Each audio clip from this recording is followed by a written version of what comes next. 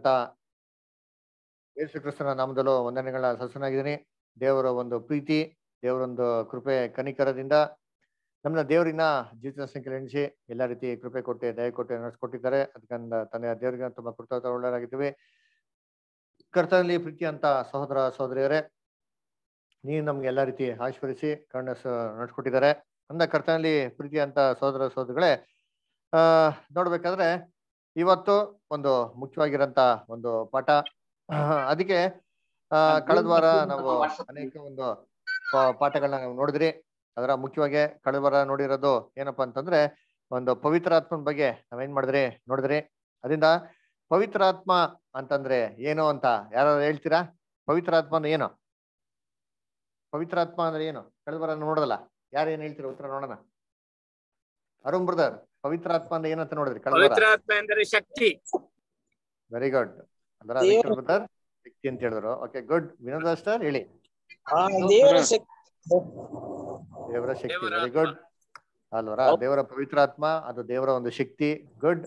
Arun brother ದೇವರ ಕಡೆಯಿಂದ ಒಂದು ಸಹಾಯಕನು, ಸ್ಪಿರಿಟ್ ಆಫ್ ಗಾಡ್ ಅಲ್ವರ? Spirit of god. Spirit of god ಬಂದ್ಬಿಟ್ಟು ಒಂದು ಅದು ಏನ್ರಿ, ಒಂದು ಪರ್ಸನಾಲಿಟಿನ, ಒಂದು ಪರ್ಸನ್ನ ಅಥವಾ ಒಂದು ಶಕ್ತಿನ? ಒಂದು ಪರ್ಸನ್ ಶಕ್ತಿ, ಒಂದು ಬಲವಾದ ಒಂದು ಸಹಾಯಕನು. ಯಾವ್ದು ಒಂದ್ ಹೇಳ್ರಿ, ಪರ್ಸನ್ನ ಅಥವಾ ವ್ಯಕ್ತಿನ? ವ್ಯಕ್ತಿ. ಕಳೆದ ವಾರ ನಾವ್ ನೋಡ್ದಲ್ಲ, ಕಳೆದ ವಾರ ನೋಡ್ಬೇಕಾರೆ ಏನ್ ನೋಡಿದ್ರಿ? ಪವಿತ್ರಾತ್ಮ ಅಂತಂದ್ರೆ ಏನ್ರಿ ಅಂತ ನೋಡಿದ್ರಿ ಅಲ್ವರ? ಸರಿ, ಇವಾಗ ಪವಿತ್ರಾತ್ಮ ಒಂದ್ ಪರ್ಸನ್ನು ಅಂತ ತಗೊಂಡ, ಒಂದ್ ವ್ಯಕ್ತಿ ಅಂತ ತಗೊಂಡ ಅಂದ್ರೆ ಅಲ್ವರ? ಇವಾಗ ಯೇಸು ಕ್ರಿಸ್ತನ್ ದೇವ್ರ ಏನ್ ಕೊಟ್ರು? ಪವಿತ್ರಾತ್ಮ ಕೊಟ್ರು. Very good. ಹಂಗಂದ್ರೆ ಯೇಸು ಕ್ರಿಸ್ತನಲ್ಲಿ ಒಬ್ಬ ವ್ಯಕ್ತಿ ಬಂದು ತುಂಬಿಕೊಂಡ್ರ? ಯೇಸು ಕ್ರಿಸ್ತರು ಹುಟ್ಟಿದ್ದು ಪವಿತ್ರಾತ್ಮ ಶಕ್ತಿಯಿಂದ. ಆದ್ರೆ ಪವಿತ್ರಾತ್ಮ ಶಕ್ತಿ ಬರುವಾಗ ಅವರು ಮಿರಾಕಲ್ ಮಾಡ್ಲಿಕ್ಕೆ ಸ್ಟಾರ್ಟ್ ಮಾಡಿದ್ರು. Very good. ಹಂಗಂದ್ರೆ ಪವಿತ್ರಾತ್ಮ ಅಂದ್ರೆ ಒಂದು ವ್ಯಕ್ತಿ ಅಲ್ಲ ಅಂತ ನಮಗ್ ಸ್ಪಷ್ಟವಾಗಿ ಏನಾಗ್ತಾರೆ, ಗೊತ್ತಾಗ್ತದೆ. ಹೌದಾ ಇಲ್ವರ? ಪವಿತ್ರಾತ್ಮ ಒಬ್ಬ ವ್ಯಕ್ತಿನಾ? ಇನ್ವಿಸಿಬಲ್ ವ್ಯಕ್ತಿ ಆಗಿದ್ದಾರೆ. Helper, comforter. Correct. Helper, comforter, ಅದೆಲ್ಲ ಒಂದು ಹೆಸರು ಅಲ್ವರ? ಅದು ಕರೆಕ್ಟ್. ಅದು ದೇವರು ಏನಂತಾರೆ, ಪವಿತ್ರಾತ್ಮನ್ಗೆ ಕೊಟ್ಟಿರಂತ ಹೆಸರುಗಳು. ಕರೆಕ್ಟ್ ಅಲ್ವರ? ಹಂಗಂತಬಿಟ್ಟು ಪವಿತ್ರಾತ್ಮ ಒಂದ್ ವ್ಯಕ್ತಿ ಆಗ್ಬಿಡ್ತದ ಅಂತ ನೋಡ್ಬೇಕಾದ್ರೆ ಕಳೆದ ಸತಿ ನೋಡಿದ್ರಲ್ವಾ ಏನ್ರಿ, ಬೈಬಲ್ ನಲ್ಲಿ ಇದೇ ತರ ಏನ್ರಿ ಸೂರ್ಯನ್ಗೆ ವ್ಯಕ್ತಿಗೆ ಏನ್ ಮಾಡ್ತಾರೆ, ಕಂಪೇರ್ ಮಾಡ್ತಾರ ಇಲ್ವಾ? ಮಾಡ್ತಾರೆ. ಹಂಗಂತ ಸೂರ್ಯ ವ್ಯಕ್ತಿ ಆಗೋಯ್ತಾ? ಆಗಲ್ಲ. ಅದೇ ಪ್ರಕಾರ ಭೂಮಿಗೆ ಏನ್ರಿ ಒಂದು ವ್ಯಕ್ತಿತ್ವಕ್ಕೆ ಏನ್ ಮಾಡ್ತಾರೆ, ಕಂಪೇರ್ ಮಾಡ್ತಾರೆ ಅಲ್ವರ? ಹಂಗಂತಬಿಟ್ಟು ಸೂರ್ಯ ಒಂದ್ ವ್ಯಕ್ತಿ ಆಗೋಯ್ತಾ ಅಂತಂದ್ರೆ ಸೂರ್ಯ ಒಂದ್ ವ್ಯಕ್ತಿ ಆಗೋದಕ್ಕೆ ಸಾಧ್ಯ ಇಲ್ಲ. ಭೂಮಿ ಕೂಡ ಒಂದು ತಾಯಿ ಆಗೋದಿಕ್ಕೇನಿಲ್ಲ, ಸಾಧ್ಯ ಇಲ್ಲ. ಅದೆಲ್ಲ ಜಸ್ಟ್ ಒಂದು ಹೋಲಿಕೆ. ಪವಿತ್ರಾತ್ಮ ಅಂತ ನೋಡ್ಬೇಕಾದ್ರೆ ಅದೇ ಪ್ರಕಾರ ಸತ್ಯವೇದದಲ್ಲಿ ಪವಿತ್ರಾತ್ಮನ ಎಲ್ಲೂ ವ್ಯಕ್ತಿಗೆ ಏನ್ ಮಾಡಿಲ್ಲ, ಅಲ್ಲಿ ಹೇಳಿಲ್ಲ ಅಲ್ವರ? ಅದು ಏನ್ರಿ ಒಂದೇ ಒಂದು ಅಧಿಕಾರದಲ್ಲಿ ಮಾತ್ರ ಯೇಸು ಕ್ರಿಸ್ತು ಮಾತ್ರ ಹೇಳಂತದ್ದು. ಅಲ್ಲಿ ಎಲ್ಲಿ ಅಂತಂದ್ರೆ ಯೋಹನ ಸುವಾರ್ತೆಯಲ್ಲಿ ಮಾತ್ರ ಹೇಳ್ತಾರೆ ಹೊರತು ಬೇರೆ ಎಲ್ಲೂ ಏನ್ ಮಾಡೋದಿಲ್ಲ, ಅಲ್ಲಿ ಹೇಳೋದೇ ಇಲ್ಲ ಅಲ್ವರ?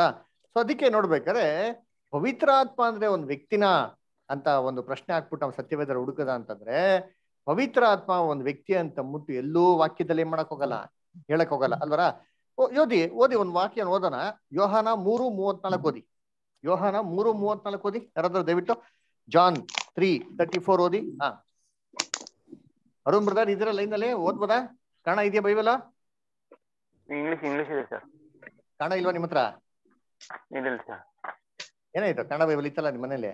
ಬ್ರದರ್ ನೋಡ್ತೇನೆ, ಓದ್ತೇನೆ. ತಂದೆಯಾದ ದೇವರು ತನ್ನ ಮಗನನ್ನು ಪ್ರೀತಿಸಿ ಎಲ್ಲವನ್ನು ಆತನ ಕೈಯಲ್ಲಿ ಕೊಟ್ಟಿದ್ದಾನೆ. ಯೋಹಾನ 3:34 ಓದ್ತಾರ ನೀವು? ಹಾ ಬ್ರದರ್, ಅದೇ ಓದ್ತಾ ಇದ್ದೀನಿ ಬ್ರದರ್.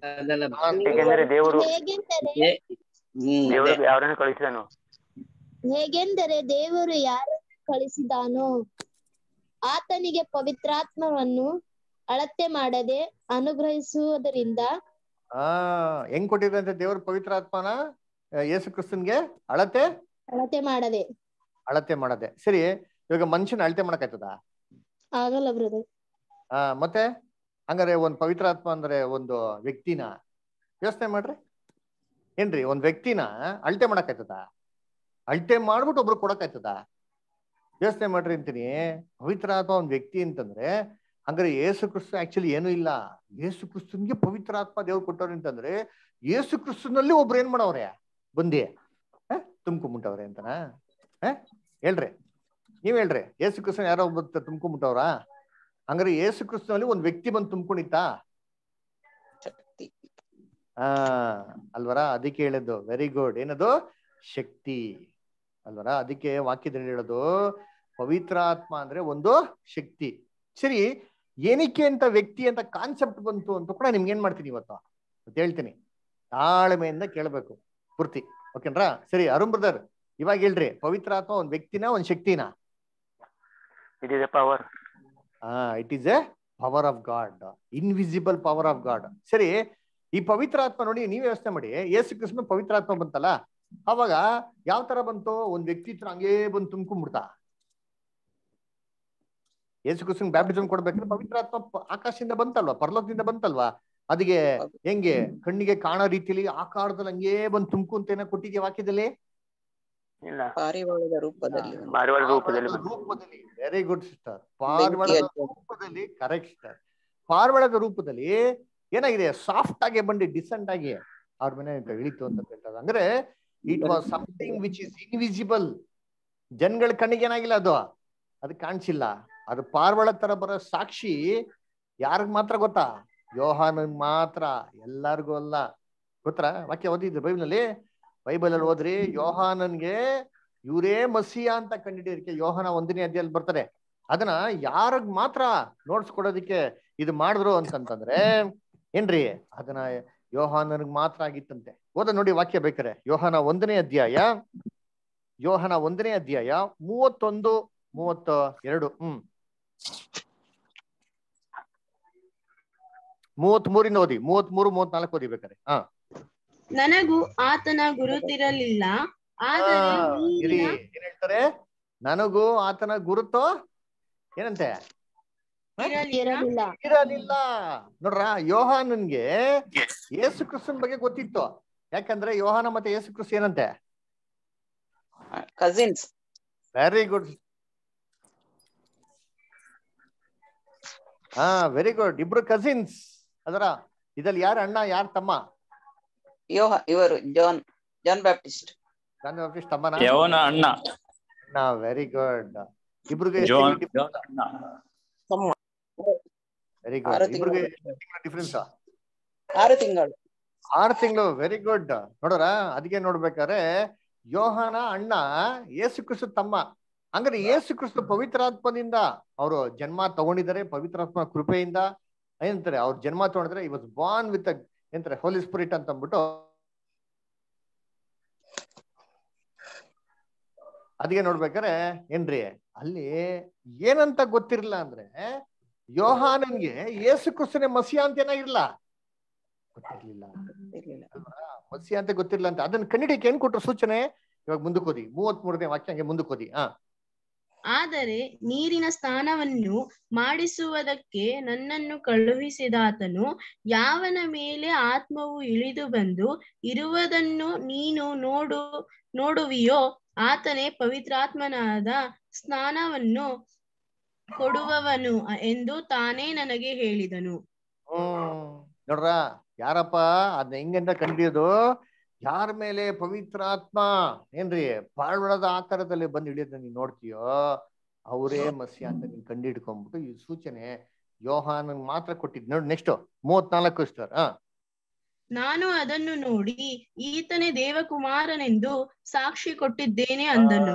ನೋಡ್ರ, ನಾನೇ ಅದನ್ನ ನೋಡಿ ಇವರೇ ದೇವ್ರ ಕುಮಾರ ಅಂತಂದ್ಬಿಟ್ಟು ಸಾಕ್ಷಿ ಕೊಟ್ರಂತೆ. ಅದಕ್ಕೆ ನೋಡ್ಬೇಕಾರೆ ಯೇಸು ಕ್ರಿಸ್ತನಿಂದ ಅಷ್ಟೊಂದ್ ಜನ ಡಿಸೈಪಲ್ಸ್ ಏನ್ ಮಾಡಿದ್ರು, ಫಾಲೋ ಮಾಡಿದ್ರು. ಗೊತ್ತಾ? ಯೇಸು ಕ್ರಿಸ್ತನಿಂದ ಬಂದಿರೋ ಡಿಸೈಪಲ್ಸ್ ಅಲ್ಲ, ಆಕ್ಚುಲಿ ಅವ್ರ ಮೊದಲು ಯಾರು ಹಿಂದೆ ಹೋಗ್ತಾ ಇದ್ದವ್ರಲ್ಲ ಅವರೆಲ್ಲ ಯಾರು ಡಿಸೈಪಲ್ಸ್ ಆಗಿದ್ರು? ಯಾರಿಗ ಗೊತ್ತಿದ್ಯಾ? Very good. ನೋಡ್ರ, ಜಾನ್ ದ ಡಿಸೈಪಲ್ಸ್ ಆಗಿದ್ರು. ಯಾಕೆ ಅಂದ್ರೆ ಜಾನ್ ದ ಬ್ಯಾಪ್ಟಿಸ್ಟ್ ಮಸಿಯನ್ಗೆ ದಾರಿ ಏನ್ ಮಾಡಿದ್ರು, ಪ್ರಿಪೇರ್ ಮಾಡ್ಕೊಟ್ರು. ಇವಾಗ ಆ ಮಾರ್ಗನ ಪ್ರಿಪೇರ್ ಮಾಡೋಂಥ ಟೈಮಲ್ಲಿ ಯೇಸು ಕ್ರಿಸ್ತ ಬ್ಯಾಪ್ಟಿಸಮ್ ಕೊಡಂತ ಟೈಮಲ್ಲಿ ಇವರೇ ಮಸಿಯ, ಇವ್ರಿಗೆ ಆ ಒಂದು ಹೋಲಿ ಸ್ಪಿರಿಟ್ ಡಿಸೆಂಡ್ ಆಗಂತ ಒಂದು ಐಡೆಂಟಿಫಿಕೇಶನ್ ದೇವ್ರು ಇವ್ರು ಕೊಟ್ಟಿದ್ಮೇಲೆ ಪಬ್ಲಿಕ್ ಆಗಿ ಏನ್ ಡಿಕ್ಲೇರ್ ಮಾಡ್ತಾನೆ, ಇಗೋ ಯಜ್ಞದ ಕುರಿಯಾದಾತನು, ಇಡೀ ಜಗತ್ತಿನ ಸಮಸ್ತ ಪಾಪವನ್ನು ನಿವಾರಣೆ ಮಾಡುವಂತ ಯಜ್ಞದ ಕುರಿಯಾದಾತನು ಅಂತ ಹೇಳಿದ್ಮೇಲೆ ಏನಾಗ್ಬಿಡ್ತಾರೆ, ಜಾನ್ ದ ಬ್ಯಾಪ್ಟಿಸ್ಟ್ ಕ್ಲೀನ್ ಆಗಿ ನೋಡ್ಸ್ಕೊಡ್ತಾರೆ, ಇವರೇ ಮಸಿಯ, ನಾನು ಇವ್ರ ಕೆರವನ್ನು ಬಿಚ್ಚೋದಕ್ಕೆ ನಂಗೇನಿಲ್ಲ, ಯೋಗ್ಯತೆ ಇಲ್ಲ ಅಂತ ಹೇಳ್ಬೇಕಾರೆ ಅವಾಗ ಏನಪ್ಪ ಆಗ್ತಾರೆ ಕ್ಲಿಯರ್ ಆಗಿ ಅಂತಂದ್ರೆ ಜನಗಳಿಗೆಲ್ಲ ಓಹೋ ಇವರೇ ಮಸಿಯ ಅಂತ ತೋರಿಸ್ಕೊಟ್ಟಂಗ. ಅವಾಗ ಎಲ್ಲಾ ಡಿಸೈಪಲ್ಸ್ ಯೋಹಾನನ ಬಿಟ್ಟು ಯಾರಿಂದ ಹೋಗಿ ಶುರು ಮಾಡ್ತಾರೆ, ಅದೇ 70 ಜನಗಳು, ಆಮೇಲೆ 12 ಜನ ಅಪೋಸ್ಟಲ್ಸ್ನ ಅವ್ರಲ್ಲಿ ಏನ್ ಮಾಡಿದ್ದು, ನತಾನಿಯಲ್ಲು, ಯೋಹಾನ, ಯಾಕೋಬು, ಪೇದ್ರು, ಅಂದ್ರಿಯ, ಇವರೆಲ್ಲ ಯಾರಿಂದ ಹೋಗ್ತಾ ಇದ್ದಿದ್ದು ಅಂದ್ರೆ ಜಾನ್ ದ ಬ್ಯಾಪ್ಟಿಸ್ಟ್ ಹಿಂದೆ. ಅರ್ಥ ಆಯ್ತಾರ? ಅದಕ್ಕೆ ಪವಿತ್ರಾತ್ಮ ಏನಲ್ಲ, ಒಂದು ವ್ಯಕ್ತಿ ಅಲ್ವೇ ಅಲ್ಲ ರೀ. ಎಲ್ಲೈತೆ ಬೈಬಲ್ ಪವಿತ್ರಾತ್ಮ ವ್ಯಕ್ತಿ ಅಂತ? ಯೇಸು ಕ್ರಿಸ್ತು ಹೇಳಿರೋದು ಮಾತ್ರ ಕೊಟ್ಟಾರೆ ಪವಿತ್ರಾತ್ಮ ಅಂತ. ಇದು ಎಲ್ಲಿ ಹೇಳಿದ್ದಾರೆ? ಯೇಸು ಕ್ರಿಸ್ತು ಪವಿತ್ರ ಆತ್ಮನ್ ವ್ಯಕ್ತಿಗೆ ಏನ್ ಮಾಡಿದ್ದಾರೆ, ಹೋಲಿಕೆ ಮಾತಾಡಿದ್ದಾರೆ. ಯಾರಾದ್ರು ಹೇಳ್ತೀರಾ ಎಲ್ಲಿ ಮಾತ್ರ ಯೇಸು ಕ್ರಿಸ್ತು ಪವಿತ್ರ ಆತ್ಮನ ವ್ಯಕ್ತಿಗೆ ಹೋಲಿಕೆ ಮಾಡಿ ಮಾತಾಡಿರೋದು? ಎಲ್ಲಿ ಮಾತ್ರ ಮಾತಾಡಿದ್ದಾರೆ ಯೇಸು ಕ್ರಿಸ್ತು? ಕಳೆಬರ ನೋಡೋದಲ್ಲ, ಯೇಸು ಕ್ರಿಸ್ತು ಮಾತಾಡಿರೋದು 4 ಸುವಾರ್ತೆಗಳಿದೆ, ಕರೆಕ್ಟಾ? ಯಾವ್ದು ಹೇಳಿ ನೋಡೋದ? ಯೇಸು ಕ್ರಿಸ್ತು ಮಾತಾಡಿದಂತ 4 ಸುವಾರ್ತೆಗಳು. ಅಯ್ಯೋ, ಯೇಸು ಕ್ರಿಸ್ತು ಮಾತಾಡಿದಂತ 4 ಸುವಾರ್ತೆಗಳು ಯಾವ್ದಪ್ಪ? ಮತ್ತಾಯ, ಮತ್ತಾಯ, ಮಾರ್ಕ, ಲೂಕ. ಲೂಕ ಮತ್ತು ಜಾನ್. ವೆರಿ ಗುಡ್ ಅಲ್ವಾ? ನೋಡ್ರಿ, ಇಷ್ಟು 4 ಸುವಾರ್ತೆಗಳಿದೆ. ಈ 4 ಸುವಾರ್ತೆಗಳಲ್ಲಿ ಏನ್ರಿ ಯೇಸು ಕ್ರಿಸ್ತು ಪವಿತ್ರಾತ್ಮನ ವ್ಯಕ್ತಿಗೆ ಅವನು ಸಹಾಯಕನು ಅಂತ ಯಾವ ಸುವಾರ್ತೆಯಲ್ಲಿ ಮಾತ್ರ ಹೇಳಿರೋದು? ಯೋಹಾನ ಬರೆದ ಸುವಾರ್ತೆಯಲ್ಲಿ. ಜಾನ್ 14. Very good. ಯಾಕೆ ಯೋಹಾನದಲ್ಲಿ ಮಾತ್ರ ಹೇಳಿದ್ದಾರೆ? ಇವಾಗ ಯೋಚನೆ ಮಾಡಿ, ಯೋಹಾನದಲ್ಲಿ ಹೇಳಿರೋದು ಯಾಕಪ್ಪ ಲೂಕಾಲ್ ಹೇಳಿಲ್ಲ, ಮತ್ತಾಯಲ್ಲಿ ಹೇಳಿಲ್ಲ, ಮಾರ್ಕಲ್ಲಿ ಹೇಳಿಲ್ಲ? ಯೋಹಾನದಲ್ಲಿ ಮಾತ್ರ ಹೇಳಿದ್ದಾರೆ. ಯಾಕೆ? ಅಬ್ಸರ್ವ್ ಮಾಡಿದಿರಾ? ಯಾವ ಚಿಂತೆ ಮಾಡಿದಿರಾ? ಥಿಂಕ್ ಮಾಡಿ. ವೆರಿ ಇಂಪಾರ್ಟೆಂಟ್ ಅದು. ಅದು ಮಾತ್ರ ಅಲ್ಲ, ಯೋಹಾನದಲ್ಲಿ 21ನೇ ಅಧ್ಯಾಯ ಇದೆ. 21 ಅಧ್ಯಾಯದಲ್ಲಿ ನಾವು ನೋಡ್ಬೇಕಾದ್ರೆ 13ನೇ ಅಧ್ಯಾಯದಿಂದ ಹಿಡಿದು 21ನೇ ಅಧ್ಯಾಯದವರೆಗೂ ಸಂಪೂರ್ಣವಾಗಿ 8 ಅಧ್ಯಾಯಗಳು ಕಂಪ್ಲೀಟ್ ಆಗಿ ಯಾವ್ದಕ್ಕೆ ಡೆಡಿಕೇಟ್ ಆಗಿದೆ ಅಂದ್ರೆ ಯೇಸು ಕ್ರಿಸ್ತನ ಲೈಫ್ ಅಲ್ಲಿ ಇರೋಂತ ಲಾಸ್ಟ್ ಮೂಮೆಂಟ್ಸ್ ಅನ್ನ ಏನ್ರಿ, ಯೇಸು ಕ್ರಿಸ್ತು ಆ ಪಸ್ಕಾನ ಆಚರಣೆ ಮಾಡಿ ಅಲ್ಲಿಂದ ಶಿಲುಬೆಯಲ್ಲಿ ಸಾಯ ತನಕ ಸುಮಾರು 24 ಗಂಟೆ ಸಮಯ ಅವ್ರ ಜೀವನದಲ್ಲಿ ಏನಾಯ್ತೋ ಇದನ್ನೆಲ್ಲ ರೆಕಾರ್ಡ್ ಮಾಡೋದಕ್ಕೆ 8 ಅಧ್ಯಾಯ ಏನ್ ಮಾಡೋರೆ ಇಟ್ಟವ್ರೆ. ಇನ್ ಮಿಕ್ಕಿದ್ದು 33.5 ವರ್ಷ ಏನೆಲ್ಲ ಆಯ್ತು ಜೀವನದಲ್ಲಿ, ಇದನ್ನೆಲ್ಲ ಎಷ್ಟು ಅಧ್ಯಾಯದಲ್ಲಿ ರೆಕಾರ್ಡ್ ಮಾಡಿದ್ದಾರೆ? 12 ಚಾಪ್ಟರ್ಸ್ ಅಲ್ಲಿ. ಯೋಚನೆ ಮಾಡಿ, ಅಂದ್ರೆ ಲಾಸ್ಟ್ 24 ಅವರ್ಸ್ಗೆ 8 ಚಾಪ್ಟರ್ಸ್ ಡೆಡಿಕೇಟ್ ಮಾಡಿದಾರೆ. ಅಂದ್ರೆ ಇದ್ರಲ್ಲಿ ಏನೋ ಇಂಪಾರ್ಟೆಂಟ್ ಆಗಿರೋ ವಿಚಾರ ನಮ್ಗೆ ಹೇಳ್ತಾವ್ರೆ. ಯಾವ್ದ್ರ ಬಗ್ಗೆ ಹೇಳ್ತಾವ್ರೆ ಅಂತ ನೋಡಿದ್ರೆ, ಲಾಸ್ಟ್ ಮೂಮೆಂಟ್ಸ್. ಯೇಸು ಕ್ರಿಸ್ತು ಸಾಯಂತ ಒಂದು ಸಂದರ್ಭದಲ್ಲಿ ಅವ್ರ ಮನ್ಸಲ್ಲಿರೋಂಥ ದುಃಖನೆಲ್ಲ, ಫೀಲಿಂಗ್ಸ್ ಎಲ್ಲ ಯಾರ ಹತ್ರ ಹಂಚ್ಕೊಂಡ್ರು ಅಂತಂದ್ರೆ ಶಿಷ್ಯನ್ರ ಹತ್ರ ಹಂಚ್ಕೊಂಡ್ರು ಅಲ್ವರ? ಶಿಷ್ಯನ್ರ ಹತ್ರ ಏನ್ ಹಂಚ್ಕೊಂತಾರೆ ಯೇಸು ಕ್ರಿಸ್ತು? ಯಾರಿಗ ಗೊತ್ತಿದ್ಯಾ? ಒಂದು ಪಸ್ಕದ ಮನೆಯಲ್ಲಿ ಕೂತ್ಕೊಂಡು ಆಚರಣೆ ಮಾಡ್ತಾ ಇರ್ಬೇಕ್ರೆ ಯೇಸು ಕ್ರಿಸ್ತು ತನ್ನ ಮನ್ಸಲ್ಲಿರೋಂಥ ದುಃಖನ ಯಾವ ತರ ಹಂಚ್ಕೊಂತಾರೆ ಶಿಷ್ಯನ್ರ ಹತ್ರ? ಏನಂತ ಹೇಳ್ತಾರೆ? ಯಾರಿಗ ಗೊತ್ತಿದ್ಯಾ ಏನಂತ ಹೇಳ್ತಾರೆ ಅಂತ? ಕಳೆಬರ ಪಾಠ ಕೇಳಿದ್ರೆ ಎಲ್ಲರೂ? ಎಲ್ಲ ಪಾಠ ಗಮನ ಇಟ್ಟು ಕೇಳಿದ್ರ ಇಲ್ವೋ? ಎಲ್ಲ ನಾನು ಯೂಟ್ಯೂಬ್ ಲಿಂಕ್ ಕಳಿಸಿದ್ನಲ್ಲ, ಎಷ್ಟು ಜನ ಕೇಳಿದಿರಾ? ಒಬ್ರು ಕೇಳಿಲ್ಲ. Very good, very good. Please keep it up. John 13 chapter, very good ಅಲ್ವರ? ಓದಿ ಜಾನ್ 13 ಚಾಪ್ಟರ್ 36 ವರ್ಸ್ ಓದಿ. ಜಾನ್ 13:36 ಓದ್ರಿ. ಸಿಮೋನ ಪೇತ್ರನು ಆತನನ್ನು, ಸ್ವಾಮಿ ಎಲ್ಲಿಗೆ ಹೋಗುತ್ತಿ ಎಂದು ಕೇಳಿದ್ದಕ್ಕೆ ಯೇಸು, ನಾನು ಹೋಗುವಲ್ಲಿಗೆ ನೀನು ಈಗ ನನ್ನ ಹಿಂದೆ ಬರಲಾರಿ, ತರುವಾಯ ನನ್ನ ಹಿಂದೆ ಬರುವಿ ಅಂದನು. ಏನ್ ಹೇಳ್ತಾರೆ ಅಂತಂದ್ರೆ, ನೋಡಪ್ಪ ನಾನ್ ಎಲ್ಲಿ ಹೋಗ್ತಾ ಇದ್ದೀನೋ ಅಲ್ಲಿ ನೀವು ಬರಕ್ಕಾಗಲ್ಲ, ನೀವು ಆಮೇಲೆ ಏನಾಗ್ತೀರಾ ಬರ್ತೀರಾ ಅಂತ ಏನ್ ಮಾಡ್ತಾರೆ ಅಲ್ಲಿ ಹೇಳ್ತಾರೆ. ಅಂದ್ರೆ ನಾನು ಎಲ್ಲೋ ಹೋಗ್ತಾ ಇದ್ದೀನಿ, ನೀವು ಬರಕ್ಕಾಗಲ್ಲ ಅಂತ ಹೇಳಿದ ತಕ್ಷಣ ಎಲ್ಲಾ ಶಿಷ್ಯನಿಗೆ ಏನಾಗ್ಬಿಡ್ತಾರೆ, ಬೇಜಾರಾಗ್ಬಿಡ್ತಾರೆ. ಅದು ಮುಖ್ಯವಾಗಿ ಪೇತ್ರಗಂತೂ ಏನಾಗ್ಬಿಡ್ತಾರೆ, ಇದೇನು ನಮ್ಮನ್ ಬಿಟ್ಟು ಹೋಗ್ಬಿಡ್ತೀರಾ, ನಮ್ಮನ್ ಬಿಟ್ಟು ಹೋಗ್ಬಿಟ್ರೆ ನಮ್ ಗತಿ ಏನು ಅಂತ ಮೈಂಡ್ ಅಲ್ಲಿ ತುಂಬಾ ಒಂದು ಪ್ರಶ್ನೆ ಇರ್ತದೆ. ಯಾಕೆ ಇವರೆಲ್ಲ ಯೇಸು ಕ್ರಿಸ್ತನಿಂದ ಏನಕ್ಕೆ ಬಂದಿದ್ದ? ಎಲ್ಲಾ ಅಪೋಸ್ತಲರು ಯೇಸು ಕ್ರಿಸ್ತನ ಹಿಂದೆ ಏನಕ್ಕೆ ಬಂದಿದ್ದು?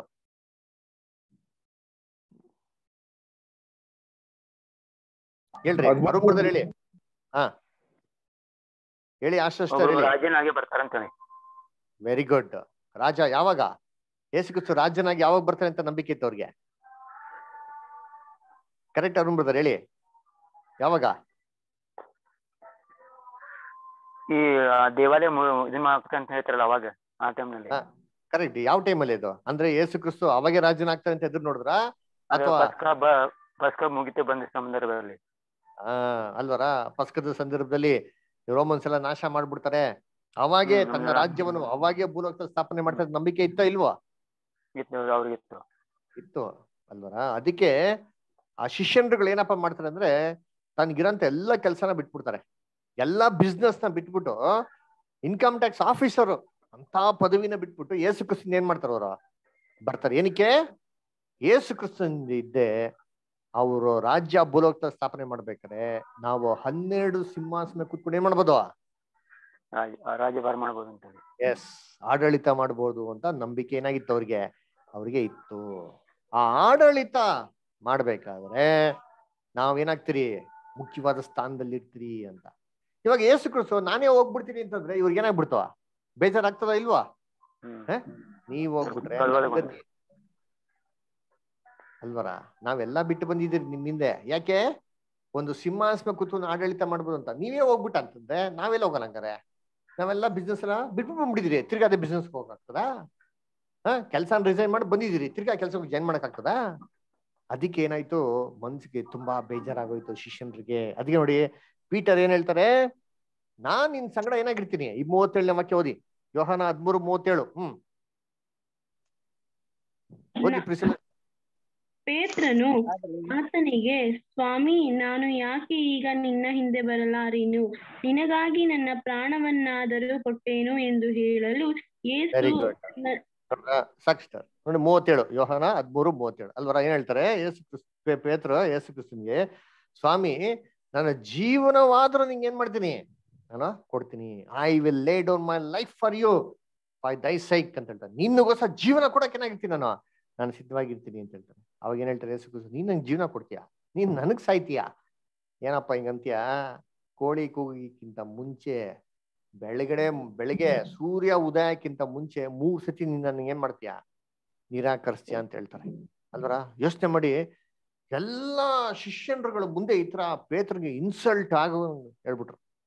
ನೀ ನನ್ ಜೊತೆಗೆ ಇರ್ತೀನಪ್ಪ, ನೀನೇ ಫಸ್ಟ್ ನಾನು ಏನ್ ಮಾಡೋದು ಇಲ್ಲ ಅಂತ ಏನ್ ಮಾಡೋದು, ಬಿಟ್ರೆ ಮಾಡೋದು ಅಂತ ಹೇಳಿದ ತಕ್ಷಣ ಎಲ್ಲಾರ ಮಕ್ಕಳು ಏನಾಗೋದು? ಸಪ್ಪಕ್ಕಾಯ್ತಾ? ಸಂತೋಷ ಆಯ್ತಾ ಎಲ್ಲರಿಗೂ? ಅಪೋಸ್ಟಲ್ಸ್ಗೆ ಎಲ್ಲರಿಗೂ? ಎಲ್ಲ ಅಪೋಸ್ಟಲ್ಸ್ಗೆ ಸಂತೋಷ ಆಯ್ತಾ? ಬೇಜಾರಾಯ್ತಾ? ಬೇಜಾರಾಯ್ತು. ಯಾಕೆ ಅಂತಂದ್ರೆ ಯೇಸು ಕ್ರಿಸ್ತನಿಗೆ ತುಂಬಾ ಕ್ಲೋಸ್ ಆಗಿರುತ್ತ 3 ಜನ ಅಪೋಸ್ಟಲ್ಸ್ ಇದ್ರು. ಯಾರು? ಪೇತ್ರ. ಗುಡ್. ಆಮೇಲೆ ಜಾನ್. Very good. ಯೋಹಾನ. ಆಮೇಲೆ 3ನೇವ್ರು ಯಾರು? 3ನೇವ್ರು ಯಾರು?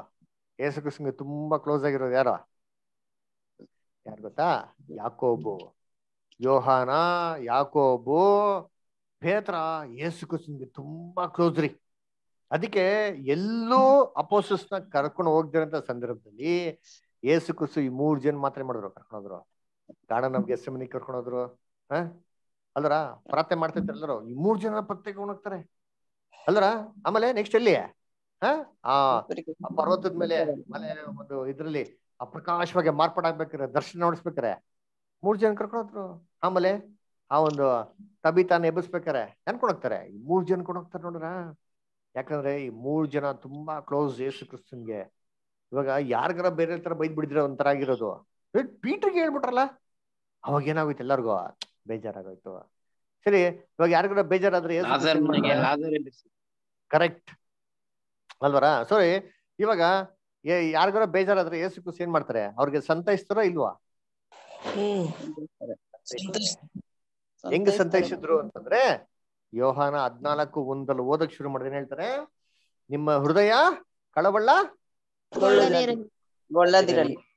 ಎಸ್, ದೇವರ ಮೇಲೆ ವಿಶ್ವಾಸ ಇಟ್ರ ನನ್ ಮೇಲೆ ಕೂಡ ಏನ್ ಮಾಡಿ ವಿಶ್ವಾಸನ ಇಡೀರಿ. ವಿಶ್ವಾಸ ಇಡಿ ಅಲ್ವರ. ಏನ್ರಿ, ನನ್ನ ತಂದೆ ಮನೇಲಿ ಏನಿದೆ? ಅನೇಕ ಬಿಡಾರಗಳಿದೆ. ನಾನು ಹೋದ್ರೆ ನಾನು ಹೋಗ್ತೀನಿ ಅಂತ ಹೇಳಿದ್ನಲ್ಲ, ಹೋಗ್ಬಿಡ್ತೀನಿ ಅಂತ ತಿಳ್ಕೊಂಬಿಡಿ. ಹೋದ್ರೆ ಸ್ಥಳವನ್ನು ಸಿದ್ಧ ಮಾಡಿ ನಿಮ್ನೇನ್ ಮಾಡ್ತೀನಿ, ಬಂದು ನನ್ನ ಜೊತೆಗೆ ಆ ಒಂದು ಅರಮನೆಗಳಲ್ಲಿ ಇರೋದಕ್ಕೆ ಏನ್ ಮಾಡ್ತೀನಿ, ಕರ್ಕೊಂಡು ಹೋಗ್ತೀನಿ ಹೇಳ್ತಾರೆ ಅಲ್ವರ. ಏನ್ ಅವಾಗ ಅಪ್ಪೋಸ್ತಲರಿಗೆ ಏನಾಗ್ತಾರೆ, ಒಂದ್ ಸ್ವಲ್ಪ ಧೈರ್ಯ, ಪರವಾಗಿಲ್ಲಪ್ಪ ನಮ್ನ ಕೈ ಬಿಟ್ಟು ಹೋಗಲ್ಲ ಅಂತ ಅಲ್ವರ. ಆಮೇಲೆ ಹಂಗೆ ಹೇಳ್ಕೊಂಡ್ ಬರ್ತಾ ಏನ್ ಮಾಡ್ತಾರೆ, ಅವ್ರಿಗೆ ಸಂತೈಸಂತ ಮಾತುಗಳು ಹೇಳೋದು.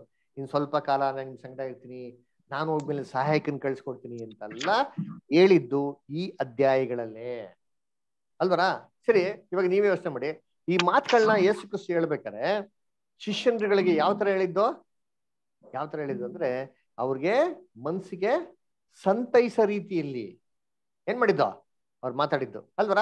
ನೇರವಾಗಿ ಮಾತಾಡ್ದ, ಹಂಗೆ ಮಾತಾಡ್ದ, ನೇರವಾಗಿರೋ ಭಾಷೆಯಲ್ಲಿ ಮಾತಾಡಿದ್ರ ಅಥವಾ ಗುಡಾರ್ಥದಲ್ಲಿ ಮಾತಾಡಿದ್ರ ಯೇಸು ಕ್ರಿಸ್ತ ಇದನ್ನೆಲ್ಲ?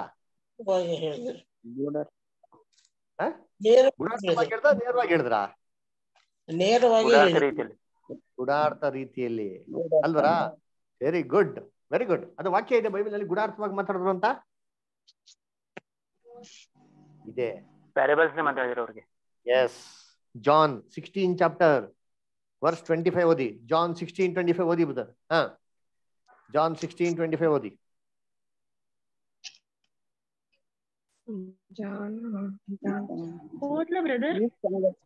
ಓದಿ ಇಷ್ಟ. ಈ ಸಂಗತಿಗಳನ್ನು ಗೂಢಾರ್ಥವಾಗಿ ನಿಮಗೆ ಹೇಳಿದ್ದೇನೆ.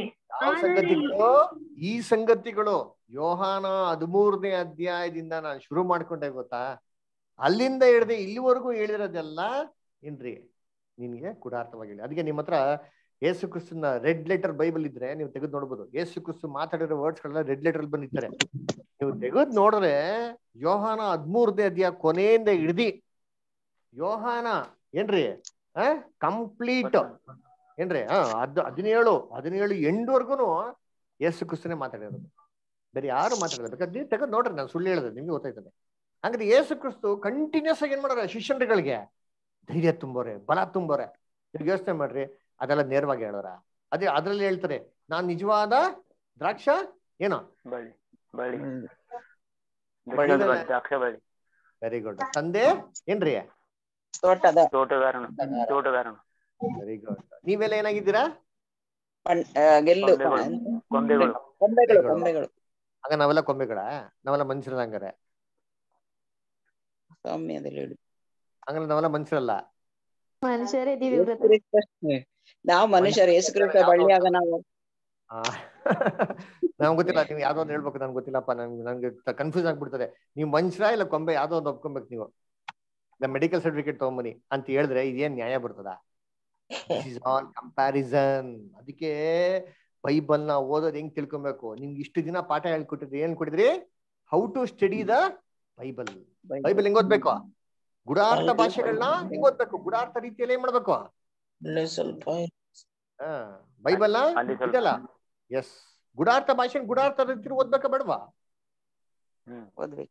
ಓದ್ಬೇಕು. ಅವಾಗ ನಮ್ಗೆ ಅರ್ಥ ಆಗೋದು. ಎಲ್ಲಾ ವಾರ್ತೆಗಳ ನೇರವಾಗಿ ತಗೊಂಡ್ಬಿಟ್ರೆ ಏನಾಗ್ಬಿಡ್ತೀವಿ ನಾವು? ಕನ್ಫ್ಯೂಸ್ ಆಗ್ಬಿಡ್ತೀರಿ. ಎಲ್ಲ ಐತೆ ಬೈಬಲ್ ಅಲ್ಲಿ ನೇರವಾಗಿರೋಂಥ ವಾರ್ತೆ. ಯೇಸು ಕ್ರಿಸ್ತ ಹೇಳ್ತಾರೆ ಪವಿತ್ರಾತ್ಮ ಅಂದ್ರೆ ಜಲ, ನೀರು ಪವಿತ್ರಾತ್ಮ ಹೋಯ್ತಾ? ಅದಕ್ಕೆ ಕೆಲವೊಂದು ಸಭೆಗಳು ಹೆಂಗ್ ಗೊತ್ತಾ ಮಾಡ್ತಾರೆ, ನೀರನ್ನ ಕಳಿಸ್ಬಿಟ್ಟು ನೀರನ್ನ ಮಾಡೋದು, ಚುಮ್ಸ್ಬಿಡೋದು, ಓ ಪವಿತ್ರಾತ್ಮ ಬಂದ್ಬಿಡ್ತು ಅಂತ.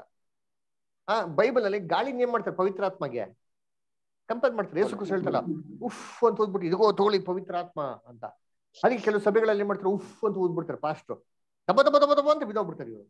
ಯೇಸು ಕ್ರಿಸ್ತ ಪವಿತ್ರಾತ್ಮ ಕೊಟ್ಟಾಗ ಎಷ್ಟು ಜನ ಬಿದ್ದೋದ್ರು? ಬಿದ್ದಿಲ್ಲ, ಎದ್ದರು. ಕರೆಕ್ಟ್ ಆಗಿ ಹೇಳಿದೆ ಸ್ಟಾರ್. ಬಿದ್ದಿಲ್ಲ, ಬಿದ್ದವ್ರು ಎದ್ದವ್ರೆ. ಇದೇ ಡಿಫ್ರೆನ್ಸ್ ಅರ್ಥ ಮಾಡ್ಕೊಳ್ಳಿ. ಪವಿತ್ರಾತ್ಮಗೂ ನಿಜವಾದ ಪವಿತ್ರಾತ್ಮಗೂ ಇವತ್ ನಡೀತಿರೋದಕ್ಕೂ ಏನ್ ವ್ಯತ್ಯಾಸ ತಿಳ್ಕೊಳ್ಳಿ. ದೇವರ ಪವಿತ್ರಾತ್ಮ ಯಾರ್ದು ಬೀಳ್ಸಲ್ಲ, ಬಿದ್ರು ಎದ್ದು ನಿಲ್ಸ್ತದ ನೋಡ್ರಿ ಅಂತೀನಿ. ಅದರ that is the power of god. ಅಂದ್ರ ದೇವರ ಹೋಲಿ ಸ್ಪಿರಿಟ್ ಬಂದ್ರೆ ಏನ್ರಿ ಎಂತೆಂತ ಮನುಷ್ಯರು ಅಸಾಧ್ಯವಾದ ಕೆಲಸಗಳು ಏನ್ ಮಾಡ್ಬಿಟ್ಟಾರೆ, ಮಾಡ್ಬಿಟ್ಟಾರೆ ಅಲ್ವರ. ಯೇಸು ಕ್ರಿಸ್ತನಿಗೆ ಪವಿತ್ರ ಆತ್ಮ ಕೊಟ್ರು, ಯೇಸು ಕ್ರಿಸ್ತ ಏನ್ ಮಾಡಿದ್ರು? ಅದ್ಭುತಗಳನ್ನ ಏನ್ ಮಾಡಿದ್ರು ಅಲ್ವರ. ಸ್ವಸ್ಥತೆ ಏನ್ ಮಾಡಿದ್ರು? ಪವಿತ್ರ ಆತ್ಮ ಏನ್ ಮಾಡಿದ್ರು? ದೇವ್ರ ವಾಕ್ಯ ಏನ್ ಮಾಡಿದ್ರು? ಸಾಡಿದ್ರು. ಪವಿತ್ರ ಆತ್ಮೆಯಿಂದ ಸತ್ಯವೇದಂತ ಅನೇಕ ರಹಸ್ಯಗಳನ್ನ ಮಾಡಿದ್ರು ಜನಗಳಿಗೆ ಅವ್ರು ಹೇಳಿದ್ರು.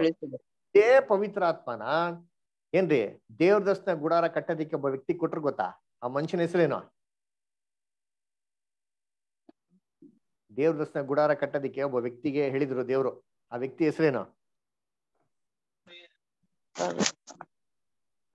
ಲಾಸ್ಟ್ ಟೈಮ್ ನೋಡೋಲ್ಲ, ಸಕಲ ಶಿಲ್ಪ ಜ್ಞಾನ ಏನ್ರಿ ಎಲ್ಲ ನಿಪುಣವಾಗಿ ಕಟ್ಟಬೇಕು ಅಂತ ದೇವ್ರು ತನ್ನ ಪವಿತ್ರ ಆತ್ಮನ ಯಾರು ಕೊಟ್ಟಿದ್ರು ಗೊತ್ತಾ? ಬೆಜಲೆಲ್ಗೆ. ಓದಿದ್ರಾ? ವಿಮೋಚನ ಕಂಡ 31 ಓದ್ರಿ, 2-5. ವಿಮೋಚನ ಕಾಂಡ 31 2-5 ಓದಿ.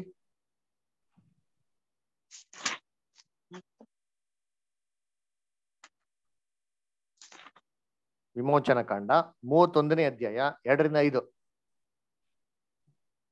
ಬೆಚ್ಚಪ್ಪ sister, Geetha sister, Ravishankar brother ಯಾರು ಓದ್ತೀರಾ? ಹಾ ಬ್ರದರ್.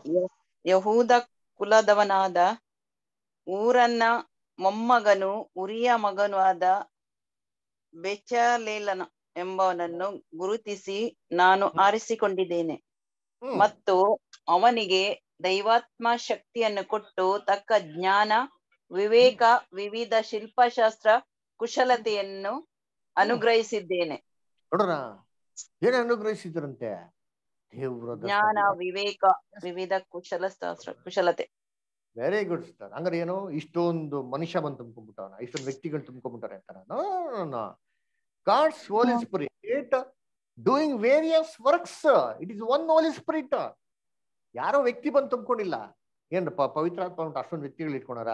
ಇವತ್ತು ಬೆಸ್ಲಲ್ಲಿ ಹೋಗಪ್ಪ, ನಾಳೆ ಸ್ಯಾಮ್ಸನ್ ಹೋಗ್ಬಿಡಪ್ಪ, ಕತ್ತ ನಾಳೆ ಮೋಸಸ್ ಅಲ್ಲಿ ಹೋಗ್ಬಿಡು ದೇವ್ರ ವ್ಯಕ್ತಿ ನಿಟ್ಟವ್ರ? ನೋ, ದಟ್ ಇಸ್ ನಾಟ್ ವ್ಯಕ್ತಿ. ವ್ಯಕ್ತಿ ಅಲ್ವೇ ಅಲ್ಲ ಬೈಬಲ್ ಅಲ್ಲಿ. ಅದು ಶಕ್ತಿ. ಶಕ್ತಿ ಆಗಿರೋದ್ರಿಂದ ಅಳತೆ ಇಲ್ದರ ಕೊಡ್ಬೋದು. ಎಷ್ಟು ಜನಕ್ಕೆ ಬೇಕಾದ್ರೂ ಅಟ್ ಎ ಟೈಮ್ ಏನ್ ಮಾಡ್ಬೋದು? ಕೊಡ್ಬೋದು. ಪೆಂಟಿಕಾಸ್ಟ್ ದಿನ ಪವಿತ್ರಾತ್ಮ ಬಂತಾ?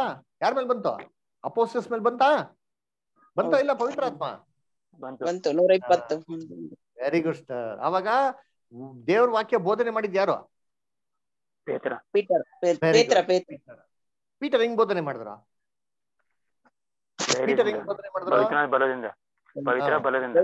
ಬಲದಿಂದ, ಧೈರ್ಯದಿಂದ. Very good. ಓದಿ ಅಪೊಸ್ತಲ ಕೃತ್ಯಗಳು 2ನೇ ಅಧ್ಯಾಯ ಏನ್ ಮಾಡಿ ಅಂತಂದ್ರೆ 36-37 ಓದಿ. 36-37. ಅಪೊಸ್ತಲ ಕೃತ್ಯಗಳು 2ನೇ ಅಧ್ಯಾಯ 36-37. ವಿಕ್ಟರ್ ಬ್ರದರ್ ಇದ್ರ ಲೈನಲ್ಲಿ? Victor brother ಓದ್ಲಾ brother? ಓದಿ. ಇಸ್ರಾಯೇಲಿನ ಜನರೆಲ್ಲರಿಗೆ ಇದು ನಿಸ್ಸಂದೇಹವಾಗಿ ತಿಳಿದಿರಲಿ, ನೀವು ಶಿಲುಬೆಗೇರಿಸಿದ ಈ ಯೇಸುವ ಸ್ವಾಮಿಯನ್ನೇ ದೇವರು ಪ್ರಭುವನ್ನಾಗಿಯೂ ಅಭಿಷಿಕ್ತ ಲೋಕೋದ್ಧಾರಕನಾಗಿಯೂ ನೇಮಿಸಿದ್ದಾರೆ. ಇದನ್ನು ಕೇಳಿದ ನೀವು ಸಾಯಿಸಿರಂತ ವ್ಯಕ್ತಿ ಯೇಸು ಕ್ರಿಸ್ತನ ದೇವ್ರೇನ್ ಮಾಡಿದ್ದಾರೆ? ಅಭಿಷಿಕ್ತನಾಗಿ ನೀವು ಸಾಯಿಸಿದ್ದೀರಾ ಅಂತ ಹೇಳ್ತಾರೆ. ಯಾರಿಗೆ ಹೇಳ್ತಾರದು? ಇಸ್ರೇಲ್ ಜನಗಳಿಗೆ. ಯೋಚನೆ ಮಾಡಿ, ಇದೇ ಇಸ್ರೇಲ್ ಜನಗಳು ಪಿಲಾತನ್ ಮುಂದೆ ಯೇಸು ಕ್ರಿಸ್ತನ ಹೋಗ್ಬಿಟ್ಟು ಏನಂತಂದ್ರು? ಇವ್ರನ್ನೇನ್ ಮಾಡಿ ಶಿಲ್ಬೆಗೆ ಹಾಕಿ ಏನು ಬೊಬ್ಬೆ ಎತ್ಬಿಟ್ರು ನೋಡಿದ್ದೀನಿ. ಪಿಲಾತಿಗೆ ಟೆನ್ಷನ್ ಆಗೋಯ್ತು. ಅವ್ರ ಹೆಂಡತಿ ಕರೆದು ಹೇಳ್ತಾರೆ, ದಯವಿಟ್ಟು ಈ ಪರಿಶುದ್ಧ ಮನುಷ್ಯನ ಕೈಗೆ ಏನೇ ಕಾರಣಕ್ಕೂ ಇವ್ರ ರಕ್ತಕ್ಕೆ ಕೈ ಹಾಕ್ಬೇಡಿ, ಇವ್ರ ಮಣ್ಣು ಕೈ ಹಾಕ್ಬಿಡಿ, ನನ್ಗೆ ಕನ್ಸಲ್ಲಿ ತುಂಬಾ ಡಿಸ್ಟರ್ಬೆನ್ಸ್ ಆಗಿದೆ ನಿದ್ದೆಯಲ್ಲಿ, ದಯವಿಟ್ಟು ಸವಾಸಕ್ಕೆ ಹೋಗ್ಬಿಡಿ ಅಂತ ಹೇಳ್ತಾರೆ. ಹಂಗೂ ಗೊತ್ತಾಗ್ಬಿಡ್ತಾರೆ ಪಿಲಾತನ್ಗೆ. ಪಿಲಾತ್ ಏನ್ರಿ? ರೋಮನ್ ಗವರ್ನರ್ ಅಲ್ವರ? ನಿಮ್ ಊರಿಗೆ ಗವರ್ನರ್ ಯಾರು? ಗವರ್ನರ್ಗೆ ಏನ್ ಪವರ್ ಇದೆ ಗೊತ್ತಾ? ಚೀಫ್ ಮಿನಿಸ್ಟರ್ಕ್ಕಿಂತ ಮೇಯರ್ಕ್ಕಿಂತ ಅಧಿಕವಾಗಿ ಪವರ್ ಇರೋದು ಗವರ್ನರ್ಗೆ. ಗವರ್ನರು ಏನ್ರಿ ಕೆಲವು ಜಾಗದಲ್ಲಿ ಮಿನಿಸ್ಟರ್ ಹೋಗ್ಬಿಟ್ಟ ಅಂದ್ರೆ ಗವರ್ನರ್ ರೂಲ್ ಆಗ್ತಾರೆ, ನೋಡಿದ್ರಾ? ಮೇಯರ್ ರೂಲ್ ಹಾಕಲ್ಲ, ಗವರ್ನರ್ ರೂಲ್ ಆಗ್ತಾರೆ. Governor has got so much of power. ಒಂದು ಸ್ಟೇಟ್ ಅಲ್ಲಿ ಅಧಿಕವಾಗಿ ಅಧಿಕಾರ ಇರೋದು ಯಾರಿಗೆ ಅಂತಂದ್ರೆ ಎಲ್ಲಾರ್ಕಿಂತ ಮೋಸ್ಟ್ ಸುಪ್ರೀಂ ಪವರ್ ಪ್ರೆಸಿಡೆಂಟ್ ಬಿಟ್ರೆ ನೆಕ್ಸ್ಟ್ ಇರೋದೇ ಯಾರಿಗೆ ಅಂದ್ರೆ ಸ್ಟೇಟ್ ವೈಸ್ ಅಲ್ಲಿ ತಗೊಂಡ್ರೆ ಗವರ್ನರ್. ಪಿಲಾತು ಏನ್ ರೋಮನ್ ಗವರ್ನರ್ ಫಾರ್ ಎಂಟೈರ್ ಜೂಡಿಯಾ ಅಂತಂದ್ರೆ ಅವನೇನ್ರಿ ಎಂತೆಂತ ಯುದ್ಧಗಳು ನೋಡಿರ್ಬೇಕು, ಎಂತೆಂತ ಪರಾಕ್ರಮಶಾಲಿಗಳನ್ನ ನೋಡಿರ್ಬೇಕು, ಎಂತೆಂತ ಕಲ್ಪ್ರಿಟ್ಸ್ ನ ನೋಡಿತಾನ ಅವನು. ಹೌದಾ ಇಲ್ವಾ? ಯೋಚನೆ ಮಾಡಿ ಅಂತೀನಿ. ಅವನು ಮುಂದೆ ಒಬ್ಬ ಕಳ್ಳ ಬಂದು ನಿಂತ್ಕೊಂಡ್ರೆ ಅವನ್ ನಿಜವಾದ ಕಳ್ಳನ ಮೋಸ್ಗಾರನ ಅಂತ ಅಂದ್ಬಿಟ್ಟು ಕಂಡಿಡಿಬೋದಾಗಿತ್ತೋ ಇಲ್ವಾ? ಪಿಲಾತನ್ಗೆ ಕಂಡಿಡಿತಾರ ಇಲ್ವಾ? ಪೊಲೀಸು ಕಂಡಿಡಿತಾರೆ. ನೋಡಿ ನಮ್ಮ ಪಾಪ ಏನೋ ನಮ್ಮ ಸಿಸ್ಟರ್ ಬರ್ಲಿಲ್ಲ, ವ್ಯಾಲೆಂಟೈನ್ ಸಿಸ್ಟರ್, ಅವ್ರ ತಂದೆ ತೀರ್ಕೊಂಡ್ಬಿಟ್ಟಿದ್ದಾರೆ, ದಯವಿಟ್ಟು ಪ್ರಾರ್ಥನೆ ನೆನ್ಸ್ಕೊಳ್ಳಿ ಅಂತ. ವ್ಯಾಲೆಂಟೈನ್ ಸಿಸ್ಟರ್ ಅವ್ರ ತಂದೆ ತೀರ್ಕೊಂಡ್ಬಿಟ್ಟಿದ್ದಾರೆ ಆತರ. ಅವರು ಇವಾಗ ತಾನೇ ಜಸ್ಟ್ ಮೂಮೆಂಟ್ಸ್ ಬಿಫೋರ್ ಬರಿಯಲ್ ಮಾಡಿ ಅವ್ರ ಮನೆಗೆ ಹಿಂತಿರ್ತಾ ಇದ್ದಾರೆ. ಅವ್ರ ಪ್ರಾರ್ಥನೆ ನೆನ್ಸ್ಕೊಳ್ಳಿ. ಅವ್ರು ಶೀಸ್ ವರ್ಕಿಂಗ್ ಪೊಲೀಸ್ ಡಿಪಾರ್ಟ್ಮೆಂಟ್. ಅವ್ರು ಕೇಳಿ ಹೇಳ್ತಾರೆ, ಏನ್ರಿ ಕ್ರೈಮ್ ಅಲ್ಲಿ ಪೊಲೀಸ್ ಅವ್ರಿಗೆ ಹೆಂಗ್ ಟ್ರೈನಿಂಗ್ ಕೊಟ್ಟಿರ್ತಾರೆ ಅಂತಂದ್ರೆ, ಒಬ್ಬ ವ್ಯಕ್ತಿ ನೋಡಿದ್ರೆ ಆ ವ್ಯಕ್ತಿಯಲ್ಲಿ ಹೆಂಗೆ ಗೇಜ್ ಮಾಡ್ಬೋದು ವೆದರ್ ಇಸ್ ಕ್ರಿಮಿನಲ್ ನಾಟ್ ಅಂತ ಕ್ಲೀನ್ ಆಗಿ ಹೇಳ್ತಾರೆ. ಸೆಕೆಂಡ್ಸ್ ಅಲ್ಲಿ ಕಂಡು ಹಿಡಿತಾರೆ ನೋಡ್ರಿ ಅಂತೀನಿ ಅಲ್ವಾ. ಅದಕ್ಕೆ ನೀವು ಅಬ್ಸರ್ವ್ ಮಾಡಿಬೋದು, ರೈಲಲ್ಲಿ ಹೋಗ್ತಾ ಇರ್ತಾರೆ, ಸಡನ್ ಆಗಿ ಪೊಲೀಸರು ಯಾವನ್ನ ಹಿಡ್ಕೊಂತಾರೆ, ನಮಗೆ ಆ ಮನುಷ್ಯನ್ ನೋಡ್ಬಿಟ್ಟು ಈಸ್ ವೆರಿ ಇನ್ನೋಸೆಂಟ್ ಅಲ್ವಾ ಅನ್ಸ್ಬೋದು. ಪೊಲೀಸರು ಐಡೆಂಟಿಫೈ ಮಾಡ್ಬೋದು ಯಾರು 420ಗಳು, ಯಾರು ಕಲ್ಪ್ರಿಟ್ಸು, ಯಾರು ಮೋಸ ಮಾಡಕ್ ಬಂದವ್ರೆ, ಕಳ್ತನ ಮಾಡಕ್ ಬಂದವ್ರೆ ಅಂತ. ಅದೇ ತರ ಪೊಲೀಸ್ಗೆ ಅಂತ ಟ್ಯಾಲೆಂಟ್ ಅಂತಾರೆ ಒಬ್ಬ ನಾರ್ಮಲ್ ಪೊಲೀಸ್ವರ್ಗೆ ಅಂದ್ರೆ. ಈಸ್ ರೋಮನ್ ಗವರ್ನರ್, ಎಷ್ಟು ಯುದ್ಧಗಳಾಡಿದ್ದಾನೆ, ಎಷ್ಟು ಜಯಗಳ ಹೊಂದಿದ್ದಾನೆ. ಅವ್ರು ಮುಂದೆ ಒಬ್ಬ ಕಲ್ಪ್ರಿಟ್ ನ ಚೈನ್ ಹಾಕ್ಬಿಟ್ಟು ತಂದು ನಿಲ್ಸ್ತಾರೆ ಅಂತಂದ್ರೆ, ಅವ್ರು ನೋಡ್ರು ನೋಡ್ರಿ ಏನೋ ಜಾಸ್ತಿ ಮಾತಾಡಿಲ್ಲ. ಬೈಬಲ್ ಕೊಟ್ಟವ್ರೆ, ಏನಪ್ಪಾ ನಿನ್ನೆಲ್ಲ ಕಳ್ಳ ಅಂತ ನಿಲ್ಸ್ಬಿಟ್ಟವ್ರೆ ಏನು ಅಂತ ಕೇಳ್ತಾರೆ ಅಲ್ವರ. ಅವಾಗೇನ್ ಹೇಳ್ತಾರೆ, ನಾನು ಇದಕ್ಕಾಗಿ ಹುಟ್ಟಿದ್ದೀನಿ, ಸತ್ಯಕ್ಕಾಗಿ ಸಾಕ್ಷಿ ಕೊಡಕ್ಕೆ. ಏನ್ ಸತ್ಯ? ಎರಡೇ ಮಾತು ಮಾತಾಡಿದ್ರು, 2-3 ಮಾತು ಮಾತಾಡಿದ್ರು. ನಿನ್ ಗೊತ್ತಿಲ್ವಾ ನನಗೆ ಪವರ್ ಇದೆ ರಿಲೀಸ್ ಮಾಡಕ್ಕೂ ನಿನ್ನ ಸಾಯಿಸೋದಿಕ್ಕೂ ಅಂತ ಹೇಳ್ಬೇಕಾರೆ ಏನು ಆರ್ಗ್ಯುಮೆಂಟ್ ಮಾಡಲ್ಲ. ನಿನಗೆ ಯಾವ ಪವರ್ ಇಲ್ಲ ಸರ್, ಪರ್ಲಜ್ಞ ಕೊಡ್ತಿದೆ ಅಂತ ಹೇಳ್ತಾರೆ. ಈ ತರ ಲೈಫಲ್ಲಿ ಅವ್ರು ಯಾರು ಉತ್ತರನೇ ಕೊಟ್ಟಿರಲ್ಲ. ಶಾಕ್ ಆಗೋಯ್ತು ನೋಡ್ರಿ, ಏನ್ ಈ ಮನುಷ್ಯ ನೋಡಿದ್ರೆ ಇಷ್ಟು ಸಾಫ್ಟ್ ಆಗಿ ಮಾತಾಡ್ತಾರೆ, ಇಷ್ಟು ಮುದ್ದಾಗಿ ಮಾತಾಡ್ತಾರೆ. ಈ ತರ ಯಾವ ಮನುಷ್ಯನೂ ಮಾತಾಡಿಲ್ವಲ್ಲ. ಎಷ್ಟು ಚೆನ್ನಾಗಿ ಅವ್ರ ಬಿಹೇವಿಯರ್ ಇದೆ, ಎಷ್ಟು ಚೆನ್ನಾಗಿ ವರ್ತಿಸ್ತಾರೆ, ಎಷ್ಟು ಚೆನ್ನಾಗಿ ಅವ್ರ ಲುಕ್ ಇದೆ, ಅವ್ರ ನೋಟ ಹಂಗಿದೆ, ಅವ್ರ ಮೈ ಒಂದು ಬಾಡಿ ಲ್ಯಾಂಗ್ವೇಜ್ ಹಂಗಿದೆ, ನೋಡಕ್ ಹಿಂಗಿದನಂತೆ ಏನ್ರಿ. ಅಷ್ಟು ರಮ್ಯವಾಗಿದ್ರು ಯೇಸು ಕ್ರಿಸ್ತು. ಬೈಬಲ್ ಹೇಳ್ತಾರಲ್ಲ, 10,000 ಜನರಲ್ಲಿ ಏನಂತೆ ಅವರು ಏನು ಎಲ್ಲ ಓದಿದ್ರೆ ತಾನೆ ವಾಕ್ಯನ, ಬೈಬಲ್ ಓದಿ ಹೇಳಿ. ಹೇಳಿ. ಯೇಸು ಕ್ರಿಸ್ತು 10,000 ಜನರಲ್ಲಿ ಅತಿ ಸುಂದರ ಅಂಗನು ಅತಿ ಶ್ರೇಷ್ಠ. ವಾಕ್ಯದ ಪ್ರಕಾರ ಕರೆಕ್ಟ್ ಆಗಿ ಹೇಳಿ. ನೀವೇ ಸ್ವಂತ ಫಿಲಂ ಡೈಲಾಗ್ ಎಲ್ಲ ಹಾಕ್ಬಿಡಿ. 10,000 ಜನರಲ್ಲಿ ಓದೇ ಎಲ್ಲ ವಾಕ್ಯ ಹೇಳಿ. ಇಷ್ಟ ಪ್ರಿಸಿಲ್ ಅಷ್ಟೇ ಹೇಳಿ.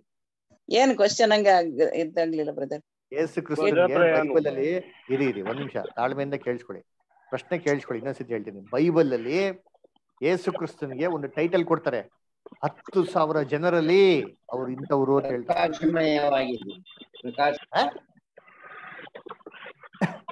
ಸರಿ, ಉತ್ತರ ಕೇಳ್ಬಿಟ್ಟು ಯಾರು ಹೇಳ್ತಾರೆ ನೋಡೋಣ. ಹುಡುಕ್ರಿ, ಉತ್ತರ ಹುಡುಕ್ರಿ. ಅದ್ ಹೇಳೋದು ಬೈಬಲ್ ಓದ್ಬೇಕು. ಅದು ಇದು ಕಥೆಗಳನ್ನ ಕೇಳ್ತಾ ಇದ್ರೆ ಏನು ಪ್ರಯೋಜನ ಆಗಲ್ಲ. ಬೈಬಲ್ ಸ್ಟಡಿ ಮಾಡ್ಬೇಕು, ನಾಟ್ ಬೈಬಲ್ ರೀಡ್ ಮಾಡ್ಬೇಕು ಆಯ್ತಾ. ಬೈಬಲ್ನ ರೀಡ್ ಮಾಡಿ ಅದು ಇದನ್ನ ತಲೆಯೆಲ್ಲ ಏನೋ ಫಿಕ್ಸ್ ಮಾಡ್ಕೊಂಡ್ಬಿಟ್ರೆ ಏನು ಸತ್ಯ ಹೋಗಲ್ಲ ಮನ್ಸಿಗೆ ಅಲ್ವರ. 10,000 ಜನರಲ್ಲಿ ಧ್ವಜಪ್ರಾಯನು ಅಲ್ವರ. ಏನ್ರಿ ಮನೋಹರನು ಅಂತ ಏನ್ ಮಾಡ್ತಾರೆ ವಾಕ್ಯದಲ್ಲಿ ಹೇಳ್ತಾರೆ ಅವ್ರಿಗೆ.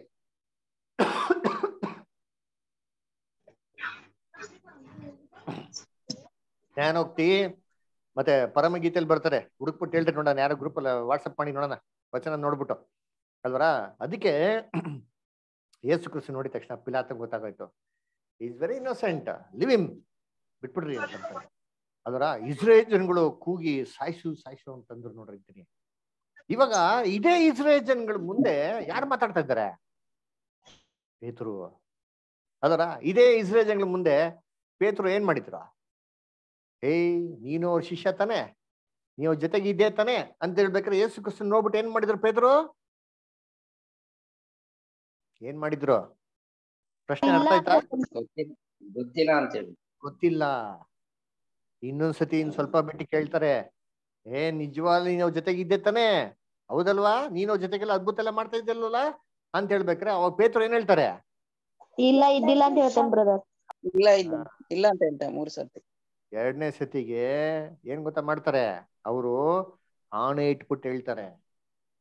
ಇನ್ನೊಂದ್ಸತಿ ಕೇಳ್ತಾರೆ, ನಿಜವಾಗ್ಲೂ ನೀನ್ ಅವನ ಜೊತೆಗಿದ್ದೆ, ನಿನ್ ಭಾಷೆ ನಿನ್ ಮಾತೆಲ್ಲ ಗೊತ್ತಾಗ್ತದೆ, ನೀನ್ ಅವ್ರ ಡಿಸೈಪಲ್ ಅಂತ ಕೇಳ್ಬೇಕಾರೆ ಈ ಸತಿ ಪೇತರು ಹೆಂಗ್ ಗೊತ್ತಾ ಮಾಡ್ತಾರೆ ಅವ್ರಿಗೆ?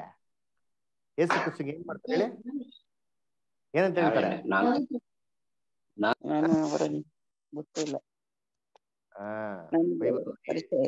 ಹೇಳ್ಬೇಕಾರೆ ಶಾಪ ಆಗ್ತಾರಂತೆ. ಅಂದ್ರೆ ಏನ್ ಗೊತ್ತಾ ಮೀನಿಂಗು? ಅವ್ರ ಬಗ್ಗೆ ಕೆಟ್ಟದಾಗೆ ಮಾತಾಡಿರ್ಬೇಕು ಅಲ್ವರ. ಶಾಪ ಆಗ್ತಾರೆ ಗೊತ್ತಾ, ಕೆಟ್ಟ ಭಾಷೆಯಲ್ಲಿ ಮಾತಾಡಿರ್ತಾರೆ, ಕೆಟ್ಟದಾಗಿ ಅವ್ರ ಬಗ್ಗೆ ಮಾತಾಡ್ಬಿಡ್ತಾರೆ. ಯಾಕೆ ಗೊತ್ತಾ? ಅವ್ರ ಬಗ್ಗೆ ಒಳ್ಳೆ ಮಾತಾಡ್ಬಿಟ್ಟು ಕಣ್ಣಿಡ್ಬಿಡ್ತಲ್ಲ ಬಿಟ್ಟು ಅವ್ರಿಗೆ ಬೈದಿರ್ತಾರೆ. ಇವ್ರು ಅಂತವ್ರ ಇರ್ತಾರೆ ಬೈದಿರ್ತಾರೆ. ಯಾಕೆ ಭಯ? ಪೇತ್ರನ್ಗೆ ಎಲ್ಲಾರ ಮುಂದೆ ಇಸ್ರೇಲ್ ಜನಗಳು ಏನ್ ಮಾಡ್ಬಿಡ್ತಾರೆ, ಯೇಸು ಕ್ರಿಸ್ತ ನನ್ನೂ ಗಲ್ಲೇರಿಸ್ಬಿಡ್ತಾರೆ, ಶಿಲ್ಬೆಗೆ ಹಾಕ್ಬಿಡ್ತಾರೆ ಅಂತ ಅಲ್ವರ. ಯೋಚನೆ ಮಾಡ್ರಿ, ಅಲ್ಲಿ ನಿರಾಕರಿಸಿದಂತ ಪೇತ್ರು ಇಲ್ಲಿ ಎಲ್ಲಿ ಪೆಂಟಿಕಾಸ್ಟ್ ದಿನದಲ್ಲಿ ಎಷ್ಟು ಜನ ಇದಾರೆ? ಎಷ್ಟು ಜನ ಇದ್ರು? ಎಷ್ಟು ಊರಿಂದ ಜನಗಳಿದ್ರು? ಎಷ್ಟು ಊರಿಂದ ಬಂದಿದ್ರು ಜನಗಳು? 3,000. ಎಷ್ಟು ಊರಿಂದ ಬಂದಿದ್ರು ಜನಗಳು? ಅರುಣ್ ಬದ್ರ ಹೇಳಿ, ಎಷ್ಟು ಊರಿಂದ ಬಂದಿದ್ರು? 21. 17 ಊರಿಂದ ಬಂದಿದ್ರು ಜನಗಳು. ಯೋಚನೆ ಮಾಡಿ, 17 ಊರಿಂದ ಒಂದೊಂದು ಊರಿಂದ 100 ಜನ ತಗೊಂಡ್ರೆ ಸರಿ, ಸಾವಿರಾರು ಜನಗಳು ಏನಾಗಿದ್ರು ಸೇರಿದ್ರು ಅಲ್ವರ. ಹಂಗಾದ್ರೆ ಯೇಸು ಕ್ರಿಸ್ತು ಪೆಂಟಿಕಾಸ್ಟ್ ಟೈಮಲ್ಲಿ ನೋಡ್ಬೇಕಾದ್ರೆ ಸಾವಿರಾರು ಜನರು ಸೇರಿರ್ತಾರೆ, ಲೆಕ್ಕನೇ ಇಲ್ಲ. ಅಂತ ಜನಗಳ ಮುಂದ್ಗಡೆ ಯಾರ ಸಪೋರ್ಟು ಇಲ್ಲ. ಅಲ್ಲ ಅರೆಸ್ಟ್ ಮಾಡ್ಬೇಕಾದ್ರೆ ಕೋಳಿ ಮುಂದೆ, ಕೋಳಿ ಕೂಗಕ್ ಮುಂಚೆ ಅಲ್ಲಿರ್ಬೇಕಾದ್ರೆ ಯೇಸು ಕ್ರಿಸ್ತು ಇದ್ರು, ಇಲ್ಲಿ ಯಾರು ಇಲ್ಲ ಅವ್ರ ಸಪೋರ್ಟ್. ಆದ್ರೆ ಧೈರ್ಯವಾಗಿ ಮಾತಾಡೋರು ನೋಡಿದ್ದೀನಿ. ಹೆಂಗ ಮಾತಾಡೋರು ಅಂತಂದ್ರೆ, ನೀವು ಸಾಯಿಸಿರಂತ ಯೇಸು ಕ್ರಿಸ್ತನ ದೇವ್ರಿ ಮಸಿಯಾಗಿ ಅಭಿಷೇಕಿಸಿದ್ದಾರೆ ಅಂತ ಹೇಳ್ಬೇಕಾರೆ ಅವ್ರಿಗೇನಾಯ್ತು ಗೊತ್ತಾ? ಇವಾಗ ಓದಿ ಅಪೊಸ್ತಲ ಕೃತ್ಯಗಳು 2:37. ಎಲ್ಲ ಗಮನ ಇಟ್ಟು ಕೇಳ್ತಾ ಇದ್ದೀರಾ? ಎಲ್ಲ ಬೈಬಲ್ ಮುಂದೆ ಇಟ್ಕೊಂಡು ಗಮನ ಇಟ್ಟು ಕೇಳ್ತಾ ಇದ್ದೀರಾ? ಅಪೊಸ್ತಲ ಕೃತ್ಯಗಳು 2:37 ಓದಿ.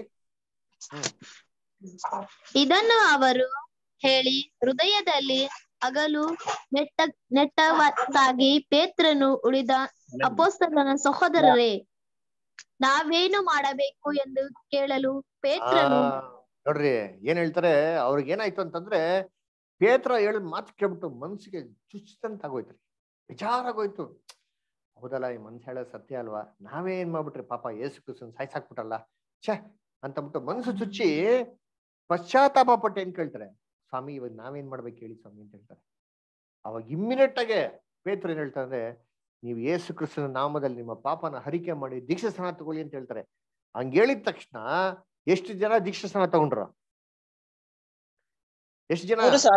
3,000. ಯೋಚನೆ ಮಾಡಿ, ಸತ್ಯ ಅಂತ ಕೇಳಿ ದೀಕ್ಷಾ ಸ್ನಾನ ತಗೊಂಡಿದ್ದಾರೆ 3,000 ಅಂತಂದ್ರೆ ಇನ್ ಎಷ್ಟು ಜನ ಸೇರಿರ್ಬೋದಲ್ಲಿ ಅಲ್ವರ? ದೇವ್ರಿಗೆ ಒಪ್ಪಿಸ್ಕೊಟ್ಟ 3,000 ಜನ, ಮಿಕ್ತವ್ರು ಇನ್ನ ಬೇಜಾನ್ ಸಾವಿರಾರು ಜನ ಅವ್ರೆ. ನಮಗ್ ಬೈಬಲ್ ರೆಕಾರ್ಡ್ ಏನ್ ಮಾಡಿಲ್ಲ, ಅಲ್ಲಿ ಕೊಟ್ಟಿಲ್ಲ. ಯೋಚನೆ ಮಾಡಿ ಅಂತಾನೆ 3,000 ಪೀಪಲ್ ಮುಂದೆ ಬೋಲ್ಡ್ ಆಗಿ ಮಾತಾಡಿರ್ಬೇಕು ಅಂತಂದ್ರೆ, ಇದೇ ಪೇತ್ರು 3 ಸತಿ ಯೇಸು ಕ್ರಿಸ್ತನ ನಿರಾಕರಿಸೋದು. ಇಲ್ಲಿ 3,000 ಜನ ಕನ್ವರ್ಟ್ ಮಾಡೋ ತರ ಮಾತಾಡೋರೆ ಅಂತಂದ್ರೆ ಅದು ಯಾರ ಬಲ? ಅದು ಯಾರ ಬಲ? ಪವಿತ್ರಾತ್ಮನ ಬಲ ಹೇಳೋದು. ಪವಿತ್ರಾತ್ಮ ವ್ಯಕ್ತಿ ಅಲ್ಲ, ವ್ಯಕ್ತಿ ಬಂದು ತುಂಬ್ಕೊಂಡ್ಬಿಟ್ಟ. ಅದೇ ಹೇಳ್ತಾರಲ್ಲ, ಅಯ್ಯೋ ದ್ಯಾವ್ರು ಬಂದ್ಬಿಡೈತೆ ಅವನ ಮೇಲೆ. ಅದೇ ಹೇಳ್ತಾರಲ್ಲ, ಯಾರೋ ಒಬ್ರ ಮೇಲೆ ಏನೋ ದೇವ್ರು ಬಂದ್ಬಿಟ್ರೆ ಒಂಥರ ಆಡ್ತಾನ, ಗಡ ಬಡ ಬಡ ಏನೋ ಒಂಥರ ವಿಚಿತ್ರವಾಗಿ. ಆತರನ ಬೈಬಲ್ ಅಲ್ಲಿ ಆತರ ಹೇಳಲ್ರಿ. ಬೈಬಲ್ ಆತರ ಹೇಳಲ್ಲ. ಅಶುದ್ಧ ಆತ್ಮ ಬಂದಾವಾಗ ಆತರ ಆಗ್ತಾ ಇದ್ದು ಅದರ ಬಟ್ಟೆ ಎಲ್ಲ ಕಿತ್ತಾಕೋದು, ಒದ್ದಾಡೋದು, ಎಗರಾಡೋದು, ಕೂಗಾಡೋದು, ಅದರ ಜೊಲ್ ಸುರಿಸೋದು, ಅದರ ಏನು ಅಸಹ್ಯವಾದಂತ ಮಾತಾಡೋದು, ಅದರ ಇಲ್ಲಿ ಅದೆಲ್ಲ ಅಶುದ್ಧಾತ್ಮ ಬಂದವಾಗ. ಪವಿತ್ರಾತ್ಮ ಬಂದ ಏನಾಗ್ತದೆ? ಯೇಸು ಕ್ರಿಸ್ತನ ಪವಿತ್ರಾತ್ಮ ಬಂದವಾಗ ಯೇಸು ಕ್ರಿಸ್ತ ಏನ್ ಮಾಡಿದ್ರು? ಮಾಡಿದ್ರು, ಅದ್ಭುತ ಎಲ್ಲ ಮಾಡಿದ್ರು, ಸಮಾಧಾನವಾಗಿದ್ರು. ಮೊದ್ಲು ಅವರಲ್ಲಿ ಗಲಿಬಿಲಿ ಏನಾಗಿಲ್ಲ, ಉಂಟಾಗಿಲ್ಲ. ಪೇತ್ರದಲ್ಲಿ ಸಮಾಧಾನ, ಪವಿತ್ರಾತ್ಮ ಬಂದ್ ನೋಡ್ತೀನಿ ಹೆಂಗ್ ಮಾತಾಡಿದ್ರು. ಪೆಂಚೆಕೋಸ್ತ ದಿನ 3,000 ಜನ ಸತ್ಯಕ್ಕೆ ಬರೀತಾರೆ, ಮಾತಾಡಿತಾರೆ. ಹೆಂಗ್ ಮಾತಾಡಿತಾರೆ?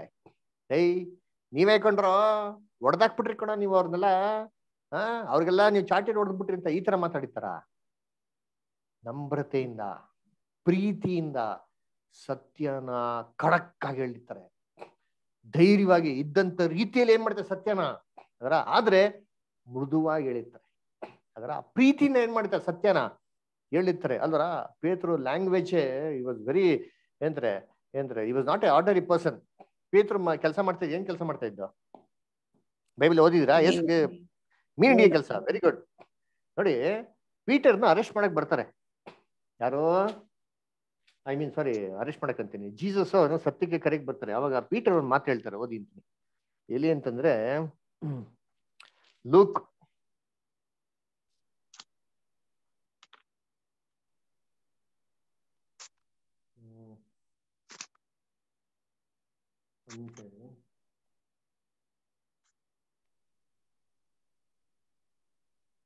ಪೀಟರ್ ಇವ್ರು ನೋಡ್ಬಿಟ್ಟು ಹೇಳ್ತಾರೆ, ನೀವು ದಯವಿಟ್ಟು ಹೊಟ್ಟೋಗ್ಬಿಡಿ, ನಮ್ಮ ಹತ್ರ ಇರ್ಬೇಡಿ ಅಂತಂದ್ಬಿಟ್ಟು. ಎಲ್ಲಿ ಬರ್ತಾವ ನೋಡಿ ಅದು? ಯೇಸು ಕ್ರಿಸ್ತು ಪೀಟರ್ನ ಕರೀತಾರೆ ಸತ್ಯಕ್ಕೆ, ಎಲ್ಲಿ ಬರ್ತಾರೆ ವಾಕ್ಯ? ಯಾರಿಗೆ ಗೊತ್ತಿದ್ಯಾ? ಅರುಣ್ ಬ್ರದರ್, 22 ಲೂಕ 22 ಬರ್ಬಂದ್ ನೋಡಿ. ವಾಕ್ಯ ತೆಗೆದು ಹುಡುಕ್ಬಿಟ್ಟು ನನಗೆ ಹೇಳ್ರಿ. ಬರ್ಬೋದು ಇರ್ಬೋದು.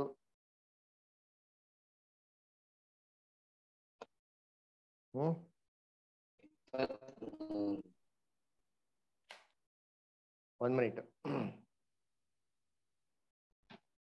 ಒಂದೇ ನಿಮಿಷ ರೀ, ಹುಡುಕ್ಬಿಟ್ಟು ಹೇಳ್ತೀನಿ. ಒಂದೇ ನಿಮಿಷ. ಅಪೋಲ್ಸಸ್ ಅಲ್ಲಿ ಬರ್ತದೆ. ಒಂದ್ ನಿಮಿಷ, ಒಂದ್ ಮಿನಿಟ್.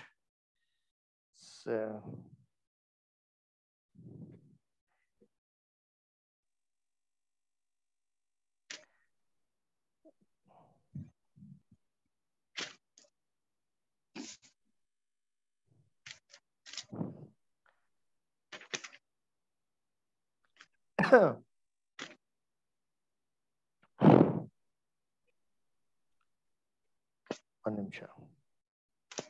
ಸೇವೆ ಕರ್ದಿದ್ರು ಬ್ರದರ್. ಅದೇ ಅದೆಲ್ಲಿ ಬರ್ತಾ ನೋಡಿರ್ತೀನಿ. ಅದು ಫಸ್ಟ್ ಟೈಮ್. ಇಲ್ಲಿ ಬ್ರದರ್ ಮ್ಯಾಚ್ ನೋಡಿ ಅಂತೀನಿ. ಅಲ್ಲೇ ಮುಖ್ಯವಾಗಿ ಒಂದು ಮಾತು ಹೇಳ್ತಾರೆ ಇಲ್ಲಿ.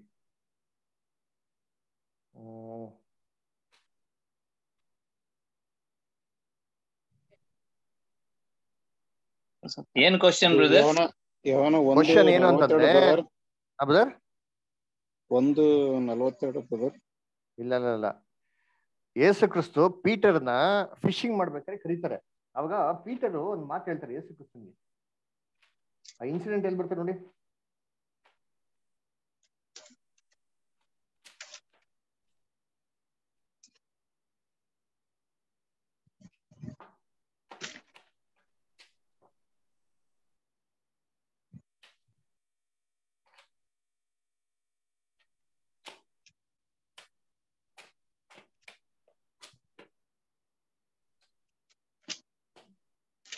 ಯಾರತ್ರ ಬೈಬಲ್ ಇಲ್ವಾ? ಸ್ವಲ್ಪ ಹುಡುಕ್ರಿ. ಸಿಕ್ತು. ಲೂಕ 5:8 ಹೋದ್ರಿ.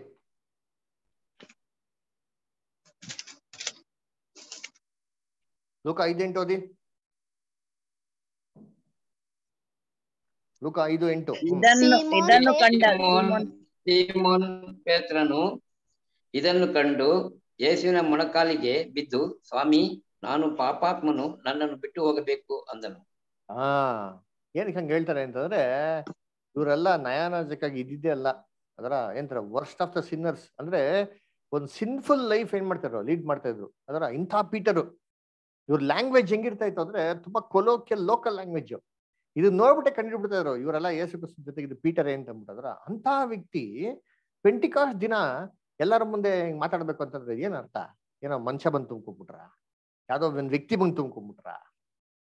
ಗಾಡ್ಸ್ ಪವರ್, ದೇವರ ಪವಿತ್ರಾತ್ಮ ಶಕ್ತಿ ಬಂತು ನೋಡ್ರಿ ಪೇದ್ರ ಮೇಲೆ. ಏನ್ರಿ ಏನಂದ್ರೆ ದೇವರ ವಾಕ್ಯನ ಗಂಭೀರವಾಗಿ ಮಾತಾಡಕ್ಕೆ ಏನ್ ಮಾಡಿದ್ರು? ಶುರು ಮಾಡಿದ್ರು. ದಟ್ಸ್ ಗಾಡ್ಸ್ ಹೋಲಿ ಸ್ಪಿರಿಟ್ ಅಲ್ವರ. ಓದಿ ಲೂಕ 24:49 ಓದಿ. ಲೂಕ 24:49 ನೋಡಿ. ಲೂಕ 24:49. ರವಿ ಬ್ರದರ್ ಲೈನ್ ಇದ್ದೀರಾ? ರವಿ ಬ್ರದರ್,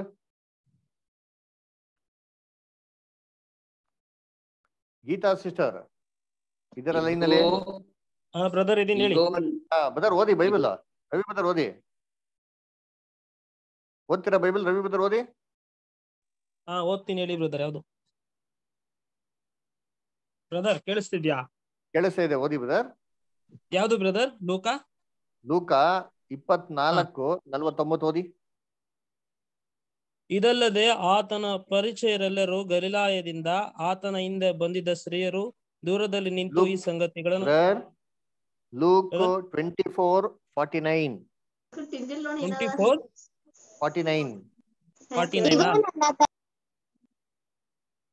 ಲೂಕ್ 24:49 ಓದಿ ಬ್ರದರ್. ಹೇಳ ಓದಿ ಬ್ರದರ್. ಈಗೋ ನನ್ನ ತಂದೆಯ ವಾಗ್ದಾನಗಳನ್ನ ನಿಮಗೆ ಕಳಿಸಿಕೊಡುತ್ತೇನೆ. ದೇವರು ಮೇಲಾಂಗಣ ಲೋಕದಿಂದ ನಿಮಗೆ ಶಕ್ತಿಯನ್ನು ಒದಗಿಸುವ ತನಕ ಈ ಪಟ್ಟಣದಲ್ಲಿ ಕಾದುಕೊಂಡಿರಿ ಎಂದು ಹೇಳಿದನು. ನೋಡ್ರ, ದೇವರ ಮೇಲ್ನೋಕದಿಂದ ಏನು ಒದಿಸ್ಕೊಡ್ತಾರಂತೆ ಬದರ್ ಅವ್ರಿಗೆ? ಶಕ್ತಿನ. ಶಕ್ತಿ.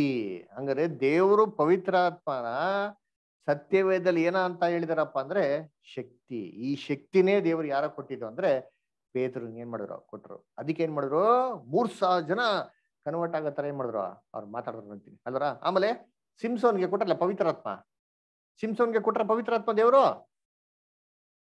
ಕೊಟ್ರ ಇಲ್ವಾ? ಹೌದು, ಕೊಟ್ರು.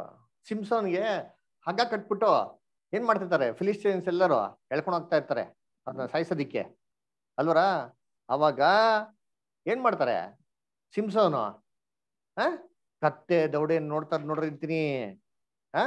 ಅವ್ರ ಮೇಲೆ ಏನ್ ಬಂತು, ದೇವ್ರ ಪವಿತ್ರಾತ್ಮ ಬಂತು. ಓದಿ correct. Judges 15 chapter 14 to 15. ನ್ಯಾಯಾಧಿಪತಿಗಳು, ನ್ಯಾಯಸ್ಥಾಪಕರು. Ravi brother ಓದಿ. ನ್ಯಾಯಸ್ಥಾಪಕರು 15ನೇ ಅಧ್ಯಾಯ 14 ಮತ್ತೆ 15. ನ್ಯಾಯಸ್ಥಾಪಕರು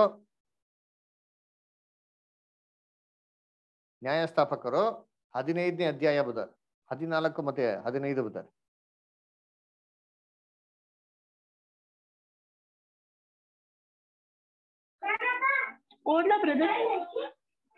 ಸಿಟ್ಟು ಒಂದ್ ನಿಮಿಷ, ಎಲ್ಲರೂ ಓದೋಣ. ರವಿ ಬ್ರದರ್ ಓದ್ತೀರಾ?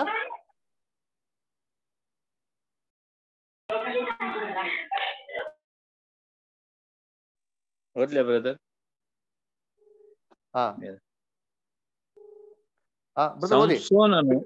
ಸಂಸೋನನು ಲೇಯಿಯ ಸಮೀಪಕ್ಕೆ ಬರಲು ಫಿಲಿಷ್ಟಿಯರು ಅವನನ್ನು ಕಂಡು ಅರ್ಭಟಿಸಿದರು. ಯೆಹೋವನ ಆತ್ಮವು ಅವನ ಮೇಲೆ ಬಂದದ್ದರಿಂದ ಅವನ ರಟ್ಟೆಗಳಿಗೆ ಸುತ್ತಲೂ ಕಟ್ಟಿದ ಹಗ್ಗಗಳು ಸುಟ್ಟ ಸೆಣಬಿನ ಅಗಾದವು. ನೋಡ್ರ, ಕೈಗೆ ಹಾಕಿದ ಬೇಡಿಗಳು ಕಳಚಿ ಬಿದ್ದವು. ನೋಡ್ರ ಏನಂತೆ, ಪವಿತ್ರಾತ್ಮ ಬಂದವಾಗ ಏನಾಯ್ತಂತೆ? ಹಂಗಾರೆ ಏನು ಅವರಲ್ಲಿ ಬೇರೆ ಒಂದ್ ವ್ಯಕ್ತಿ ಬಂದು ತುಂಬ್ಕೊಂಡ್ಬಿಟ್ರ? ಈಗ ಹೇಳ್ತಾರೆ ಗೊತ್ತಾ, ಹಿಂದೂ ಇದ್ರಲ್ಲಿ ಏನ್ ಮಾಡ್ತಾರೆ, ಅಯ್ಯೋ ಅವ್ರ ಮೇಲೆ ದೇವ್ರು ಬಂದ್ಬಿಡೈತಪ್ಪ, ದೇವ್ರು ಬಂದ್ಬಿಡೈತೆ ಅಂತ. ದೇವ್ರು ಬಂದಿಲ್ಲ, ದೇವ್ರು ಬಂದಿಲ್ಲ. ಅಲ್ಲಿ ಬಂದಿರೋದೇನಂತೆ, ಗಾಡ್ಸ್ ಪವರ್. ಅವರಲ್ಲಿ ಯಾರೋ ಒಂದ್ ವ್ಯಕ್ತಿ ಬಂದೇನಾಗಿಲ್ಲ, ಅಲ್ಲಿ ತುಂಬ್ಕೊಂಡಿಲ್ಲ ಅಲ್ವರ. ವ್ಯಕ್ತಿನ ತುಂಬ್ಕೊಂತದೆ ಏನ್ರಿ, ಶಕ್ತಿ ಅದು ಅಲ್ವರ. ಅದಕ್ಕೆ ದೇವ್ರು ಹೇಳಿದ್ದು, ನೋಡಪ್ಪ ನೀನ್ ಯಾರು ವಿರುದ್ಧವಾಗಾರ ಮಾತಾಡ್ಬಿಡು, ತೊಂದ್ರೆ ಇಲ್ಲ. ನಿಮ್ಗೆ ಗೊತ್ತಿಲ್ದಿರ ಮಾತಾಡ್ತೀರಾ. ಇಸ್ರೇಲ್ ಜನಗಳಿಗೆ ಯೇಸು ಕ್ರಿಸ್ತು ಯಾರಂತ ಗೊತ್ತಿರ್ಲಿಲ್ಲ. ಮಾತಾಡೋ, ಅವ್ರ ಬಗ್ಗೆ ತಪ್ಪಾಗಿ ಮಾತಾಡ್ಬಿಡ್ತೀಯ, ಮಾತಾಡೋ, ಏನ್ ಬೇಜಾರಿಲ್ಲ. ಆದ್ರೆ ಪವಿತ್ರಾತ್ಮ ವಿರುದ್ಧವಾಗಿ ಮಾತಾಡಿದ್ರೆ ಮಾತ್ರ ಯಾವತ್ತೂ ಏನ್ ಮಾಡಲ್ಲ, ಕ್ಷಮಿಸಲ್ಲ. ಯಾಕೆ?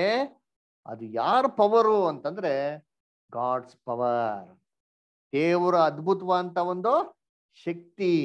ಅದು ಕಣ್ಣಿಗೆ ಕಾಣದಿರಂತ ಏನ್ರಿ ಶಕ್ತಿ ಅದು. ಅದು ವಿರುದ್ಧವಾಗಿ ಮಾತ್ರ ಏನ್ ಮಾಡಕ್ ಹೋಗ್ಬಿಡಿ, ನೀವು ಯಾವತ್ತು ಮಾತಾಡಕ್ ಹೋಗ್ಬಿಡಿ ಅಂತೇನ್ ಮಾಡಿದ್ದ ಅಲ್ಲಿ ಹೇಳಿದ್ದು ಅಲ್ವರ. ಅದ್ಗೆ ಏನ್ರಿ, ಸೌಲ್ ರಾಜ ಇದ್ದ ಗೊತ್ತಾ? ಸೌಲ್ ರಾಜ ಅವ್ನ ಎಷ್ಟು ಜನ ಸಾಯಿಸಿದ್ದು? ದಾವೀದ ಎಷ್ಟು ಜನ ಸಾಯಿಸಿದ್ರು? ಯಾರು ಹೇಳ್ತೀರ ನೋಡೋಣ?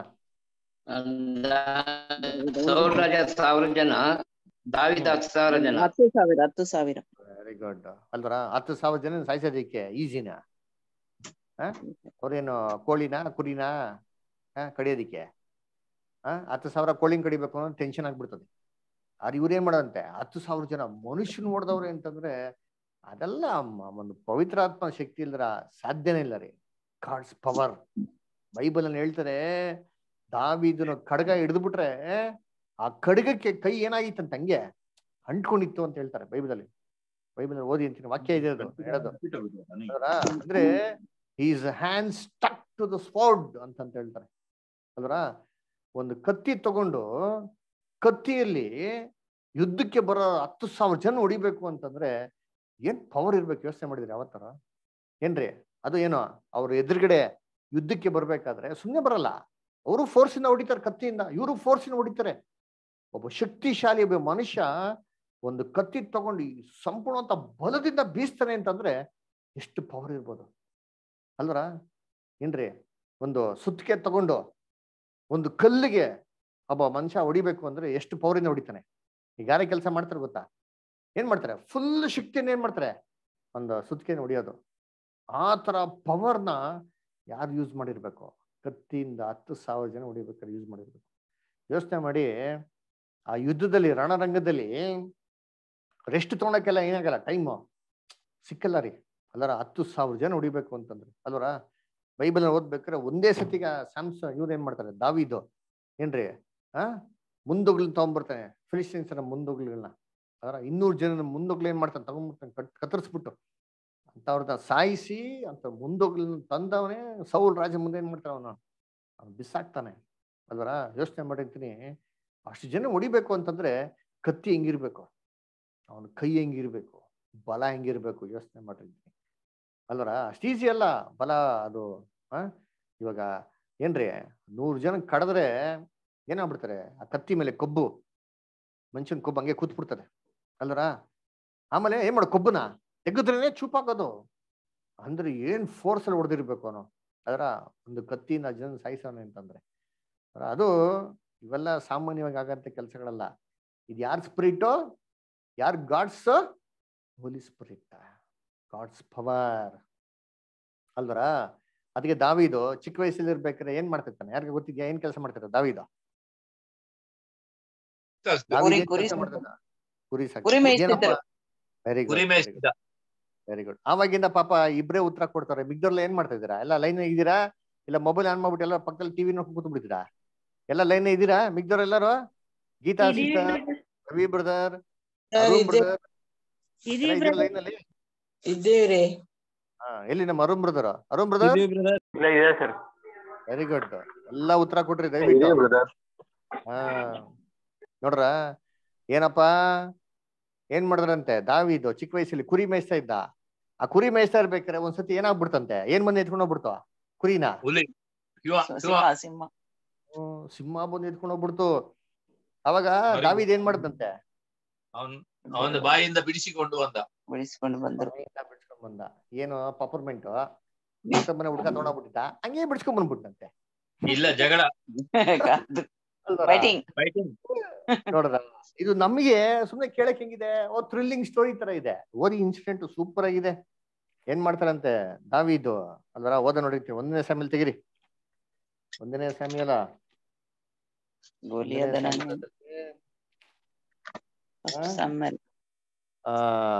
ಎಲ್ಲಿ 17ನೇ ಅಧ್ಯಾಯ, 1ನೇ ಸಾಮ್ಯಲ 17ನೇ ಅಧ್ಯಾಯ 34-35. 34. ಆಗ ದಾವೀದನು ತಮ್ಮ ಸೇವಕನಾದ ನಾನು ನನ್ನ ತಂದೆಯ ಕುರಿಗಳನ್ನು ಕಾಯುತ್ತಿದ್ದಾಗ ಸಿಂಹವಾಗಲಿ ಅಥವಾ ಕರಡಿಯಾಗಲಿ ಬಂದು ಎಂಡಿನಲ್ಲಿನ ಕುರಿಮರಿಯನ್ನು ಹಿಡಿದುಕೊಂಡು ಹೋಗುವಾಗ ನಾನು ಒಡನೆ ಬೆನ್ನಟ್ಟಿ ಹೋಗುತ್ತಿದ್ದೆ. ಆ ಕಾಡು ಮೃಗವನ್ನು ಹೊಡೆದು ಕುರಿಮರಿಯನ್ನು ಕಿತ್ತು ತೆಗೆದುಕೊಳ್ಳುತ್ತಿದ್ದೆ. ಅದು ಹಿಂದಿರುಗಿ ನನ್ನ ಮೇಲೆ ಬಿದ್ದಾಗ ಅದನ್ನು ಗಡ್ಡ ಹಿಡಿದು ಬಡಿದು ಕೊಂದು ಹಾಕುತ್ತಿದ್ದೆ. ಏನ್ರಿ ಏನ್ ತಮಾಷೆ ಹೇಳ್ತಾವೆ, ಒಂದು ಫೇರಿ ಟೇಲ್ ಹೇಳ್ದಂಗಿದೆ ಅಲ್ವಾ? ನಾನು ಚಿಕ್ಕ ವಯಸ್ಸಲ್ಲಿ ಕುರಿ ಕಾಯ್ತಾ ಇದ್ದೆ, ಕುರಿ ಕಾಯ್ತಾ ಇರ್ಬೇಕು, ಹಂಗೆ ಸಿಂಹ ಏನ್ ಮಾಡ್ಬಿಡ್ತಾವ, ಕುರಿಗೆ ಎತ್ಕೊಂಡು ಹೋಗ್ಬಿಟ್ರೆ ನಾನು ಅಟ್ಟಿಸ್ಕೊಂಡು ಹೋಗ್ತಾ ಇದ್ದೆ, ಅದನ್ನ ಬಾಯಿನ ಕಿತ್ಕೊಂಡ್ ಬರ್ತಾ ಇದ್ದೆ. ಅದೇನೋ ತಿರುಗಿ ನನ್ನ ಮೇಲೆ ಬಿದ್ದಾವಾಗ ನಾನೇನ್ ಮಾಡ್ತಿದ್ದೆ, ಗಡ್ಡ ಹಿಡಿದ್ಬಿಟ್ಟು ಹೊಡೆದ್ಬಿಟ್ಟು ಕಿತ್ಕೊಂಡ್ಬಿಡ್ತಾ ಇದ್ದೆ. ಏನೋ ಒಂದ್ ಸಿಂಹನ ಗಡ್ಡ ಹಿಡಿಯಕ್ ಈಜಿನಾ? ದಾವಿದ ಕುರಿ ಮೇಯಿಸ್ಬೇಕಾದ್ರೆ ಕೈನಲ್ಲಿ ಏನ್ ಕೊಡ್ತಾರಪ್ಪ? ಬರ್ಜಿ, ಈಟಿ ಬರ್ಜಿ ಇರ್ತದೆ,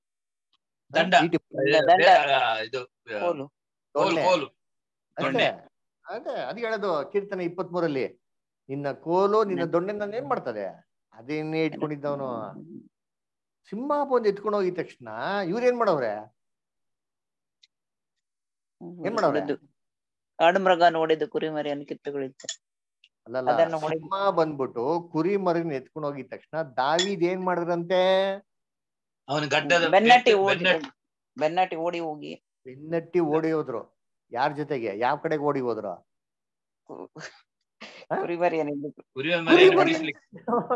ನಾವಾಗಿರ್ ಏನ್ ಮಾಡ್ತಾ ಇದ್ರಿ, ಕುರಿ ಮರಿನ ಸಿಂಹ ಈ ಕಡೆ ಎತ್ಕೊಡೋದ್ರೆ ಆಪೋಸಿಟ್ ಡೈರೆಕ್ಷನ್ ಏನ್ ಮಾಡ್ತೀರಿ, ಓಡೋಗ್ಬಿಡ್ತಾ ಇದ್ರಿ. ಅಯ್ಯೋ ಬೇಡವೇ ಬೇಡ ಸವಾಸಪ್ಪ, ಅಣ್ಣ ಕುರಿ ಮರಿ ತಿನ್ಕೋ ಪರವಾಗಿಲ್ಲ, ನನ್ನ ಸವಾಸಕ್ಕೆ ಬರ್ಬೇಡ ಅಂತ.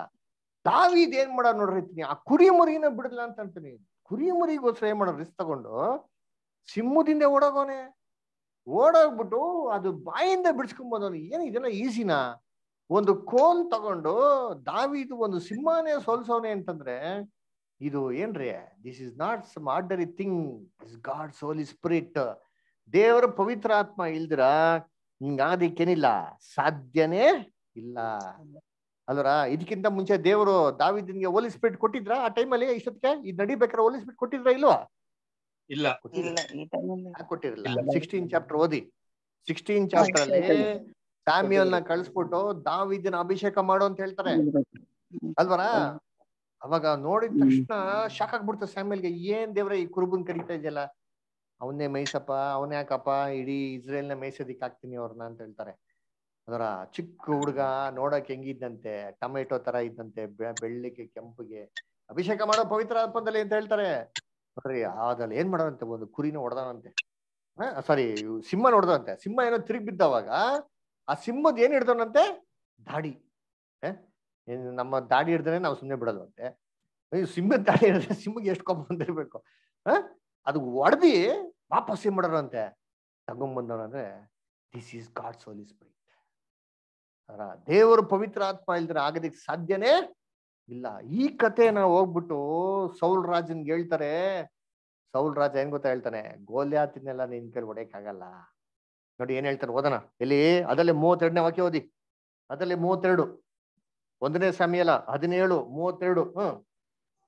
ದಾವೀದನು ಸೌಲನಿಗೆ, ಆ ಫಿಲಿಸ್ಟಿಯನ ನಿಮಿತ್ತವಾಗಿ ಯಾವನು ಎದೆಗೆಡಬಾರದು, ನಿನ್ನ ಸೇವಕನಾದ ನಾನು ಹೋಗಿ ಅವನೊಡನೆ ಯುದ್ಧ ಮಾಡುವೆನು ಅನ್ನಲು, ಸೌಲನು ಅವನಿಗೆ, ನೀನು ಅವನೊಡನೆ ಕಾದಾಡಲಾರಿ, ನೀನು ಇನ್ನು ಹುಡುಗನು. ನೀನೇನ್ ಮಾಡಕ್ಕಾಗಲ್ಲ, ಅದೆಲ್ಲ ಫೈಟಿಂಗ್ ಎಲ್ಲ ಮಾಡಕ್ಕಾಗಲ್ಲಪ್ಪ, ನೀನ್ ಇನ್ನ ಹುಡುಗ. ಆಮೇಲೆ ಅವನಾದರೂ ಚಿಕ್ಕಂದಿನಿಂದಲೇ ಯುದ್ಧ ವೀರನು ಎಂದು ಹೇಳಿದನು. ನೋಡ್ರ, ಅವನದು ಚಿಕ್ಕನಿಂದಲೇ ಯುದ್ಧ ವೀರನಪ್ಪ, ಬೇಜಾನ ಫೈಟಿಂಗ್ ಆಡ್ಬಿಟ್ಟವನೆ, ನಿನ್ಗೆಲ್ಲ ಅಭ್ಯಾಸನೇ ಇಲ್ಲ ಅಂತ ಹೇಳ್ತಾರೆ. ಅದ್ರ ದಾವೀದ್ ಏನ್ ಮಾಡ್ತಾನೆ, ನಂಬಿಕೆಯಿಂದ ಹೋಗ್ತಾನೆ ನೋಡ್ರಿ ಅಂತಾನೆ. ಒಂದೇ ಒಂದ್ ಚಿಕ್ಕ ಕಣಿವೆ ತಗೊಂಡೇ ಬಿಡ್ತಾನೆ, ಪಟ್ ಅಂತ ಹೊಡೆದ ಸೋಲ ಸಾಯಿಸ್ಬಿಡ್ತಾನೆ ಅಲ್ವರ. ಅದಕ್ಕೆ ಗಾಡ್ಸ್ ಹೋಲಿ ಸ್ಪಿರಿಟ್ ಇತ್ತು ಅಂತಂದ್ರೆ ಏನ್ ಮಾಡ್ಬೋದು, ಅದರ ಅನೇಕ ಒಂದು ಕೆಲಸಗಳನ್ನ ಮಾಡ್ಬೋದು. ಇದು ದೇವರ ಒಂದು ಏನ್ರಿ ಅದ್ಭುತವಂತ ಶಕ್ತಿ. ಅದಕ್ಕೆ ಹಳೆ ಕಾಲದಲ್ಲಿ ಪ್ರವಾದಿಗಳೆಲ್ಲ ಏನ್ ಮಾಡಿದ್ರು, ದೇವರ ವಾಕ್ಯದಲ್ಲಿ ಏನ್ ಮಾಡಿದ್ರು, ವಾಕ್ಯನ ಅವರು ಸಾರಿದ್ರ ಅಲ್ವಾ ಅಲ್ವರ. ದೇವರ ವಾಕ್ಯನ ಹಿಂಗ್ ಸಾರಿದವರು ಏನ್ರಿ, ದೇವರ ಒಂದು ಪವಿತ್ರಾತ್ಮ ಅಲ್ವರ. ದೇವರ ಪವಿತ್ರಾತ್ಮ ಬಂದವಾಗ ದೇವರ ಪವಿತ್ರಾತ್ಮ ಶಕ್ತಿನ ಏನ್ ಮಾಡಿದ್ರು, ಅವ್ರು ಏನ್ ಮಾಡಿದ್ರು, ವಾಕ್ಯನ ಮನುಷ್ಯ ಬಂದು ತುಂಬ್ಕೊಂಡ್ಬಿಟ್ಟ, ವ್ಯಕ್ತಿ ಬಂದು ತುಂಬ್ಕೊಂಡ್ಬಿಟ್ಟ. ವ್ಯಕ್ತಿ ಬಂದು ತುಂಬ್ಕೊಂಡಿದ ತಕ್ಷಣ ಇವ್ರು ಈ ಕೆಲಸ ಮಾಡ್ಬಿಟ್ರು. ಆಮೇಲೆ ಪುಟ್ಕತ ವ್ಯಕ್ತಿ ಹೋಗ್ಬಿಡ್ತ ಆಚ ಕಡೆಗೆ. ವ್ಯಕ್ತಿ ಅಲ್ಲ ಅದು, ಗಾಡ್ಸ್ ಏನ್ರಿ ಹೋಲಿ ಸ್ಪಿರಿಟ್. ಅದಕ್ಕೆ ಪೀಟರ್ ಹೇಳ್ತಲ್ಲ, ವೆನ್ ದೇವರ್ mood by the Holi spirit, ಪವಿತ್ರಾತ್ಮ ಬರಿತಾರಾಗಿ ವಾಕ್ಯ ನಿಮ್ ಮಾಡಿದ್ರು ಬರ್ದಿದ್ದಾರೆ ಅಂತ ಹೇಳ್ತಾರಲ್ಲ, ಹೌದಾ ಇಲ್ವಾ? ಪವಿತ್ರಾತ್ಮ ಬರಿತಾರಾಗಿ ಏನಾಗಿದೆ, ವಾಕ್ಯನ ಬರ್ದಿದ್ದು ಸುಮ್ಮನೆ ಹಂಗೆ ಬರ್ಬಿಟ್ರ ಅವರೆಲ್ಲ. ಬೈಬಲ್ನ ಓದಿ ಅಂತೀನಿ. 2ನೇ ಪೇತ್ರ 1:21, 2ನೇ ಪೇತ್ರ 1:21 ಓದಿ. 2ನೇ ಪೇತ್ರ 1:21.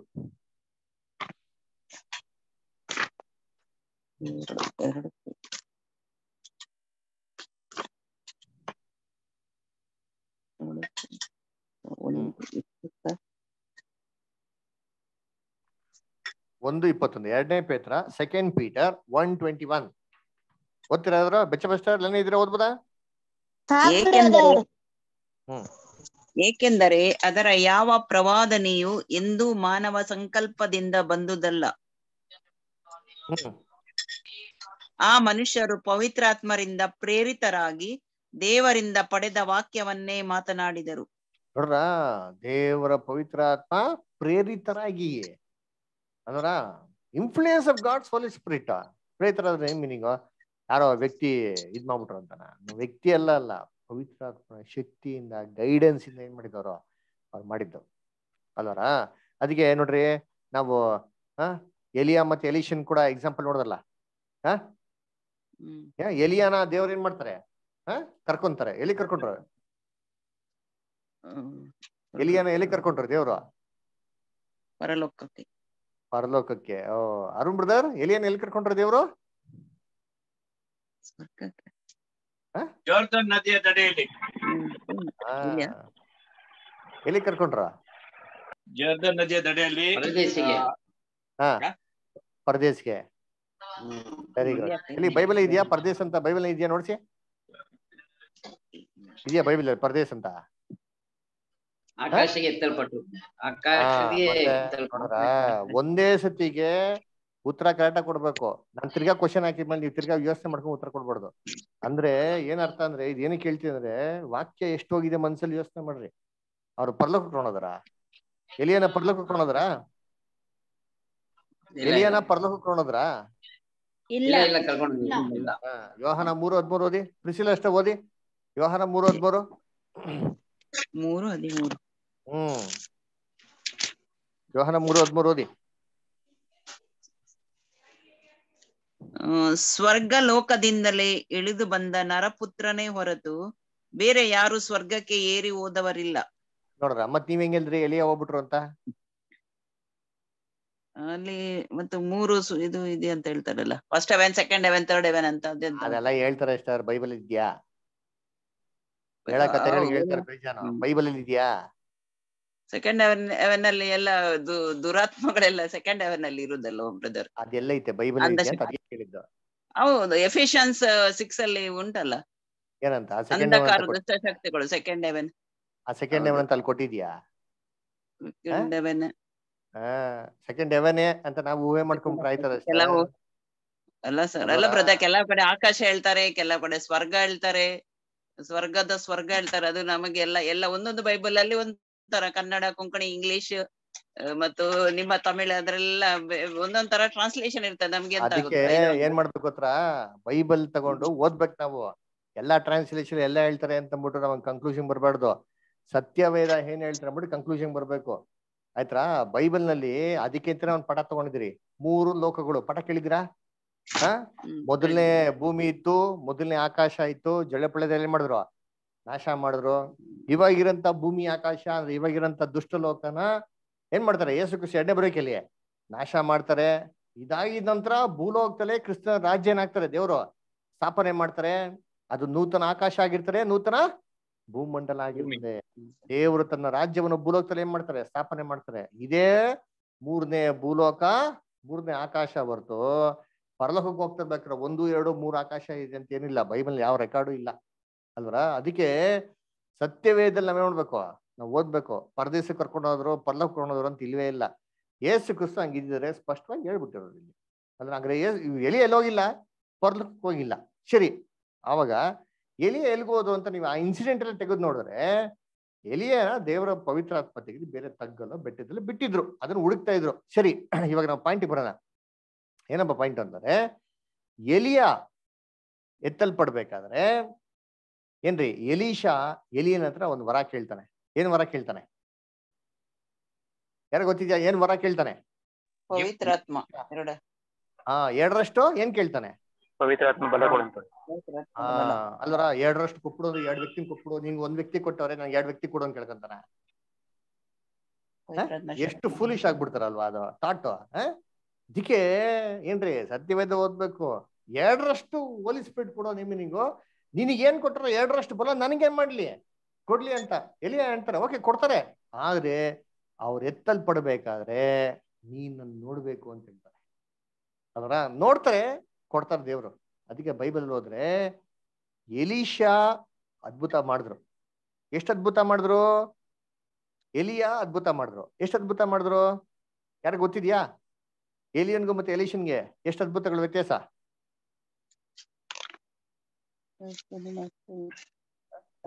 ನಾವು ಓದಿದ್ರೆ ತಾನೇ ಇವೆಲ್ಲ ಬೈಬಲ್ ಅಲ್ಲಿ ಅಲ್ವರ? ಓದಿ ಬೈಬಲ್ ಕೂತ್ಕೊಂಡು ಲಾರ್ಡ್ ರೀಡ್ ದ ಬೈಬಲ್. ಅದರ ಯೆಹೋವನ ಶಾಸ್ತ್ರ ಹುಡುಕಿ ಓದಿರಿ ಬೈಬಲ್ನ. ಎಲಿಯ ಎಷ್ಟು ಅದ್ಭುತ ಮಾಡ್ತಾರೋ ಅದು 2ರಷ್ಟು ಅದ್ಭುತ ಯಾರಪ್ಪ ಮಾಡ್ತಾರೆ ಅಂದ್ರೆ ಎಲೀಷಾ ಮಾಡ್ತಾರೆ. ಏನಕ್ಕೆ ಅದ್ಭುತಗಳು ಮಾಡ್ತಾರೆ? ಅದ್ಭುತಗಳಿಗೆ ಪಾಠ ಏನು? ಇವೆಲ್ಲ ಬೈಬಲ್ ಏನಾಗಿದೆ, ರಹಸ್ಯ ಇದೆ ಅಲ್ವರ? ಅವನ ತಲೆ ಬೋಡ್ಗುಂಡ ಅಂತ ಹೇಳ್ತಾರೆ, ಅರ್ಥ ಇದೆ ಅಲ್ವರ? ಹುಳಿ ಆಗಿರ್ತಾರೆ ನೀರು, ಅದರ ಅದಕ್ಕೆ ಸಿಹಿ ಆಗ್ತಾರೆ ಅದರ. ಒಂದೇನೋ ಏನ್ ಬಿದ್ದೋಗಿರ್ತಾರೆ, ಆಕ್ಸ್ ಬಿದ್ದೋಗಿರ್ತಾರೆ, ಎತ್ತಲೆ ಅದನ್ನ. ಎಲ್ಲದಕ್ಕೇನಿದೆ ಪಾಠ ಇದಾರೆ ಅಲ್ವರ? ಅದಕ್ಕೆ ನೋಡ್ಬೇಕ್ರೆ ಎಣ್ಣೆ ವಿಧವೆಗೆ ಎಣ್ಣೆ ಇರಲ್ಲ, ಎಣ್ಣೆ ಏನ್ ಮಾಡ್ತಾರೆ, ಜಾಡಿಗಳನ್ನ ತುಂಬಿಸ್ಕೊಂಡು ಎಣ್ಣೆ ಬಂದ್ಬಿಡ್ತಾರೆ. ಏನಕ್ಕೆ ಇವೆಲ್ಲ ಹೇಳೋರು? ಎಲ್ಲ ಅರ್ಥಗಳಿದೆ. ಸತ್ಯವಾದ ಕೂತ್ಕೊಂಡು ಓದ್ಬೇಕು. ಸುಮ್ನೆ ಯಾವ್ದೋ ಹೇಳಿದ್ದೆ ಹರಿಕತೆ ಕೂತ್ಕೊಂಡು ಕೇಳ್ಕೊಂಡಿದ್ರೆ ಪವಿತ್ರ ಆತ್ಮ ವ್ಯಕ್ತಿ ವ್ಯಕ್ತಿ ವ್ಯಕ್ತಿ ಆತ್ಮ ಏನಾಯ್ತದೆ, ಆತ್ಮ ಸಾಯಲ್ಲ, ಸದಿ ತಕ್ಷಣ ಮನುಷ್ಯ ಸ್ವರ್ಗಕ್ಕೆ ಹೋಯ್ತು ನರ್ಕೋತ ಇದೇ ಡಾಕ್ಟ್ರಿನ್ ಕೇಳ್ತಾ ಕೂತಿದ್ದ ಅಂದ್ರೆ ಇನ್ ಯಾವ ಉದ್ಧಾರ ಆಗೋದು? ಮುಂದಕ್ಕೆ ಬರ್ಬೇಕು ದೇವ್ರ ಮಕ್ಳು ಗಟ್ಟಿಯಾದ ಆಹಾರ ತಿನ್ನಕ್ಕೆ ಏನ್ ಮಾಡಬೇಕು ಅದರ. ಅದಕ್ಕೆ ಏನ್ರಿ ಅದನ್ನ ಕೊಡ್ತಾರೆ. ಏನ್ ಕೊಟ್ರು ಓದ ನೋಡಿದ್ರಿ. ಲೂಕ 1ನೇ ಅಧ್ಯಾಯ 16 ಮತ್ತೆ 16 17. ಲೂಕ 1ನೇ ಅಧ್ಯಾಯ 16 ಮತ್ತೆ 17 ಓದಿ. ಲೂಕ್ ಫಸ್ಟ್ ಚಾಪ್ಟರ್ 16 and 17 ಓದಿ. Luke first chapter 16 and 17.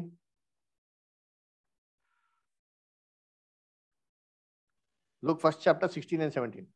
ಇಸ್ರಾಯೇಲ್ಯರಲ್ಲಿ ಅನೇಕರನ್ನು ಅವರ ದೇವರಾಗಿರುವ ಕರ್ತನ ಕಡೆಗೆ ತಿರುಗಿಸುವನು. ಅವನು ಆತನ ಮುಂದೆ ಹೋಗಿ ಎಲಿಯನ ಗುಣಶಕ್ತಿಗಳಿಂದ ಕೂಡಿದವನಾಗಿ ತಂದೆಗಳ ಹೃದಯವನ್ನು ಮಕ್ಕಳ ಕಡೆಗೂ ಹಠ ಹಿಡಿದವರನ್ನು ನೀತಿವಂತರ ಜ್ಞಾನದ ಕಡೆಗೂ ತಿರುಗಿಸಿ ಸಿದ್ಧವಾದ ಜನವನ್ನು ಕರ್ತನಿಗೆ ಒದಗಿಸುವನು ಎಂದು ಹೇಳಿದನು. ಯಾರ ಬಲದಿಂದ ಕೂಡಿ ಅಂತ ಎಷ್ಟರವ್ರು ಯಾರು ಬಲದಿಂದ ಕೂಡಿ ಅವ್ರ ಕೆಲಸ ಮಾಡ್ತಾರಂತೆ ಎಷ್ಟರವ್ರು? ಏನಂತ ಬಂತು ವಾಕ್ಯದಲ್ಲಿ? ಏನಂತ ಬಂತು? ಎಲಿಯನಂತೆ ಶಕ್ತಿ ಪ್ರಭಾವಗಳಿಂದ ಕೂಡಿದ. ಅಂಡರ್ಲೈನ್ ಮಾಡ್ಕೊಳ್ಳಿ. ಏಲಿಯನಂತೆ ಮನುಷ್ಯನನ್ನು ತಂಬಿಕೊಂಡು ಅಂತ ಕೊಟ್ಟಿದ್ಯಾ? ಎಲ್ಲೈತಪ್ಪ? ಹೇಳ್ರಿ, ಎಲ್ಲಿದೆ ಬೈಬಲ್ ಅಲ್ಲಿ? ಇಲ್ವೇ ಇಲ್ಲ. ಸುಮ್ನೆ ಯೇಸು ಕ್ರಿಸ್ತು ಅದಕ್ಕೆ ಸಹಾಯಕರು ಅಂತ ಹೇಳಿದ ಮಾತ್ರಕ್ಕೆ ಈ ಬೈಬಲ್ ನಾವೇನ್ ಮಾಡ್ಬಿಡ್ತೀರಿ? ನಾವೇ ಅಂಟಿಸ್ಬಿಡ್ತೀರಿ ಲೇಬಲ್. ಪವಿತ್ರಾತ್ಮ ವ್ಯಕ್ತಿ ವ್ಯಕ್ತಿ ಅಂತ ಎಲ್ಲ ಐತೆ ಬೈಬಲ್ ಅಲ್ಲಿ. ಯಾವ್ದೋ ಒಂದ್ ಕಾರಣಕ್ಕೋಸ್ಕರ ಅಲ್ಲಿ ಮಾತ್ರ ಹೇಳಿದ್ರು. ಏನಕ್ಕೆ ಹೇಳಿದ್ರು? ಶಿಷ್ಯನ್ರಿಗೆ ಬೇಜಾರಾಗಿತ್ತು, ಕಂಫರ್ಟ್ ಮಾಡಕ್ ಮಾತ್ರ ಏನ್ ಮಾಡ್ತಾರೆ ಅದನ್ನ ಹೇಳ್ತಾರೆ ಹೊರತು ಎಲ್ಲಾ ಜಾಗದಲ್ಲಿ ಏನ್ರಿ ಪವಿತ್ರಾತ್ಮ ಏನ್ರಿ ವ್ಯಕ್ತಿ ಅಂತ ಕೊಡ್ಲೇ ಇಲ್ಲ. ಇಷ್ಟೊಂದು ಮುಖ್ಯವಾಗಿರೋ ಉಪದೇಶನ ಯಾಕಪ್ಪ ಹೇಳಲಿಲ್ಲ? ಎಷ್ಟಿದೆ ನೋಡಿ ವಾಕ್ಯಗಳು. ಅದು ನೋಡಿ, ಇದುವರೆಗೂ 1 ಗಂಟೆಗಿಂತ ಮೇಲೆ ನಿಮ್ಮ ಹತ್ರ ಏನ್ ಮಾಡಿದೀನಿ? ಬರೀ ವಾಕ್ಯಗಳನ್ನ ಕೊಟ್ಟಿರೋದು. ಏನಂತ ಕೊಟ್ಟಿರಿ ವಾಕ್ಯಗಳು? ಪವಿತ್ರಾತ್ಮ ಶಕ್ತಿ ಶಕ್ತಿ ಶಕ್ತಿ ಶಕ್ತಿ ಅಂತ ಅಲ್ಲೇ ನೀವು ಕೊಟ್ಟಿರಿ ನೋಡೋಣ ವಾಕ್ಯಗಳು ನೋಡೋಣ. ಒಂದು ವಾಕ್ಯ ಕೊಟ್ರಪ್ಪ ನೋಡೋಣ ನೆಟ್ಟಿಗಿರೋದು. ಪವಿತ್ರಾತ್ಮ ವ್ಯಕ್ತಿ ಅಂತ ಅಂದ್ಬಿಟ್ಟು ಅದರ ಎಲ್ಲೂ ಇಲ್ವೇ ಇಲ್ಲ ಬೈಬಲ್. ಎಲ್ಲಿ ಕೊಡ್ತೀರ? ಹುಡ್ಕೊರ್ತಾನೆ ಅದರ. ಅದಕ್ಕೆ ಸತ್ಯವೇದನ ಏನ್ ಮಾಡ್ಬೇಕು? ನಾವು ಓದ್ಬೇಕು, ಅದರ ಪರಿಗಣಿಸ್ಬೇಕು ವಾಕ್ಯನ. ಅದರ ಈ ಗಾಡ್ಸ್ ಹೋಲಿ ಸ್ಪಿರಿಟ್ ಇದ್ದಾನೆ. ದೇವ್ರ ನಮ್ಮ ಹತ್ರ ಏನ್ ಮಾಡಿದಾರೆ? ಕೊಟ್ಟಿದ್ದಾರಲ್ವಾ? ನೋಡಿ, ಇವಾಗ ದೇವ್ರ ನಮ್ಮಲ್ಲಿ ವಾಸ ಮಾಡ್ತಾರ ಇಲ್ವಾ? ದೇವ್ರ ನಮ್ಮಲ್ಲಿ ವಾಸ ಮಾಡ್ತಾರ ಇಲ್ವಾ? ಯೇಸು ಕ್ರಿಸ್ತ ಏನ್ ಮಾಡ್ತಾರೆ? ಯೇಸು ಕ್ರಿಸ್ತ ಹೇಳ್ತಾರಲ್ಲ, ಯುಗದ ಸಮಾಪ್ತಿವರೆಗೂ ನಿಮ್ ಜೊತೆಗೆ ಏನ್ ಮಾಡ್ತೀನಿ ನಾನು? ಹೆಂಗಿದ್ದಾರೆ? ಯೇಸು ಕ್ರಿಸ್ತನ ಜೊತೆಗೆ ಇರ್ತಾರ. ಹಂಗೆ ಲಿಟ್ರಲ್ ಕಣ್ಣು ಮುಂದೆ ಕಣ್ಣು ಕಾಣಿಸೋದಿಕ್ಕಿದ್ದಾರ? ಯೇಸುವಿನ ಶ್ವಾಸ ಸ್ಪಿರಿಟ್. ಅದೇ ಆ ಪವಿತ್ರಾತ್ಮನ ಒಂದು ಪ್ರಭಾವದಲ್ಲೇ ನಮ್ಗೆ ಏನಾಗಿರೋದು? ಆ ಪವಿತ್ರಾತ್ಮ ಮುಖಾಂತರ ನಮ್ ಜೊತೆಗಿದ್ದಾರೆ ಅಷ್ಟೇ. ಅದರ ದೇವರೇ ಖುದ್ದಾಗಿ ನಮ್ಮ ಪರ್ಸನಲ್ ಆಗಿದಾರ, ಅವರೇ ವ್ಯಕ್ತಿಯಾಗಿ ನಮ್ ಜೊತೆಗಿದ್ದಾರೆ? ಇಲ್ಲ. It's presence. ಅದರ ಆತನ ಪವಿತ್ರಾತ್ಮ ನಮ್ಮ ಏನಾಗಿರ್ತಾರೆ? ಯಾವಾಗ ಏನಾಗಿರ್ತಾರೆ? ಪವಿತ್ರಾತ್ಮ ಜೊತೆಗೆ ಏನಾಗಿರ್ತಾರೆ? ಇರ್ತಾರೆ. ನೋಡಿ, ಒಂದು ವಾಕ್ಯ ಓದೋಣ. ಎಲ್ಲಿ ಅಂತಂದ್ರೆ 1ನೇ ಕೊರಿಂಥದಲ್ಲಿ ಓದೋಣ. 1ನೇ ಕೊರಿಂಥದಲ್ಲಿ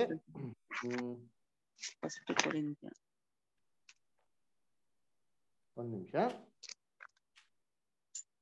ಕ್ಷಮಿಸಿ, 2ನೇ ಕೊರಿಂಥ 6ನೇ ಅಧ್ಯಾಯ 2ನೇ ಕೊರಿಂಥ 6ನೇ ಅಧ್ಯಾಯ 16 ಮತ್ತೆ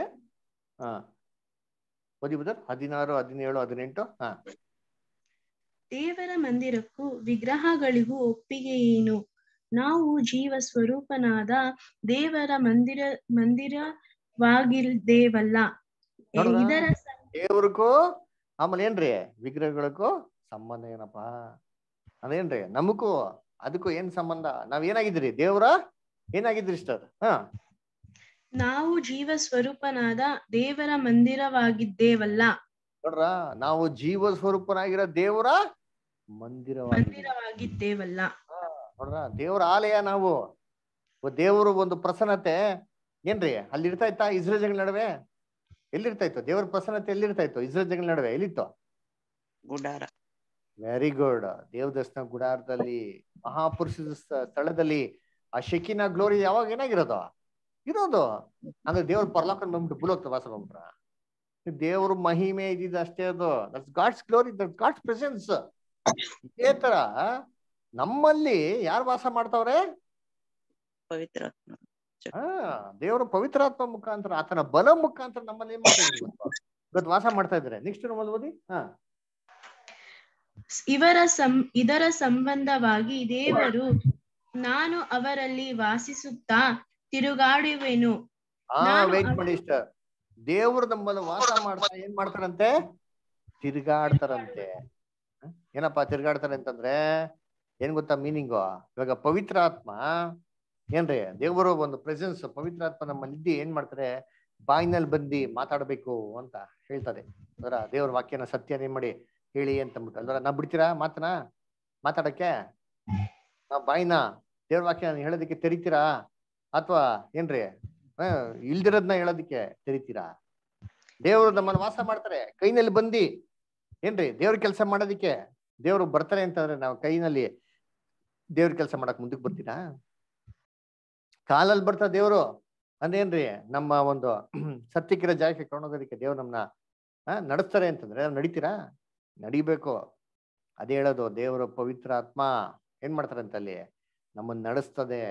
ಅದಕ್ಕೆ ಹೇಳೋದು ಪವಿತ್ರ ಆತ್ಮದಲ್ಲಿ ನಡೀರಿ ನೀವು. ವಾಕ್ ಇನ್ ದ ಸ್ಪಿರಿಟ್ ಅಂತ ಹೇಳ್ತಾರೆ, ಗೊತ್ತಾ? ಓದಿದ್ರಿ ಬೈಬಲ್ನಲ್ಲಿ ಏನ್ರಿ ವಾಕ್ ಇನ್ ದ ಸ್ಪಿರಿಟ್ ಏನ್ರಿ? ಪವಿತ್ರ ಆತ್ಮ ನಡೀರಿ. ನೇಮಿನಿಂಗು ದೇವರು ನಿಮ್ಗೆ ಪ್ರೇರಣೆ ಕೊಟ್ಟಂತೆ ದೇವರ ಪವಿತ್ರಾತ್ಮ ಅನುಸಾರವಾಗಿ ಏನ್ ಮಾಡಿ ನೀವು ನಡೀರಿ. ದೇವ್ರ ವಾಕ್ಯ ಹೆಂಗೆ ಹೇಳ್ತಾ ಅದ್ರ ಪ್ರಕಾರ ಏನ್ ಮಾಡಿ ನೀವು ನಡೀರಿ. ಅದರ ಸತ್ಯವೇದರ ಪ್ರಕಾರ ನಡೀರಿ. ಸತ್ಯವೇದರ ಆಪೋಸಿಟ್ ಆಗಲ್ಲ. ಅದರ ಸತ್ಯವೇದಕ್ಕೆ ನಾವು ವಿಧಿಯರಾಗಿಲ್ಲ ಅಂತಂದ್ರೆ ಏನ್ರಿ ದೇವ್ರು ನಮ್ಮಲ್ಲಿ ಮೆಚ್ತಾರ? ಅವರ ನಾವು ದೇವ್ರಿಗೆ ಮೆಚ್ಚಿಗೆ ಹತ್ರ ನಡಿಬೇಕು ನೋಡಿದ್ದೀನಿ. ಅದ್ಗೆ ಹೇಳ್ತಾರೆ ವಾಸ ಮಾಡ್ತಾರಂತೆ. ಅವಾಗ ಇದ್ದವಾಗ ನೆಕ್ಸ್ಟ್ ಆಗ್ತಾನೆ ಇಷ್ಟ. ಆಮೇಲೆ ನಾನು ಅವರಿಗೆ ದೇವರಾಗಿರುವೆನು, ಅವರು ನನ್ನ ಪ್ರಜೆಯಾಗಿರುವರು ಎಂದು ಹೇಳಿದ್ದಾನೆ. ಅವಾಗೇನೆ ನಾವು ದೇವ್ರಿಗೆ ಮಕ್ಕಳಾಗಿರೋದು. ಅವಾಗೇನೆ ದೇವ್ರು ನಮ್ಗೇನಾಗಿರ್ತಾರೆ? ದೇವರಾಗಿರ್ತಾರೆ. ನಮ್ ಇಷ್ಟ ಬಂದಂತ ರೀತಿಲಿ ನಡೆದ್ರೆ ಏನಾಗಲ್ಲ. ದೇವ್ರು ಖಂಡಿತವಾಗ ದೇವ್ರು ನಮ್ಗೆ ದೇವರಾಗಿರ. ನಾವು ತಿಳ್ಕೊಂಬೋದು ದೇವ್ರು ನಮ್ಗೆ ದೇವರಾಗಿದ್ದಾರೆ ಅಂತ. ಆದ್ರೆ ಅದು ಗಾಡ್ಸ್ ದೃಷ್ಟಿಯಲ್ಲಿ ಏನಾಗಿರಲ್ಲ, ಅದು ನಿಜವಾಗ್ಲೂ ಆಗಿರಲ್ಲ. ಅಲ್ವರ ಅದಕ್ಕೆ ಕರ್ತನಲ್ಲಿ ಪ್ರೀತಿ ಅಂತ ಸೋದರಗಳೇ, ಪವಿತ್ರ ಆತ್ಮ ಅಂದ್ರೆ ಏನ್ರಿ? ಒಂದು ಕಣ್ಣಿಗೆ ಕಾಣಿಸಿರಂತ ಅದ್ಭುತವಂತ ಶಕ್ತಿ ಅಲ್ವರ. ಇದು ಗಾಡ್ಸ್ ಪವರ್. ಸರಿ, ಇವಾಗ ಆ ಪವರ್ನ ದೇವ್ರು ನಮ್ಗೆ ಏನಕ್ಕೆ ಕೊಡ್ತಾ ಇದಾರೆ ಅದನ್ನ ಅರ್ಥ ಮಾಡ್ಕೊಬೇಕು. ಕರೆಕ್ಟಾ? ಇವಾಗ ದೇವ್ರ ಪವರ್ನ ನಮ್ಗೇನ ಕೊಡ್ತಾರೆ ಅಂತಂದ್ರೆ ಏನ್ರಿ? ಏನಕ್ಕೆ ಕೊಡ್ತಾರೆ ಹೇಳ್ರಿ? ಏನಕ್ಕೆ ಕೊಟ್ರ? ಏನಕ್ಕೆ ಕೊಡ್ಬೋದು? ಗಾಡ್ಸ್ ಹೋಲಿ ಸ್ಪಿರಿಟ್ ಏನಕ್ಕೆ ಕೊಟ್ರ? ಏನಕ್ಕೆ ಕೊಡ್ತಾರೆ?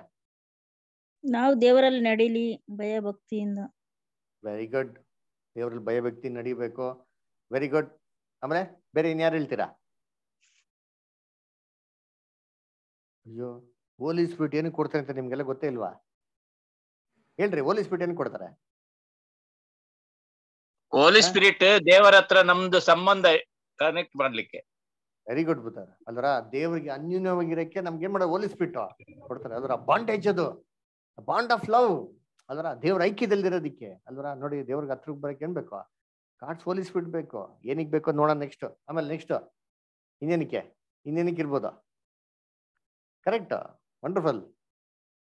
ನೆಕ್ಸ್ಟ್ ಬೇರೆ ಇನ್ನೇನಕ್ಕೆ ಇರ್ಬೋದು? ದೇವರ ಆಜ್ಞೆಗಳನ್ನು ಕೈಗೊಂಡು ನಡಲಿಕ್ಕೆ. ದೇವರ ಆಜ್ಞೆಗಳನ್ನು ಕೈಗೊಂಡು ನಡಲಿಕ್ಕೆ. Very good ಬುಧಾರ. ದೇವ್ರ ಆಜ್ಞೆಗಳ ಕೈಗೊಂಡೋದಕ್ಕೆ ಕರೆಕ್ಟ್ ಆಗಿ ಹೇಳಿದ್ರಿ. ಅಂದ್ರ ದೇವ್ರ ಆಜ್ಞೆಗಳ ಕೈಗೊಂಡು ನೋಡೋದಕ್ಕೆ, ದೇವ್ರಿಗೆ ಅನ್ಯೂನ್ಯವಾಗಿರೋದಿಕ್ಕೆ, ದೇವ್ರಿಗೆ ವಿಧೇಯನಾಗಿರೋದಕ್ಕೆ, ದೇವ್ರ ಚಿತ್ತವನ್ನು ನೆರವೇರಿಸಲಿಕ್ಕೆ. ದೇವ್ರ ಚಿತ್ತವನ್ನು ನೆರವೇರಿಸಲಿಕ್ಕೆ. ದೇವ್ರ ಚಿತ್ತ ನೆರವೇರಿಸ್ಬೇಕಾದ್ರೆ ಇವೆಲ್ಲ ಮಾಡ್ಬೇಕು ಅಂತಂದ್ರೆ ನಮ್ಮ ದೇಹದಲ್ಲಿ ಸಾಧ್ಯ ಅಂದ್ರೆ ಸಾಧ್ಯ ಇಲ್ಲ. ಯಾಕೆಂದ್ರೆ ನೀವ್ ಹೇಳಿರೋಂತ ಎಲ್ಲಾ ಪಾಯಿಂಟ್ಸ್ಗೂ ಆಪೋಸಿಟ್ ಆಗಿ ನಮ್ ದೇಹ ಏನ್ ಮಾಡ್ತಾರೆ? ಕೆಲಸ ಮಾಡ್ತಾರೆ. ಕರೆಕ್ಟಾ? ದೇವ್ ವಿರುದ್ಧವಾಗಿನೇ ಕೆಲಸ ಮಾಡ್ತೀರಿ ಅಲ್ರ. ದೇವ್ರಿಗೆ ವಾಕ್ಯಕ್ಕೆ ವಿಧೇಯರಾಗೇ ಇರೋದಿಲ್ಲ. ಅದರ ದೇವ್ರಿಗೆ ದೂರನೇ ಹೋಯ್ತಿರಿ ನಾವು. ಅದರ ಇವಾಗ ಇದು ಹತ್ರ ಸೇರಿಸ್ಬೇಕು ಅಂತಂದ್ರೆ ನಮ್ಗೇನ್ ಗೊತ್ತಾಗಬೇಕು?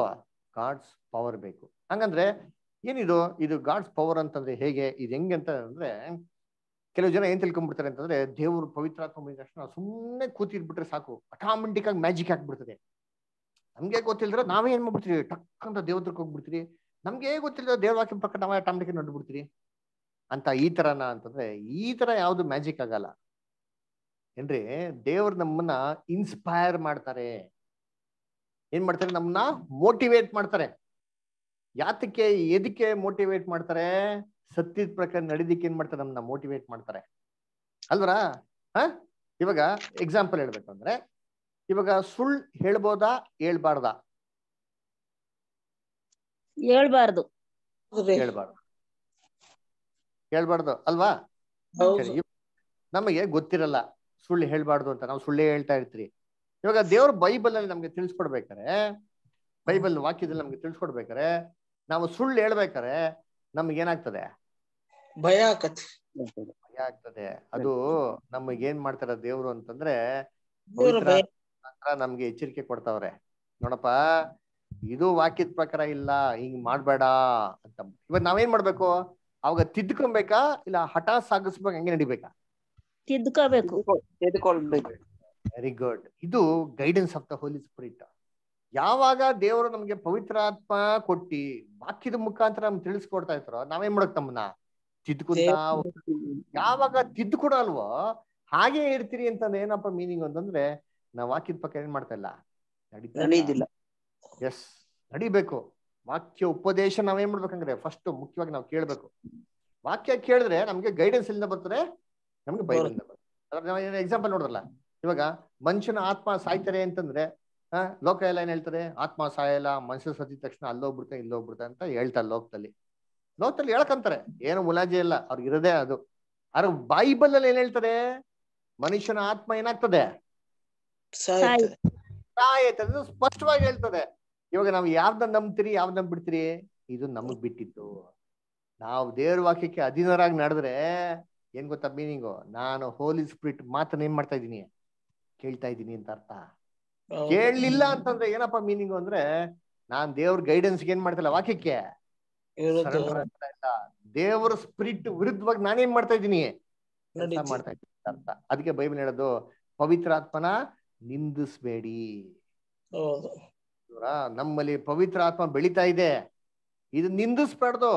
ಅದು ಬೆಳಕು ತರ ಪ್ರಜ್ವಲಿಸ್ತಾ ಇದೆ, ಬೆಂಕಿ ತರ ಉರಿತಾ ಇದೆ.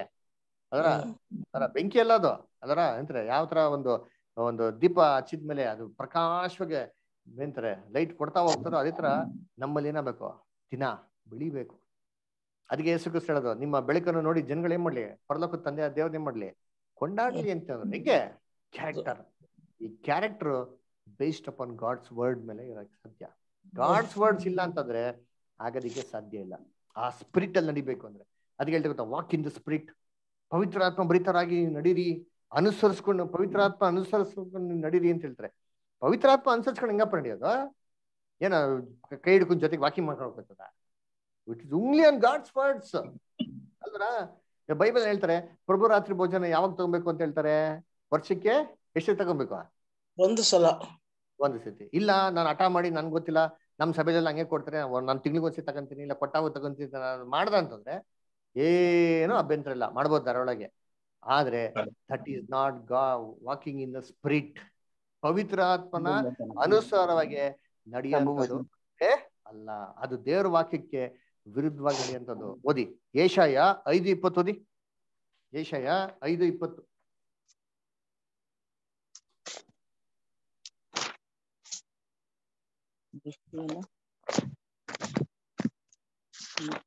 ಯೆಶಾಯ 5:20 ಓದಿ.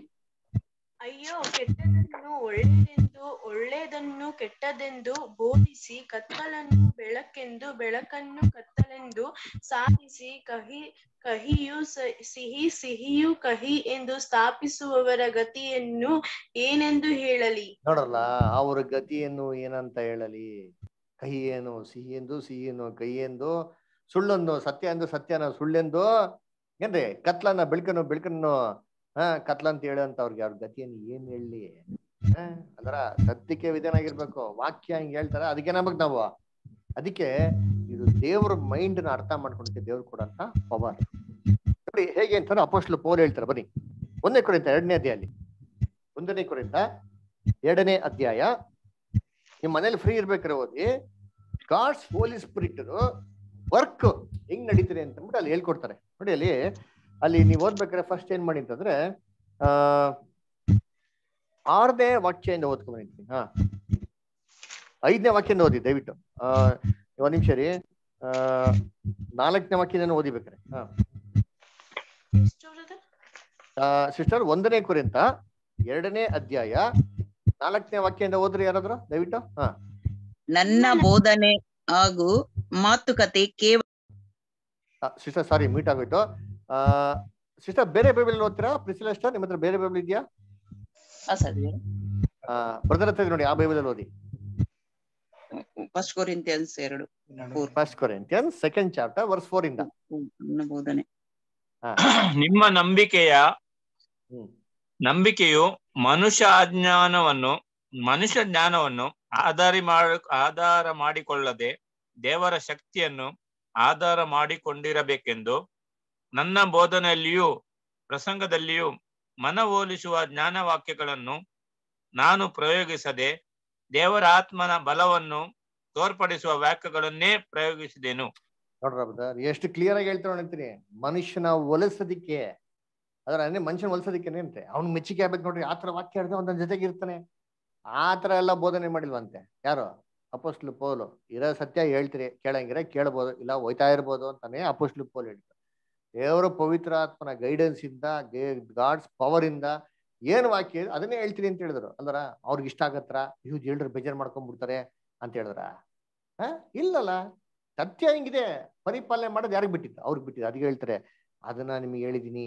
ನೆಕ್ಸ್ಟ್ ಆಮೇಲೆ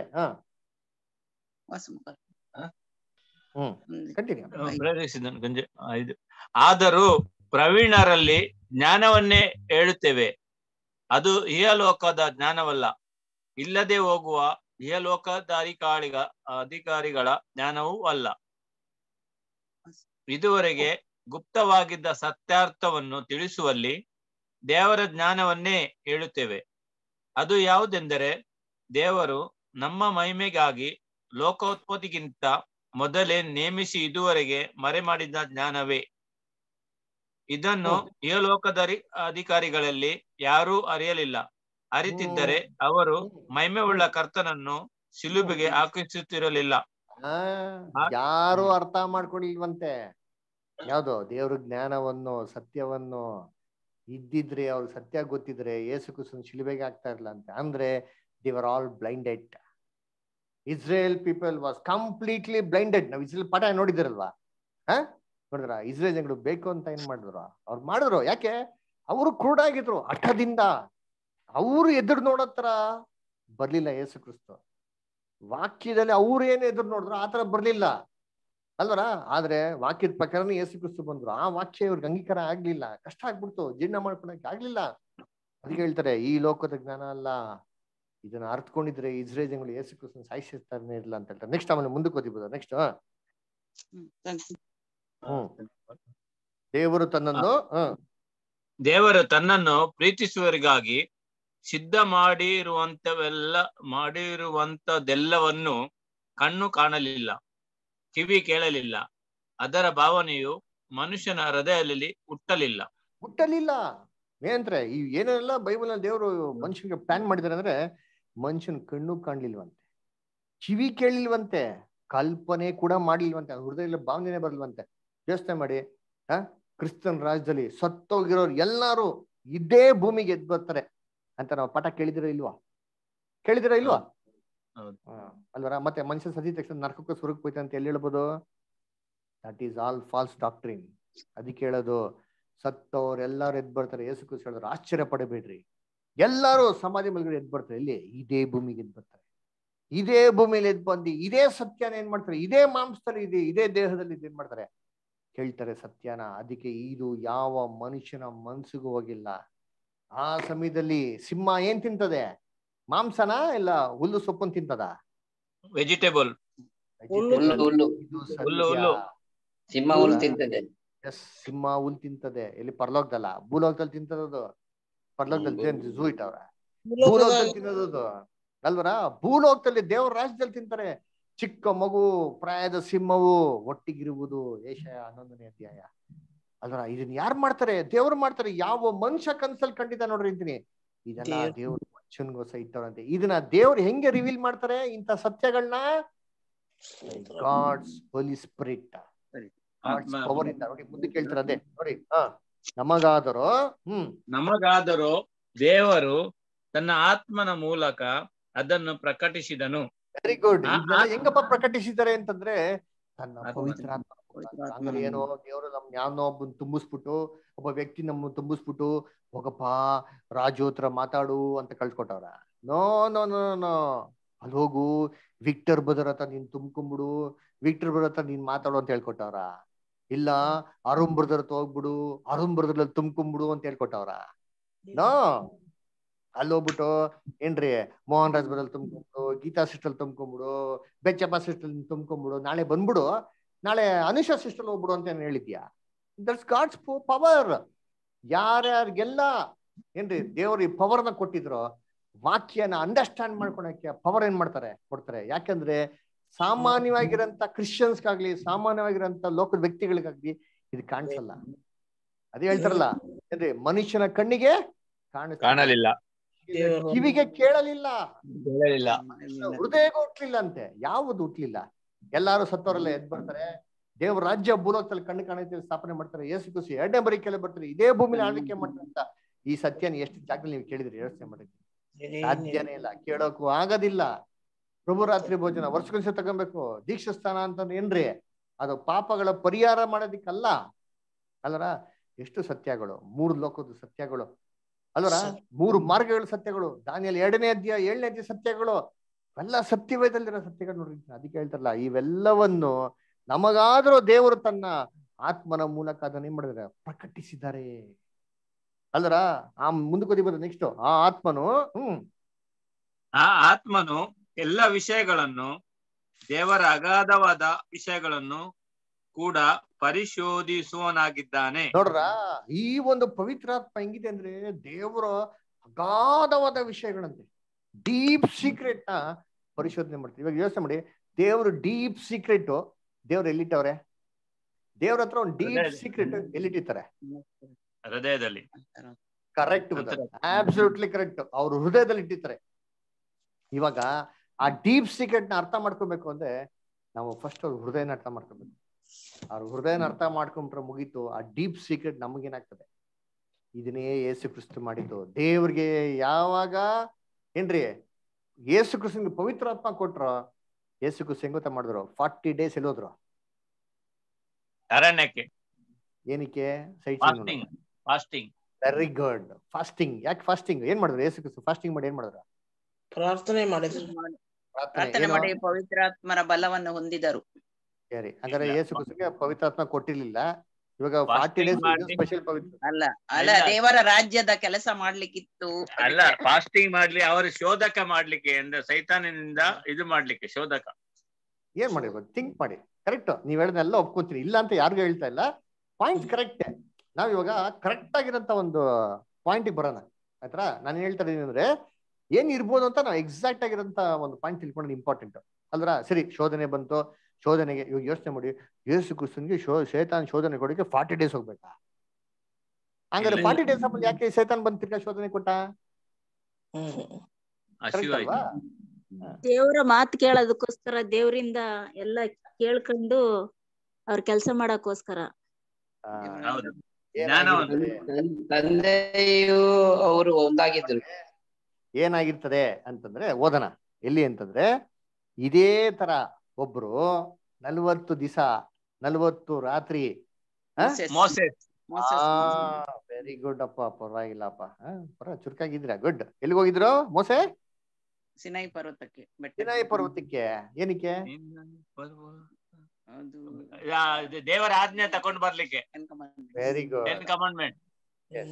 10 commandments ತಗೊಂಡ್ಬಂದ್ರು ಅಂತಂದ್ರೆ ಏನ್ ಮಾಡಿದ್ರು? 40 days ಕೂತ್ಕೊಂಡು ಕೆತ್ತಾ ಇದ್ರ, ಬರೀತಾ ಇದ್ರ ಮೋಸೆಸ್? ಇಲ್ಲ, ದೇವರ ಎಲ್ಲ ಯೋಜನೆಯನ್ನು ಕಲೆಕ್ಟ್ ಮಾಡ್ಲಿಕ್ಕೆ ಹೋದ್ರು. ಎಸ್. ಹೆಂಗ್ ಕಲೆಕ್ಟ್ ಮಾಡಿದ್ರೆ ಗೊತ್ತಾ ಮೋಸೆಸ್? ಇಲ್ಲಿಂದ ಪೆನ್ ಪೇಪರ್ ತಗೊಂಡು ಕಲ್ಗಳಲ್ಲಿ ತಗೊಂಡು ಹೋಗಿಲ್ಲ ಮೋಸೆಸ್.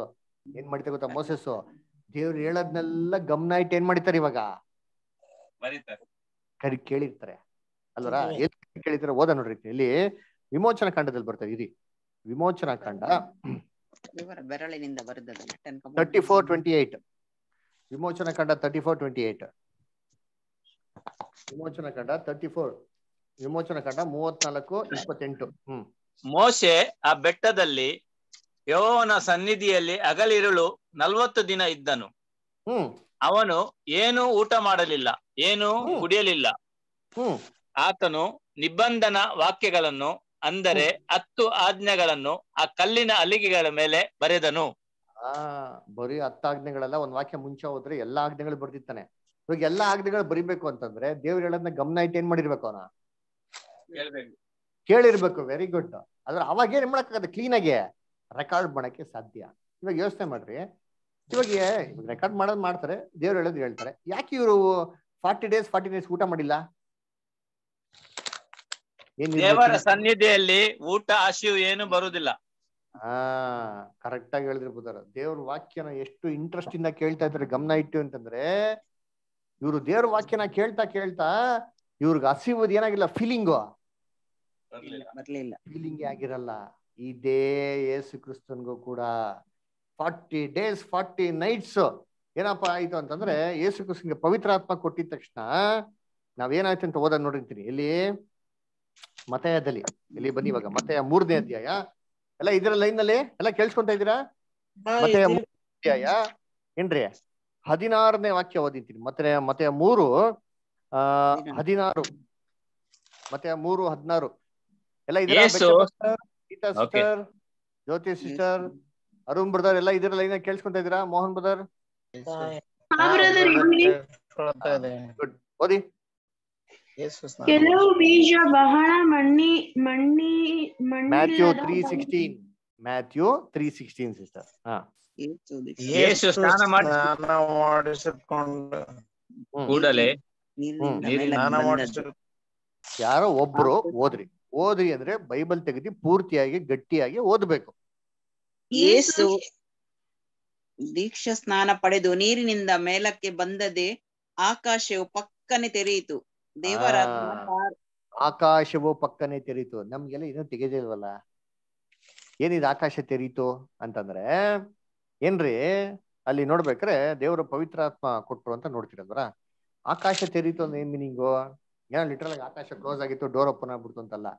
ಏನಪ್ಪ ಇದು ಮೀನಿಂಗ್ ಅಂದ್ರೆ, heavenly things where open to him ಅಂತ ಹೇಳ್ತಾರೆ. ಹೆವೆನ್ಲಿ ಥಿಂಗ್ಸ್ ಅಂದ್ರೆ ಅನೇಕ ಪರಲೋಕದ ಒಂದು ರಹಸ್ಯಗಳು ದೇವ್ರೇ ಮಾಡಿದ್ರು ಕ್ರಿಸ್ತನ್ಗೆ ತಿಳ್ಸೋದಿಕ್ಕೆ ಶುರು ಮಾಡಿದ್ರು. ಅನೇಕ ವಿಚಾರಗಳು ಯೇಸು ಕ್ರಿಸ್ತನ್ಗೆ ಏನಾಗಿರ್ಲಿಲ್ಲ, ಸ್ಪಷ್ಟವಾಗಿ ಗೊತ್ತಿರಲಿಲ್ಲ. ಉದಾಹರಣೆ ನೋಡ್ಬೇಕ್ರೆ ಇವಾಗ ಯೇಸು ಕ್ರಿಸ್ತನ್ಗೆ ಎಷ್ಟನೇ ವಯಸ್ಸಲ್ಲಿ ದೇವ್ರಿಗೆ ತನ್ನ ಜೀವನ ಒಪ್ಪಿಸ್ಕೊಡ್ಬೇಕಂತ ಗೊತ್ತಿತ್ತಾ? ಎಷ್ಟನೇ ವಯಸ್ಸಲ್ಲಿ ದೇವ್ರಿಗೆ ತನ್ನ ಜೀವನ ಒಪ್ಪಿಸ್ಕೊಡ್ಬೇಕಂತ ಗೊತ್ತಿತ್ತಾ ಅಂತಂದ್ರೆ 12 ವಯಸ್ಸಿರ್ಬೇಕಾದ್ರೆ ಅವ್ರಿಗೆ ಸ್ಪಷ್ಟವಾಗಿ ಗೊತ್ತಿರಲಿಲ್ಲ. ಆಲೇಖರಿಗೆ ಹೋಗ್ತಾರೆ ಡಿಸ್ಕಸ್ ಮಾಡಕ್ಕೆ. ಅಲ್ಲಿ ಏನ್ ತಿಳ್ಕೊಂತಾರೆ, 12ನೇ ವಯಸ್ಸಲ್ಲಿ ಜೀವನ ಕೊಡಕ್ಕೆ ರೆಡಿ ಆಗ್ಬಿಡ್ತಾರೆ. ಆಲಯದ ಗ್ರಂಥಗಳ ಪ್ರಕಾರ ಏನ್ ತಿಳ್ಕೊಂತಾರೆ, ಒಬ್ರಿಗೆ ದೇವರು ಆಲಯದಲ್ಲಿ ಸೇವೆ ಮಾಡ್ಬೇಕಾದ್ರೆ 30 ಇಂದ 50 ವಯಸ್ಸು ಇರ್ಬೇಕು ಅಂತ ತಿಳ್ಕೊಂತಾರೆ. ಅಂದ್ರೆ 30 ಆರಂಭದ ವಯಸ್ಸು ಅಂತ ಹೇಳ್ಬೇಕಾದ್ರೆ 30 ವಯಸ್ಸು ಬರೋ ತನಕ ಇವ್ರು ವೆಯ್ಟ್ ಮಾಡ್ತಾರೆ. ಅದಕ್ಕೆ 30ನೇ ವಯಸ್ಸಲ್ಲಿ ಯೇಸು ಕ್ರಿಸ್ತ ಬ್ಯಾಪ್ಟಿಸಮ್ ತಗೊಂಡು ಅಲ್ವರ. ಸೊ ಈ ರೀತಿ ಏನ್ ಮಾಡ್ತಾರೆ, ಅವರು ಎಲ್ಲ ವಾಕ್ಯದ ಮುಖಾಂತರ ತಿಳ್ತಾ ಹೋಗ್ತಾರೆ. ಯಾವಾಗ ಪವಿತ್ರಾತ್ಮ ಬಂತೋ ಬಹು ಕ್ಲಿಯರ್ ಆಗಿ, ಬಹು ಸ್ಪಷ್ಟವಾಗಿ ಏನ್ರಿ ದೇವ್ರ ಸತ್ಯಗಳನ್ನ ಅವ್ರು ತಿಳ್ಕೊಳಕ್ ಏನ್ ಮಾಡ್ತಾರೆ, ದೇವ್ರವ್ರಿಗೆ ಅನುಗ್ರಹ ಕೊಡ್ತಾರೆ ನೋಡ್ರಿ ಅಲ್ವರ. ಸೊ ಅದಕ್ಕೆ ಹೆವೆನ್ ಆಕಾಶ ತೆರೀತು ಅಂತ ಹೆಂಗ್ ಗೊತ್ತಾ ಮೀನಿಗೂ? ಪರಲೋಕದ ರಹಸ್ಯಗಳು ದೇವ್ರು ಏನ್ ಮಾಡಿದ್ರು, ಇದನ್ನ ತಿಳಿಸಿದ್ರಂತೆ. ಯಾವಾಗ ಯಾವ ತರ ಮೋಸಸ್ ತಿಳಿಸಿದ್ರು ಅದನ್ನ ಯೇಸು ಯಾವ ತರ ಧ್ಯಾನ ಮಾಡಿದ್ರು ಅಂತಂದ್ರೆ, ಆ ಧ್ಯಾನ ಮಾಡೋದಿಕ್ಕೆ ತಗೊಂಡಿರೋ ಟೈಮ್ ಎಷ್ಟು ಅಂದ್ರೆ 40 ದಿನ ಹಗಲು ರಾತ್ರಿ ಅಲ್ವರ. ಸರಿ, 40 ದಿನ ಹಗಲು ರಾತ್ರಿ ಏನಕ್ಕೆ ಇವ್ರು ಹಸಿವಾಗಿಲ್ಲ? ಎಷ್ಟು ವಾಕ್ಯದಲ್ಲಿ ನಿರಂತರಾಗಿದ್ರು ಅಂತಂದ್ರೆ ಅದನ್ನ ಮೆಡಿಟೇಟ್ ಮಾಡಿ ದೇವ್ರ ಚಿತ್ತ ಏನಂತ ತಿಳ್ಕೊಂಡು ದೇವ್ರ ಚಿತ್ತ ನೆರವೇರಿಸೋದಲ್ಲಿ ಇವ್ರಿಗೆ ಹಸಿವೇ ಏನಾಗಿಲ್ಲ. ಆಕ್ಚುಲಿ ಫೀಲಿಂಗ್ ಆಗಿಲ್ಲ ಇವ್ರಿಗೆ. ಅಲ್ವರ. ಮೋಸಕ್ಕೆ ಫೀಲ್ ಆಯ್ತಾ ಹಸಿವು? ಹೇಳದಲ್ಲ ಬ್ರದರ್, ಕರೆಕ್ಟ್ ಹೇಳಿದ್ರು ಪಾಯಿಂಟ್. ಎಷ್ಟು ಮಗ್ನರಾಗಿದ್ರು ಅಂತಂದ್ರೆ ಅವ್ರಿಗೆ ಹಸಿವು ಏನಾಗಿಲ್ಲ, ಅಲ್ಲಿ ಫೀಲ್ ಆಗಿಲ್ಲ. ಯಾವಾಗ ಹಸಿವು ಫೀಲ್ ಆಯ್ತು? ಓದಿ ವಾಕ್ಯದಲ್ಲಿ. ಮತ್ತೆಯ 4ನೇ ಅಧ್ಯಾಯ 2ನೇ ವಾಕ್ಯ. ಆತನು 40 ದಿವಸ ಹಗಲಿರುಳು ಉಪವಾಸವಿದ್ದ ತರುವಾಯ ಆತನಿಗೆ ಹಸಿವಾಯಿತು. ಯಾವಾಗ ಹಸಿವಾಯಿತು ನೆಕ್ಸ್ಟ್ ಏನಾಯ್ತು? ಆಗ ಆ ಶೋಧಕನು ಆತನ ಬಳಿಗೆ ಬಂದು, ಅಲ್ಲಿವರೆಗೂ ಬರ್ಲಿಲ್ಲ ಶೋಧಕರು. ಯಾವಾಗ ಇವ್ರು ಹಸಿವು ಅಂತ ಫೀಲ್ ಆಯ್ತು ನೋಡಿ, ಯೇಸು ಕ್ರಿಸ್ತನಿಗೆ ಗಾಡ್ಸ್ ಮೈಂಡ್ ಅಲ್ಲಿರಂತ ಡೀಪ್ ಆಗಿರಂತ ಸೀಕ್ರೆಟ್ಸ್ ಅಲ್ಲ ಯಾವಾಗಪ್ಪ ದೇವ್ರು ಅವ್ರಿಗೆ ತಿಳಿಸ್ಕೊಟ್ಟಿದ್ರು. ಅವಾಗ ಏನಾಯ್ತು ಅಂದ್ರೆ ಎಲ್ಲ ರಹಸ್ಯಗಳು ಏನ್ ಮಾಡಿದ್ರು ಯೇಸು ತಿಳಿಸ್ಕೊಟ್ರು. ಅದರ ಇದನ್ನೇ ಅಪೊಸ್ತಲ ಪೌಲ್ ಹೇಳೋದು 1 ಕೊರಿಂಥ 2ನೇ ಅಧ್ಯಾಯದಲ್ಲಿ 10ನೇ ವಾಕ್ಯದಲ್ಲಿ ಹೇಳ್ತಾರೆ, ನಮಗಾದರೋ ದೇವರು ತನ್ನ ಆತ್ಮದ ಮೂಲಕ ಅದನ್ನು ಈ ಆತ್ಮ ಏನಪ್ಪ ಕೆಲಸ ಮಾಡ್ತಾರೆ ಅಂತಂದ್ರೆ, ಆತ್ಮವು ಎಲ್ಲ ವಿಷಯಗಳನ್ನು, ದೇವರ ಅಗಾಧವಾದ ವಿಷಯಗಳನ್ನು ಕೂಡ ಪರಿಶೋಧಿಸುವನಾಗಿದ್ದಾನೆ. ಅದರ ಮನುಷ್ಯ ಅದ್ ನೆಕ್ಸ್ಟ್ ಹೇಳ್ತಾರೆ ಎಕ್ಸಾಂಪಲ್ ನೋಡಿಬೇಕೆ, ಓದಿ 11ನೇ ವಾಕ್ಯ. 11 ಮತ್ತು 12 ಓದಿ. 1 ಕೊರಿಂಥ 2ನೇ ಅಧ್ಯಾಯ 11 ಮತ್ತೆ 12ನೇ ವಾಕ್ಯ. ಯಾರು ಓದ್ತೀರಾ? ನಾನೇ ಓದ್ಬಿಡ್ಲಾ? 1 Corinthians 2nd chapter 11 and 12. ನಾ ಓದ್ಲಾ ಬ್ರದರ್? ಓದ್ರಿ ಬ್ರದರ್, ಓದಿ ವಿಕ್ರಮ್ ಓದಿ. ಮನುಷ್ಯನ ಒಳಗಿನ ಆಲೋಚನೆಗಳು ಅವನಲ್ಲಿರುವ ಜೀವನಾತ್ಮಕ್ಕೆ ಹೊರತು ಮತ್ತಾರಿಗೆ ತಿಳಿಯುವುದು. ನೋಡ್ರ, ಹಾಗೆ ಇದು ಒಂದು ಎಕ್ಸಾಂಪಲ್ ಹೇಳ್ತಾರೆ. ಒಂದ್ ನಿಮಿಷ ಬರ್ತಾರೆ, ಒಂದು ಎಕ್ಸಾಂಪಲ್ ಹೇಳ್ತಾರೆ. ಏನಂದ್ರೆ, ಒಬ್ಬ ಮನುಷ್ಯನಲ್ಲಿರಂತ ಫೀಲಿಂಗ್ಸ್, ಮನುಷ್ಯನಲ್ಲಿರಂತ ಒಂದು ಸ್ಪಿರಿಟ್, ಅದರ ಅವನಲ್ಲಿರಂತ ಭಾವನೆಗಳು ಯಾರು ಅರ್ಥ ಮಾಡ್ಕೊಳಕ್ ಸಾಧ್ಯ? ಮನುಷ್ಯನೇ ಅರ್ಥ ಮಾಡ್ಕೊಳಕ್ ಸಾಧ್ಯ. ಇದೇ ಪ್ರಕಾರ ದೇವರಲ್ಲಿ ಮನ್ಸಲ್ಲಿ ಇದೆ ಗೊತ್ತಾ, ಅವ್ರ ಮನ್ಸಲ್ಲಿ ಅಗಾಧವಾದ ವಿಷಯಗಳು, ರಹಸ್ಯಗಳನ್ನ ಇಟ್ಟಿದ್ರು ಗೊತ್ತಾ, ಅದನ್ನ ಯಾರು ಅರ್ಥ ಮಾಡ್ಕೊಳಕ್ ಸಾಧ್ಯ? ಅವ್ರ ಮನ್ಸನ್ನ ಅರ್ಥ ಮಾಡ್ಕೊಳಂತ ವ್ಯಕ್ತಿಗೇನೆ ಇವೆಲ್ಲ ತಿಳ್ಸ್ಕೊಳಕ್ ಸಾಧ್ಯ. ಎಲ್ಲಾರ್ಗು ತಿಳ್ಸ್ಕೊಳಕ್ ಇಲ್ಲ, ಸಾಧ್ಯ ಇಲ್ಲ. ಓದಿ ನೆಕ್ಸ್ಟ್ ಹೇಳ್ತಾರಲ್ಲೇ. ಹಾಗೆ ದೇವರ ಆಲೋಚನೆಗಳನ್ನು ದೇವರ ಆತ್ಮನೇ ಹೊರತು ಬೇರೆ ಯಾರೂ ಗ್ರಹಿಸುವುದಿಲ್ಲ. ನೋಡ್ರ ಬ್ರದರ್, ಎಷ್ಟು ಕ್ಲಿಯರ್ ಹೇಳ್ತಾರೆ. ಹಾಗೆ ದೇವರ ಆತ್ಮ ಯಾರಲ್ಲಿ ಇರ್ತದೋ, ಅಂದ್ರೆ ದೇವ್ರ ಮೈಂಡ್ ಯಾರಲ್ಲಿ ಇರ್ತದೋ, ದೇವ್ರ ಸ್ಪಿರಿಟ್ ಯಾರಲ್ಲಿ ಇರ್ತದೋ, ಅವರೇ ದೇವ್ರ ಮೈಂಡ್ ನ ಅರ್ಥ ಮಾಡ್ಕೊಳಕ್ಕೆ ಸಾಧ್ಯ. ಅದಕ್ಕೆ ಹೆಸರು ಹೇಳ್ತಾರೆ ಗೊತ್ತಾ, ಏನ್ರಿ? ಪರಿಶುದ್ಧವಾಗಿರೋ, ಏನ್ರೆ ಹೃದಯದಲ್ಲಿ ಶುದ್ಧವಾಗಿರೋರು ಧನ್ಯರು. ಅವ್ರು ದೇವ್ರ ಬಗ್ಗೆ ಏನ್ ಮಾಡ್ತಾರೆ? ತಿಳ್ಕೊಂತಾರೆ. ಬೈಬಲ್ ಐತಲ್ಲ, ದೇವ್ರ ಬಗ್ಗೆ ತಿಳ್ಕೊಬೇಕಂದ್ರೆ ಹೃದಯ ಏನಾಗಿರ್ಬೇಕು? ನಮ್ಮ ಹೃದಯ ಅದನ್ನೇ ಹೇಳಿದ್ರು ಸ್ಯಾಮ್ಯಲ್. ದೇವರು ಸ್ಯಾಮ್ಯಲ್ಗೆ ಹೇಳ್ತಾರೆ, ನಾನು ಮನುಷ್ಯನ ತರ ಹೊರಗಡೆ ಹೃದಯ ನೋಡ್ತೀನಿ, ದಾವೀದು ಹೃದಯದಲ್ಲಿ ಶುದ್ಧವಾಗಿದ್ದಾನೆ. ಬೈಬಲ್ ನಲ್ಲಿ ದೇವರು ದಾವೀದನ ಬಗ್ಗೆ ಸರ್ಟಿಫಿಕೇಟ್ ಕೊಡ್ತಾನೆ ಗೊತ್ತಾ, ಅವನ್ ನನ್ನ ಹೃದಯಕ್ಕೆ ಏನ್ರಿ ಏನಾಗಿರೋಣ? ಟಚ್ ಆಗಿದ್ದಾನೆ, ಹತ್ತಿರವಾಗಿ. ನನ್ನ ಹೃದಯಕ್ಕೆ ಮೆಚ್ಚುಗೆ ಆಗಿರೋನು. ಆಕ್ಟ್ಸ್ 13. ಇವುಗಳನ್ನು ಮನುಷ್ಯ ಜ್ಞಾನವು ಕಲಿಸಿದ ಮಾತುಗಳಿಂದ ಹೇಳದೆ ದೇವರಾತ್ಮನೇ ಕಲಿಸಿಕೊಟ್ಟ ಮಾತುಗಳಿಂದ ಹೇಳಿ ಆತ್ಮ ಸಂಬಂಧವಾದುಗಳನ್ನು ಆತ್ಮನಿಗೆ ಯುಕ್ತವಾದ ರೀತಿಯಲ್ಲಿ ವಿವರಿಸ್ತೇವೆ. ನೋಡ್ರೆ ಎಷ್ಟ್ ಚೆನ್ನಾಗಿ ಹೇಳ್ತಾನೆ. ಹೋಲಿ ಸ್ಪಿರಿಟ್ ಕೆಲ್ಸಗಳು ಹೆಂಗ್ ಮಾಡ್ತಾನೆ ಅನ್ಬಿಟ್ಟು ಅಲ್ರ, ಈ ತರನೇ ಹೋಲಿ ಸ್ಪಿರಿಟ್ ಕೆಲಸ ಮಾಡಿ. ಅದ್ ಬಿಟ್ಬಿಟ್ಟು ಯಾವ್ದೋ ವ್ಯಕ್ತಿ ಬಂದು ತುಂಬ್ಕೊಂಡ್ಬಿಡ್ತದೆ, ವ್ಯಕ್ತಿ ಬಂದ್ಬಿಡ್ತು ಹೋಲಿ ಸ್ಪಿರಿಟ್ ವ್ಯಕ್ತಿ ವ್ಯಕ್ತಿ ವ್ಯಕ್ತಿ ಎಲ್ಲೈತೆ ವ್ಯಕ್ತಿ ಬಂದು ತುಂಬ್ಕೊಂತಾನೆ, ವ್ಯಕ್ತಿ ಎಲ್ಲ ಕೆಲಸ ಮಾಡ್ತಾನೆ. ಅದ್ರ ವ್ಯಕ್ತಿ ಬಂದ್ಬಿಟ್ಟು ದೇವರು ಮನ್ಸಲ್ಲಿರೋದನ್ನ ಕಿತ್ತಿ ನಮ್ಗೆ ತಂದು ಕೊಡ್ತಾರ. It is not A person, it is not A personality, it is the power of god. ಅದಕ್ಕೆ ಸಿಂಪಲ್ ಆಗಿ ಹೇಳ್ಬೇಕು ಅಂದ್ರೆ ಅರ್ಥ ಆಗತ್ರ. ಇವಾಗ ಸ್ಪೋರ್ಟ್ಸ್ ಮ್ಯಾನ್ ಅವನು ಫೀಲಿಂಗ್ಸ್ ನ ಅರ್ಥ ಮಾಡ್ಕೊಳಕ್ ಯಾರ ಕೈಲಿ ಸಾಧ್ಯ? ಒಬ್ಬ ಸ್ಪೋರ್ಟ್ಸ್ ಮ್ಯಾನ್ ಸ್ಪಿರಿಟ್, ಅವನ ಮೈಂಡ್ ನ ಯಾರ ಕೈಲಿ ಅರ್ಥ ಮಾಡ್ಕೊಳಕ್ ಸಾಧ್ಯ? ಗೊತ್ತಾಗ್ತದೆ, ಯಾಕಂದ್ರೆ ಅವನು ಇವನು ಸೇಮ್ ಸ್ಪಿರಿಟ್ ಅಲ್ಲಿ ಇರ್ತಾನೆ, ಸೇಮ್ ಮೈಂಡ್ ಅಲ್ಲಿ ಇರ್ತಾರೆ. ಅದರ ಅದಕ್ಕೆ ಸ್ಪೋರ್ಟ್ಸ್ ಮ್ಯಾನ್ ಸ್ಪಿರಿಟ್ ಇರ್ಬೇಕು ಅಂತ ಹೇಳ್ತಾರೆ ಗೊತ್ತಾ. ಕ್ರಿಕೆಟ್ ಆಡ್ಬೇಕು ಏನ್ ಬೇಕು? ಸ್ಪೋರ್ಟ್ಸ್ ಮ್ಯಾನ್ ಸ್ಪಿರಿಟ್ ಇರ್ಬೇಕು ನಿಮ್ಗೆ ಅಂತ ಹೇಳಿದ್ರೆ. ಏನ್ ಸ್ಪೋರ್ಟ್ಸ್ ಮ್ಯಾನ್ ಸ್ಪಿರಿಟ್ ಅಂತಂದ್ರೆ ಏನೋ ಒಂದು ವ್ಯಕ್ತಿ ಬಂದು ತುಂಬ್ಕೊಂಡ್ಬಿಡ್ಬೇಕು ಅಂತಾನ.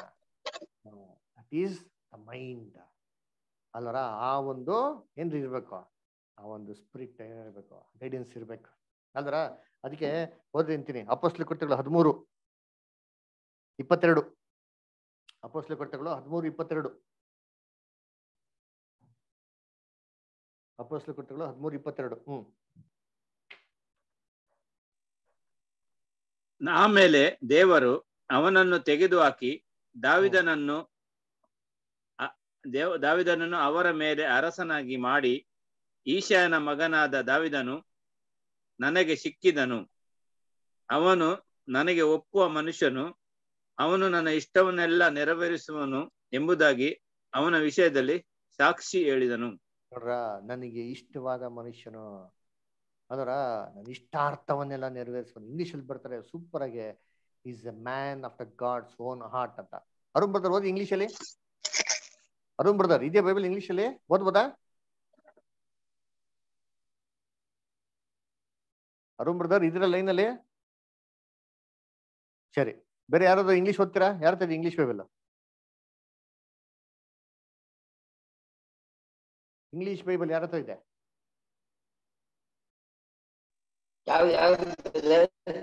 Acts 13:21.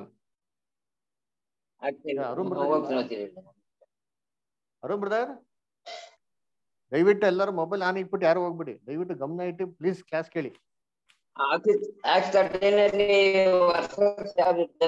22 ಬ್ರದರ್. Acts 13:22.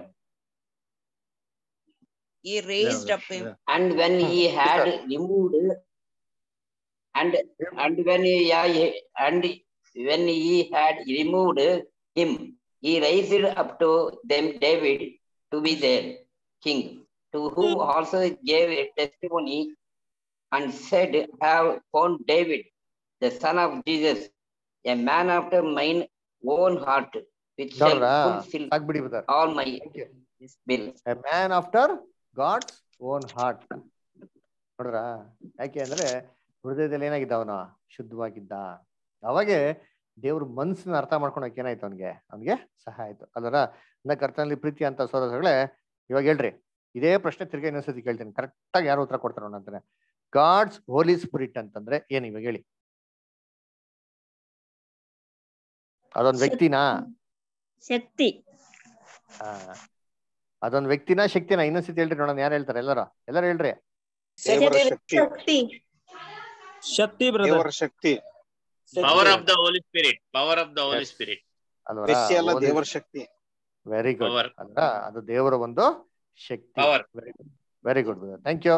ಓಕೆ, ಹಂಗಾರೆ ನಾವೇನ್ ಮಾಡೋಣ, ನೆಕ್ಸ್ಟ್ ವೀಕ್ ಏನ್ ಮಾಡೋಣ, ಇದೇ ಕ್ಲಾಸ್ನ ನಾವು ಏನ್ ಮಾಡೋಣ, ಕಂಟಿನ್ಯೂ ಮಾಡೋಣ. ನೆಕ್ಸ್ಟ್ ವೀಕ್ ಇದೇ ತರ ಭಾನುವಾರ ಇರ್ತದೆ.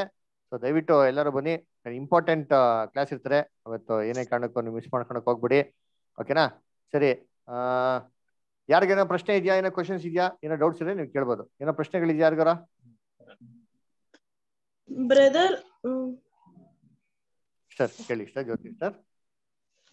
ಬ್ರದರ್ ನನಗೆ ಎರಡು ಡೌಟ್ ಇದೆ. ಕೇಳಿ ಸರ್. ವಾಕ್ಯದಲ್ಲಿ ನನಗೆ ಅರ್ಥ ಆಗ್ತಿಲ್ಲ ಬ್ರದರ್. ಒಂದು ಹೇಳಿ ಸರ್. ನಾನು ನಿಮಗೆ ಒಂದು ಹೊಸ ಆಜ್ಞೆಯನ್ನು ಕೊಡುತ್ತೇನೆ, ಏನೆಂದರೆ ನೀವು ಒಬ್ಬರನ್ನೊಬ್ಬರು ಪ್ರೀತಿಸಬೇಕು. ನಾನು ನಿಮ್ಮನ್ನು ಪ್ರೀತಿಸಿದ ಮೇರೆಗೆ ನೀವು ಸಹ ಒಬ್ಬರನ್ನೊಬ್ಬರು ಪ್ರೀತಿಸಬೇಕು. ಯೋಹಾನ 13:34. ಅರ್ಥ ಗೊತ್ತಾಗ್ತಿಲ್ಲ ಬ್ರದರ್. ಓಕೆ, ಅಲ್ಲಿ ಕ್ರೈಸ್ಟ್ ಏನ್ ಮಾಡ್ತಾರೆ ಅಂತಂದ್ರೆ, ಅಲ್ಲಿ ಹೊಸ ಕಮೆಂಡ್ಮೆಂಟ್ ಕೊಡ್ತಾರೆ ಅಂತ ಹೇಳ್ತಾರೆ. ಏನಕ್ಕೆ ಈ ಹೊಸ ಕಮೆಂಡ್ಮೆಂಟ್ ಅಂತ ಹೇಳ್ತಾರೆ ಅಂತಂದ್ರೆ, ಇಸ್ರೇಲ್ ಜನಗಳಿಗೆ ನ್ಯಾಯ ಪ್ರಮಾಣ ಕೊಟ್ಟಿದ್ರು. 10 ಕಮೆಂಡ್ಮೆಂಟ್ಸ್ ಇತ್ತು. ಅದೇ 10 ಕಮೆಂಟ್ಸ್ ಮಾತ್ರ ಇತ್ತು ಅಂತಲ್ಲ, 606 ಕಮೆಂಡ್ಮೆಂಟ್ಸ್ ಇತ್ತು ಟೋಟಲ್ ಆಗಿ, ಆಯ್ತಾ? ಅದ್ರ ಸಮ್ಮರಿನೇ 10 ಕಮೆಂಡ್ಮೆಂಟ್ಸ್. ಸರಿ, 10 ಕಮೆಂಡ್ಮೆಂಟ್ಸ್ ಅಲ್ಲಿ ಏನ್ ಬರ್ದಿದ್ಯೆ ಅಂತಂದ್ರೆ, ಅದ್ 2 ಭಾಗವಾಗಿ ಡಿವೈಡ್ ಮಾಡಿದ್ರು. ಒಂದು ದೇವರಿಗೆ ಸಂಬಂಧವಾದದ್ದು, ಇನ್ನೊಂದು ಮನುಷ್ಯರಿಗೆ ಸಂಬಂಧವಾದದ್ದು. ಅದಕ್ಕೆ 10 ಕಮೆಂಟ್ಸ್ ನೋಡಿದ್ರೆ 2 ಪಾರ್ಟ್ಸ್ ಡಿವೈಡ್ ಮಾಡೋದು. ಫಸ್ಟ್ ದೇವರಿಗೆಲ್ಲ ಸಂಬಂಧವಾಗಿತ್ತು, ನೆಕ್ಸ್ಟ್ ಅವರ ಮನುಷ್ಯರಿಗೆ ಸಂಬಂಧವಾಗಿತ್ತು. ಯೇಸು ಕ್ರಿಸ್ತ ಅಂತ ಒಬ್ಬ ಮನುಷ್ಯ ಕೇಳ್ತಾನೆ, ನಿತ್ಯ ಜೀವ ಪಡಿಬೇಕಾದ್ರೆ ಏನ್ ಮಾಡ್ಬೇಕು ಅಂತ. ಅವಾಗ ಯೇಸು ಕ್ರಿಸ್ತ ಹೇಳ್ತಾರೆ, ನೀನು ನೆರೆಯವ್ರನ್ನ ನಿಂತರನೇ ಪ್ರೀತಿ ಮಾಡೋ, ನೀನ್ ದೇವ್ರನ್ನ ಸಂಪೂರ್ಣ ಹೃದಯದಿಂದ ಪ್ರೀತಿ ಮಾಡೋ. ಅವ್ನು ಹೇಳ್ತಾರೆ, ನಾನು ಚಿಕ್ಕ ವಯಸ್ಸಿನ ಮಾಡ್ಕೊಂಡ್ ಬರ್ತಾ ಇದ್ದೀನಿ ಅಂತ. ವೆರಿ ಗುಡ್ ಅಂತ ಹೇಳ್ತಾರೆ. ಹಂಗಾರೆ ಏನ್ ಮೀನಿಂಗು, ಇಡೀ ನ್ಯಾಯ ಪ್ರಮಾಣ ಇವೆರಡರಲ್ಲಿ ಸಮರಿ ಆಗಿದೆ. ಸರಿ, ಮತ್ತಂದ್ರೆ ಯೇಸು ಕ್ರಿಸ್ತ ಯಾಕೆ ಇದು ಒಂದೇ ಹೇಳಿದ್ರು ಅಂತಂದ್ರೆ, ಈ 10 ಪ್ರಮಾಣಗಳು ಏನಿದೆಯೋ ಇದ್ರ ಸಮರಿನೇ 2 ಪ್ರಮಾಣ. ಇದ್ರ ಸಮರಿನೇ ಲವ್. ನಮ್ಮಲ್ಲಿ ನಿಜವಾದ ಒಂದು ಪ್ರೀತಿ ಇತ್ತು ಅಂತಂದ್ರೆ, ನಮಗ್ ಬಂದ್ಬಿಟ್ಟು ದೇವರು ಎಷ್ಟು ಅಂತ ಕ್ಲೀನಾಗಿ ಸ್ಪಷ್ಟವಾಗಿ ಗೊತ್ತಾಗ್ತದೆ. ಆಮೇಲೆ ಆ ದೇವರು ಬಂದ್ಬಿಟ್ಟು ಒಂದು ವಿಗ್ರಹನ ಅಂತ ಕೂಡ ನಮ್ಗೆ ಏನಾಗ್ತದೆ, ನಮ್ಗೆ ಸ್ಪಷ್ಟವಾಗಿ ಗೊತ್ತಾಗ್ಬಿಡ್ತದೆ. ಆ ಒಂದು ದೇವ್ರಿಗೋಸ್ಕರ ನಮ್ಮ ಕಾಲಗಳನ್ನ ಏನ್ ಮಾಡ್ಬೇಕು, ನಾವು ಒತ್ತಿಡ್ಬೇಕು ಅಂತ ಕೂಡ ಗೊತ್ತಾಗ್ತದೆ. ಆಮೇಲೆ ಆ ದೇವ್ರ ಮೇಲೆ ನಿಜವಾದ ಪ್ರೀತಿ ಇತ್ತು ಅಂದ್ರೆ, ನೆರೆಯವರ ಆಸ್ತಿಗೆ ಏನ್ ಮಾಡಲ್ಲ, ಆಸೆ ಪಡೋದಿಲ್ಲ. ನೆರೆಯವರ ಹೆಂಡತಿಗೆ ಏನ್ ಮಾಡಲ್ಲ, ಆಸೆ ಪಡೋದಿಲ್ಲ ಅಲ್ವರ. ಅವಾಗ ನಾವೇನ್ ಮಾಡ್ತೀನಿ, ಪ್ರಮಾಣದಲ್ಲಿರೋಂಥ ಎಲ್ಲಾ ಪ್ರಮಾಣಗಳ ಕೈಗೊಂಡು ನೋಡಿದ್ವಿ. ಅದಕ್ಕೆ ಯೇಸು ಕ್ರಿಸ್ತ ಹೇಳಿದ್ದು, ಹೊಸ ಪ್ರಮಾಣ ಕೊಡ್ತೀನಿ, ಫಸ್ಟ್ ನೀವು ಪ್ರೀತಿ ಮಾಡಕ್ ಕಲೀರಿ. ಯಾರನ್ನ ಪ್ರೀತಿ? ದೇವ್ರನ್ನ ಪ್ರೀತಿ. ಸಹೋದರಗಳ ಮೇಲೆ ಇರ್ಲಿ ನಿಮ್ಮ ಪ್ರೀತಿ ಇರ್ಲಿ. ಒಬ್ಬರನ್ನೊಬ್ರು ನೀವು ದ್ವೇಷಿಸೋದಲ್ಲ, ಒಬ್ಬರನ್ನೊಬ್ರು ಪ್ರೀತಿ ಮಾಡಿ. ಪ್ರೀತಿ ನಡ್ಕೊಂಡಾಗ ಏನಾಗ್ತಂದ್ರೆ, ಆಟೋಮೆಟಿಕ್ ಆಗಿ ಇಡೀ ನ್ಯಾಯ ಪ್ರಮಾಣನ ಕೈಗೊಂಡು ಆಗ್ತದೆ ಅಂತ ಅರ್ಥ. ಓಕೆ ಸರ್, ಇದೇ ಅದು ಸಮ್ಮರಿ. ಓಕೆ ಬ್ರದರ್, ಇನ್ನೊಂದು ಡೌಟ್ ಇದೆ ಬ್ರದರ್. ಹ್ಮ್ ನಾನು ನಿಮ್ಮನ್ನು ಅನಾಥರಾಗಿ ಬಿಡುವುದಿಲ್ಲ, ನಿಮ್ಮ ಬಳಿಗೆ ಬರುತ್ತೇನೆ. ಯೋಹಾನ 14:18. ಏನ್ ಬ್ರದರ್ ಇದರ ಅರ್ಥ? Very good. ಇದೇನ್ ಹೇಳ್ತಾರೆ ಅಂದ್ರೆ, ಇವಾಗ ಯೋಹಾನ 13ನೇ ಅಧ್ಯಾಯದಲ್ಲಿ ಯೇಸು ಕ್ರಿಸ್ತ ಅಂದ್ರು ನಾನು ಬಿಟ್ಟು ಹೋಗ್ಬಿಡ್ತೀನಿ ಅಂತ ಹೇಳ್ತಾರಲ್ಲ, ಅದನ್ನೇ ಅವ್ರಿಗೆ ಸಂತೈಸೋ ರೀತಿಯಲ್ಲಿ ಹೇಳ್ತಾರೆ. ಏನಪ್ಪ ನಾನು ಹೋಗ್ಬಿಡ್ತೀನಿ ಅಂತಂದ್ರೆ ನಿನ್ನ ಪರ್ಮನೆಂಟ್ ಬಿಟ್ಟು ಹೋಗ್ಬಿಡ್ತೀನಿ ಅಂತಲ್ಲ, ನಿಮ್ಗೆ ಬರ್ತೀನಿ, ನಿಮ್ಗೆ ಏನ್ ಮಾಡ್ತೀನಿ, ಸಂತೈಸ್ತೀನಿ. ಯಾವ ತರ ನಿಮ್ಗೆ ಸಂತೈಸ್ತೀನಿ, ಯಾವ ತರ ನಿಮ್ ಜೊತೆಗೆ ಇರ್ತೀನಿ ಅಂತಂದ್ರೆ ಏನ್ ಮಾಡ್ತೀನಿ, ಪವಿತ್ರಾತ್ಮನ ಮುಖಾಂತರ ನಿಮ್ಗೆ ಏನ್ ಮಾಡ್ತೀನಿ, ಸಂತೈಸ್ತೀನಿ ಅಂತ ಹೇಳಿದ. ಅದೇ ತರ ಯೇಸು ಕ್ರಿಸ್ತ ಹೇಳ್ತಾರಲ್ಲ ಮತ್ತೆ 28:18 ಯುಗದ ಸಮಾಪ್ತಿಯವ್ರಿಗೆ ಏನ್ ಮಾಡ್ತೀನಿ, ನಿನ್ ಸಂಗಡ ಇರ್ತೀನಿ. ಅಂದ್ರೆ ಲಿಟ್ರಲ್ ಆಗಿ ಅವ್ರು ನಮ್ಮ ಸಂಗಡ ಇಲ್ಲ, ಆದ್ರೆ ಏನಾಗಿದ್ದಾರೆ, ಅವರು ಪ್ರಸನ್ನತೆ ಯಾವತ್ತೂ ನಮ್ಮ ಸಂಗಡ ಏನಾಗಿದೆ ಅದರ ಪವಿತ್ರಾತ್ಮನ ಮುಖಾಂತರ ಇದೆ ಅಂತ ಅಂದ್ಬಿಟ್ಟು ಅದನ್ನ ಹೇಳ್ತಾ ಇರೋದು. ಓಕೆನಾ? Okay brother, thank you brother. ಸರಿ, ಬೇರೆ ಯಾರಿಗಾನ ಡೌಟ್ಸ್ ಇದೆಯಾ? ಅರುಣ್ ಬ್ರದರ್? ಸರಿ, ಆಶಾ ಸಿಸ್ಟರ್, ಆಶಾ ಸ್ಟೀಫನ್, ಏನೋ ಡೌಟ್ ಇದೆಯಾ? ಓಕೆ, ಬೆಚ್ಚ ಸಿಸ್ಟರ್ ಏನೋ ಪ್ರಶ್ನೆ ಇದೆಯಾ? ಹಾ ಬ್ರದರ್. ಹೇಳ್ರಿ ಬ್ರದರ್, ಇದು ಯೋಹಾನ ಬರೆದ ಸುವಾರ್ತೆ 2 ಮತ್ತು 13ನೇ ವಚನ ಬ್ರದರ್. ಪರಲೋಕದಿಂದ ಇಳಿದು ಬಂದವನೆಂದರೆ ಮನುಷ್ಯ ಕುಮಾರನೇ, ಮತ್ಯಾರು ಹೊರತು ಮತ್ಯಾರು ಪರಲೋಕಕ್ಕೆ ಏರಿ ಹೋದವನಲ್ಲ. ಬ್ರದರ್, ಇದರ ಅರ್ಥ ಏನು? ಅದ ಅರ್ಥ ಏನಂತಂದ್ರೆ, ಪರಲೋಕದಿಂದ ಬಂದವರು ಯಾರು? ದೇವರು. ಪರಲೋಕದಿಂದ ಬಂದವರು ಯಾರು? ದೇವರು. ಮನುಷ್ಯ ಕುಮಾರನು. ಪರಲೋಕದಿಂದ ಬಂದವರು ಯಾರು? ಮನುಷ್ಯ ಆ ವಾಕ್ಯದಲ್ಲೇ ಕೊಟ್ಟವ್ರೆ. ಯಾರಂತ ಬಂದಿರೋದು? ಮನುಷ್ಯ ಕುಮಾರನೇ. ಯೇಸು ಕ್ರಿಸ್ತನೇ ಪರಲೋಕದಿಂದ ಬಂದಿರೋದು. ಹಾ ರೀ. Very good. ಹಂಗಾರೆ ಪರಲೋಕಕ್ಕೆ ಇಲ್ಲಿಂದ ಯಾರು ಹೋಗಿದ್ದಾರೆ? ಮನುಷ್ಯ ಕುಮಾರನು. ಮನುಷ್ಯ ಕುಮಾರನು. ಹಂಗೈತಾ? ಇಲ್ಲ ರೀ, ದೇವರು ಬ್ರದರ್. ಅಲ್ಲಿ ಓದ್ರಿ ವಾಕ್ಯನ, ಇನ್ನ ಕ್ಲೀನ್ ಆಗಿತ್ತೆ. ಎಲ್ಲ ಕನ್ಫ್ಯೂಸ್ ಆಗ್ಬಿಡೋದು. ನಿಧಾನವಾಗಿ ವಾಕ್ಯ ಓದ್ರಿ, ಅಷ್ಟೇ ಅದಲ್ಲೇ ಉತ್ತರ ಕೊಟ್ಟಿರಿ. ಓದಿ ಇನ್ನೊಂದ್ಸತಿ ಸಿಸ್ಟರ್, ಬೆಚ್ಚ ಓದಿ ಇನ್ನೊಂದ್ಸತಿ. ಬೆಚ್ಚ ಓದಿ. ನಾನು ಓದ್ಬೇಕಾ? ಪರಲೋಕದಿಂದ ಇಳಿದು ಬಂದವನೇ ಅಂದರೆ ಮನುಷ್ಯ ಕುಮಾರನೇ ಹೊರತು ಒಂದ್ ನಿಮಿಷ. ಪರಲೋಕದಿಂದ ಬಂದವರು ಯಾರು? ಯೇಸು ಕ್ರಿಸ್ತು ಮಾತ್ರನೇ. ಮನುಷ್ಯ ಕುಮಾರ ಅಂದ್ರೆ ಯೇಸು ಕ್ರಿಸ್ತು ಮಾತ್ರನೇ ಅಲ್ವರ? ಇನ್ಯಾರು ಪರಲೋಕದಿಂದ ಭೂಲೋಕಕ್ಕೆ ಏನಾಗಿಲ್ಲ, ಬರ್ಲಿಲ್ಲ. ನೆಕ್ಸ್ಟ್ ಹೊರತು ಮತ್ಯಾರು ಪರಲೋಕಕ್ಕೆ ಏರಿ ಹೋದವನಲ್ಲ. ಅದೇ ಪ್ರಕಾರ ಪರಲೋಕಕ್ಕೆ ಭೂಲೋಕದಿಂದ ಯಾರು ಏನಾಗಿಲ್ಲ, ಏರು ಹೋಗಿಲ್ಲ. ಅಂದ್ರೆ ಪರಲೋಕಕ್ಕೆ ಯಾರು ಹೋಗಿಲ್ಲ ಅಂತಾನೆ ಅರ್ಥ. ಆಯ್ತಾ? ಯೇಸು ಕ್ರಿಸ್ತು ಬಹು ಸ್ಪಷ್ಟವಾಗಿ ಏನ್ ಹೇಳ್ತಾ ಇದಾರೆ, ಪರಲೋಕಕ್ಕೆ ಏನಾಗಿಲ್ಲ, ಯಾರು ಹೋಗ್ಲಿಲ್ಲ ಅಂತ ಅರ್ಥ ಅಲ್ವರ? ಅದಕ್ಕೆ ಯೇಸು ಕ್ರಿಸ್ತು ಇನ್ನೊಂದ್ ಕಡೆ ಹೇಳ್ತಾರೆ, ಸಮಾಧಿಯಲ್ಲಿ ಮಲಗಿರೋರು ಎಲ್ಲರೂ ಎಲ್ಲಿ ಮಲಗಿದಾರೆ ಸಿಸ್ಟರ್? ಸಮಾಧಿಯೊಳಗೆ. ಓದಿದಿರ ವಾಕ್ಯನಾ? ಓದಿದ್ರೆ ಇಲ್ಲ ಅಂದ್ರೆ ನೋಡಿಸ್ತೀನಿ ನನಗೆ. ಓದಿ ಯೋಹಾನ 5:28 ಓದಿ ಇಷ್ಟ. ಬೆಚ್ಚ ಓದಿ. ಓದಿಲ್ಲ ಅಂತಂದ್ರೆ ಧೈರ್ಯವಾಗಿ ಕೇಳ್ರಿ, ತೊಂದ್ರೆ ಇಲ್ಲ, ನೋಡ್ಸೋಣ ವಾಕ್ಯನ. ನಿಮಗೆ ನಿಜ ನಿಜವಾಗಿ ಹೇಳುತ್ತೇನೆ, ಸತ್ತವರು ದೇವಕುಮಾರನ ಧ್ವನಿಯನ್ನು ಕೇಳಲು ಕಾಲ ಬರುತ್ತದೆ. 5:28. ನೀವು ಬೈಬಲ್ ಅಲ್ಲಿ ಓದ್ತಾ ಇದ್ದೀರಾ? ಇಲ್ಲಿ ಬೈಬಲ್ ಓದ್ತಿದ್ದೀರಾ? ಹಾ ರೀ. Mobile Bible. ಅದಕ್ಕೆ ಆಶೆ ಪಡಬೇಡಿರಿ. ಇವಾಗ ಓದ್ರಿ, ಕರೆಕ್ಟ್ ಆಗಿ ಓದಿದ್ರಿ ನೋಡಿ, ಓದಿ. ಸಮಾಧಿಗಳಲ್ಲಿರುವವರೆಲ್ಲರೂ. ಹಂಗಾರೆ ಎಲ್ಲರೂ ಸಿಸ್ಟರ್, ಎಲ್ಲರೂ ಎಲ್ಲವ್ರೆ? ಸಮಾಧಿ. ನೋಡ್ರ, ನಾನು ಹೇಳ್ತಲ್ಲ, ಯೇಸು ಕ್ರಿಸ್ತು ಹೇಳ್ತಾರೆ ಸಮಾಧಿಯಲ್ಲಿ ಇರೋದು ಎಲ್ಲರೂ. ಅಂದ್ರೆ ಎಲ್ಲಾರು ಇರೋದು ಅಲ್ಲೇ, ಅಲ್ಲಿ ಇಲ್ಲಿ ಎಲ್ಲೂ ಹೋಗಿಲ್ಲ. ಇದೆಲ್ಲ ನಾವೇನ್ ಮಾಡ್ಬಿಟ್ಟಿದ್ರಿ, ಅವ್ರಿಗಿರುತ್ತ ಕೇಳಿರೋ ಕಥೆಗಳನ್ನ ಕೇಳಿ ಕೇಳಿ ಕೇಳಿ ತಲೆ ತುಂಬಿಸ್ಕೊಂಡ್ ಏನಾಗ್ಬಿಡುತ್ತೆ ನಮ್ಗೆ, ಇವ್ರು ಅಲ್ಲೋಗ್ಬಿಟ್ರೆ ಇವರೆಲ್ಲ ಬಿಟ್ರೆ ನಮ್ ಭಾವನೆಗಳು. ಸತ್ಯವೇದ ಹೇಳೋದೇ ಇಲ್ಲ, ಬರ್ದಿಟ್ಕೊಳ್ಳಿ, ಅಂಡರ್ಲೈನ್ ಮಾಡ್ಕೊಳ್ಳಿ. ಅದಕ್ಕೆ ಹೇಳೋದು ಯೇಸು ಕ್ರಿಸ್ತು ಧೈರ್ಯವಾಗಿ ಯಾರು ಪರಲೋಕಕ್ಕೆ ಏನಾಗಿಲ್ಲ, ಏರಿ ಹೋಗಿಲ್ಲ. ಅರ್ಥ ಆಯ್ತಾ? ಬೆಚ್ಚ ಕ್ಲಿಯರ್ ವಚನ ಇವಾಗ? ಬೆಚ್ಚ ಬ್ರದರ್ ಕ್ಲಿಯರಾ? ಇನ್ನ ಏನೋ ಪ್ರಶ್ನೆ ಇದೆಯಾ? ಇಲ್ಲ brother, clear brother. Thank you brother. ಸರಿ, ಓಕೆ. ನೆಕ್ಸ್ಟ್ ಯಾರು? ಗೀತಾ ಸಿಸ್ಟರ್, ಏನೋ ಡೌಟ್ ಇದೆಯಾ? ಗೀತಾ ಇಲ್ಲ ಬ್ರದರ್, ನಾನ್ ತಗೊಂಡಿದ್ದೀನಿ. ಓಕೆ, ಸರಿ. ರವಿ ಬ್ರದರ್ ಏನೋ ಡೌಟ್? ರವಿ ಬ್ರದರ್ ಅಲ್ಲ, ಏನೋ ಡೌಟ್ಸ್ ರವಿ ಬ್ರದರ್? ಇಲ್ಲ ಬ್ರದರ್. ಸರಿ, ಪವಿತ್ರಾತ್ಮ ಏನು? ದೇವರ ಶಕ್ತಿ brother. Good brother. Okay. Brother, ಈಗ ಈಗ ಈಗ ನೀವು ಹೇಳಿದ ಯಾವ್ದು ವಾಕ್ಯ? ನಂಗೆ ನಾನು ಬೇರೆ ಪ್ರೆಸ್ಸಿಲ್ ಪ್ರಶ್ನೆಗೆ ರೆಡಿ ಮಾಡ್ತಾ ಇದ್ದಾಳೆ. ಹೇಳಿದ್ದು ನನ್ಗೆ ಕೇಳಿಲ್ಲ. ಜಾನ್ 3:13. John 3:13. ಓಕೆ, ನೆಕ್ಸ್ಟ್ ಜ್ಯೋತಿ ಇವರು ಲಾರೆನ್ಸ್ ಬ್ರದರ್, ಏನೋ ಡೌಟ್ಸ್ ಇದೆಯಾ? Mohan Raj brother, Lawrence brother ಹೇಳಿ. ಏನಿಲ್ಲ ಬ್ರದರ್. ಇಲ್ಲ. ಓಕೆ, ಸರಿ. Lawrence brother ಏನಿದೆಯಾ? ಸರಿ. ಓಕೆ, ಪ್ರಜ್ವಲ್ ಬ್ರದರ್, ಏನೋ ಡೌಟ್ಸ್? ಪ್ರಜ್ವಲ್ ಬ್ರದರ್, ಏನೋ ಕ್ವಶನ್ ಇದೆಯಾ? ಇಲ್ಲ ಬ್ರದರ್. ಓಕೆ, ವಾಕ್ಯ ಕೇಳಿದ್ರ ಬ್ರದರ್? ಹಾ ಬ್ರದರ್, ಪವಿತ್ರಾತ್ಮನ ಏನು ಬ್ರದರ್? ಶಕ್ತಿ brother. Good. Okay, next Uma sister. Uma sister, ಏನೋ ಡೌಟ್ಸ್ ಇದೆಯಾ? ಉಮಾ ಸಿಸ್ಟರ್ ಇಲ್ಲ. Okay okay Uma sister. Reshma sister, Manjamma sister, ಏನೋ ಪ್ರಶ್ನೆ ಇದೆಯಾ? ಇಲ್ಲ ಬ್ರದರ್. ಶೋಭಾ ಸಿಸ್ಟರ್, ಆಮೇಲೆ ಯೋಗೇಶ್ ಬ್ರದರ್. ಏನಿಲ್ಲ. ಓಕೆ, ವಿನೋದ್ ಸಿಸ್ಟರ್, ಏನೋ ಡೌಟ್ಸ್ ಇದೆಯಾ?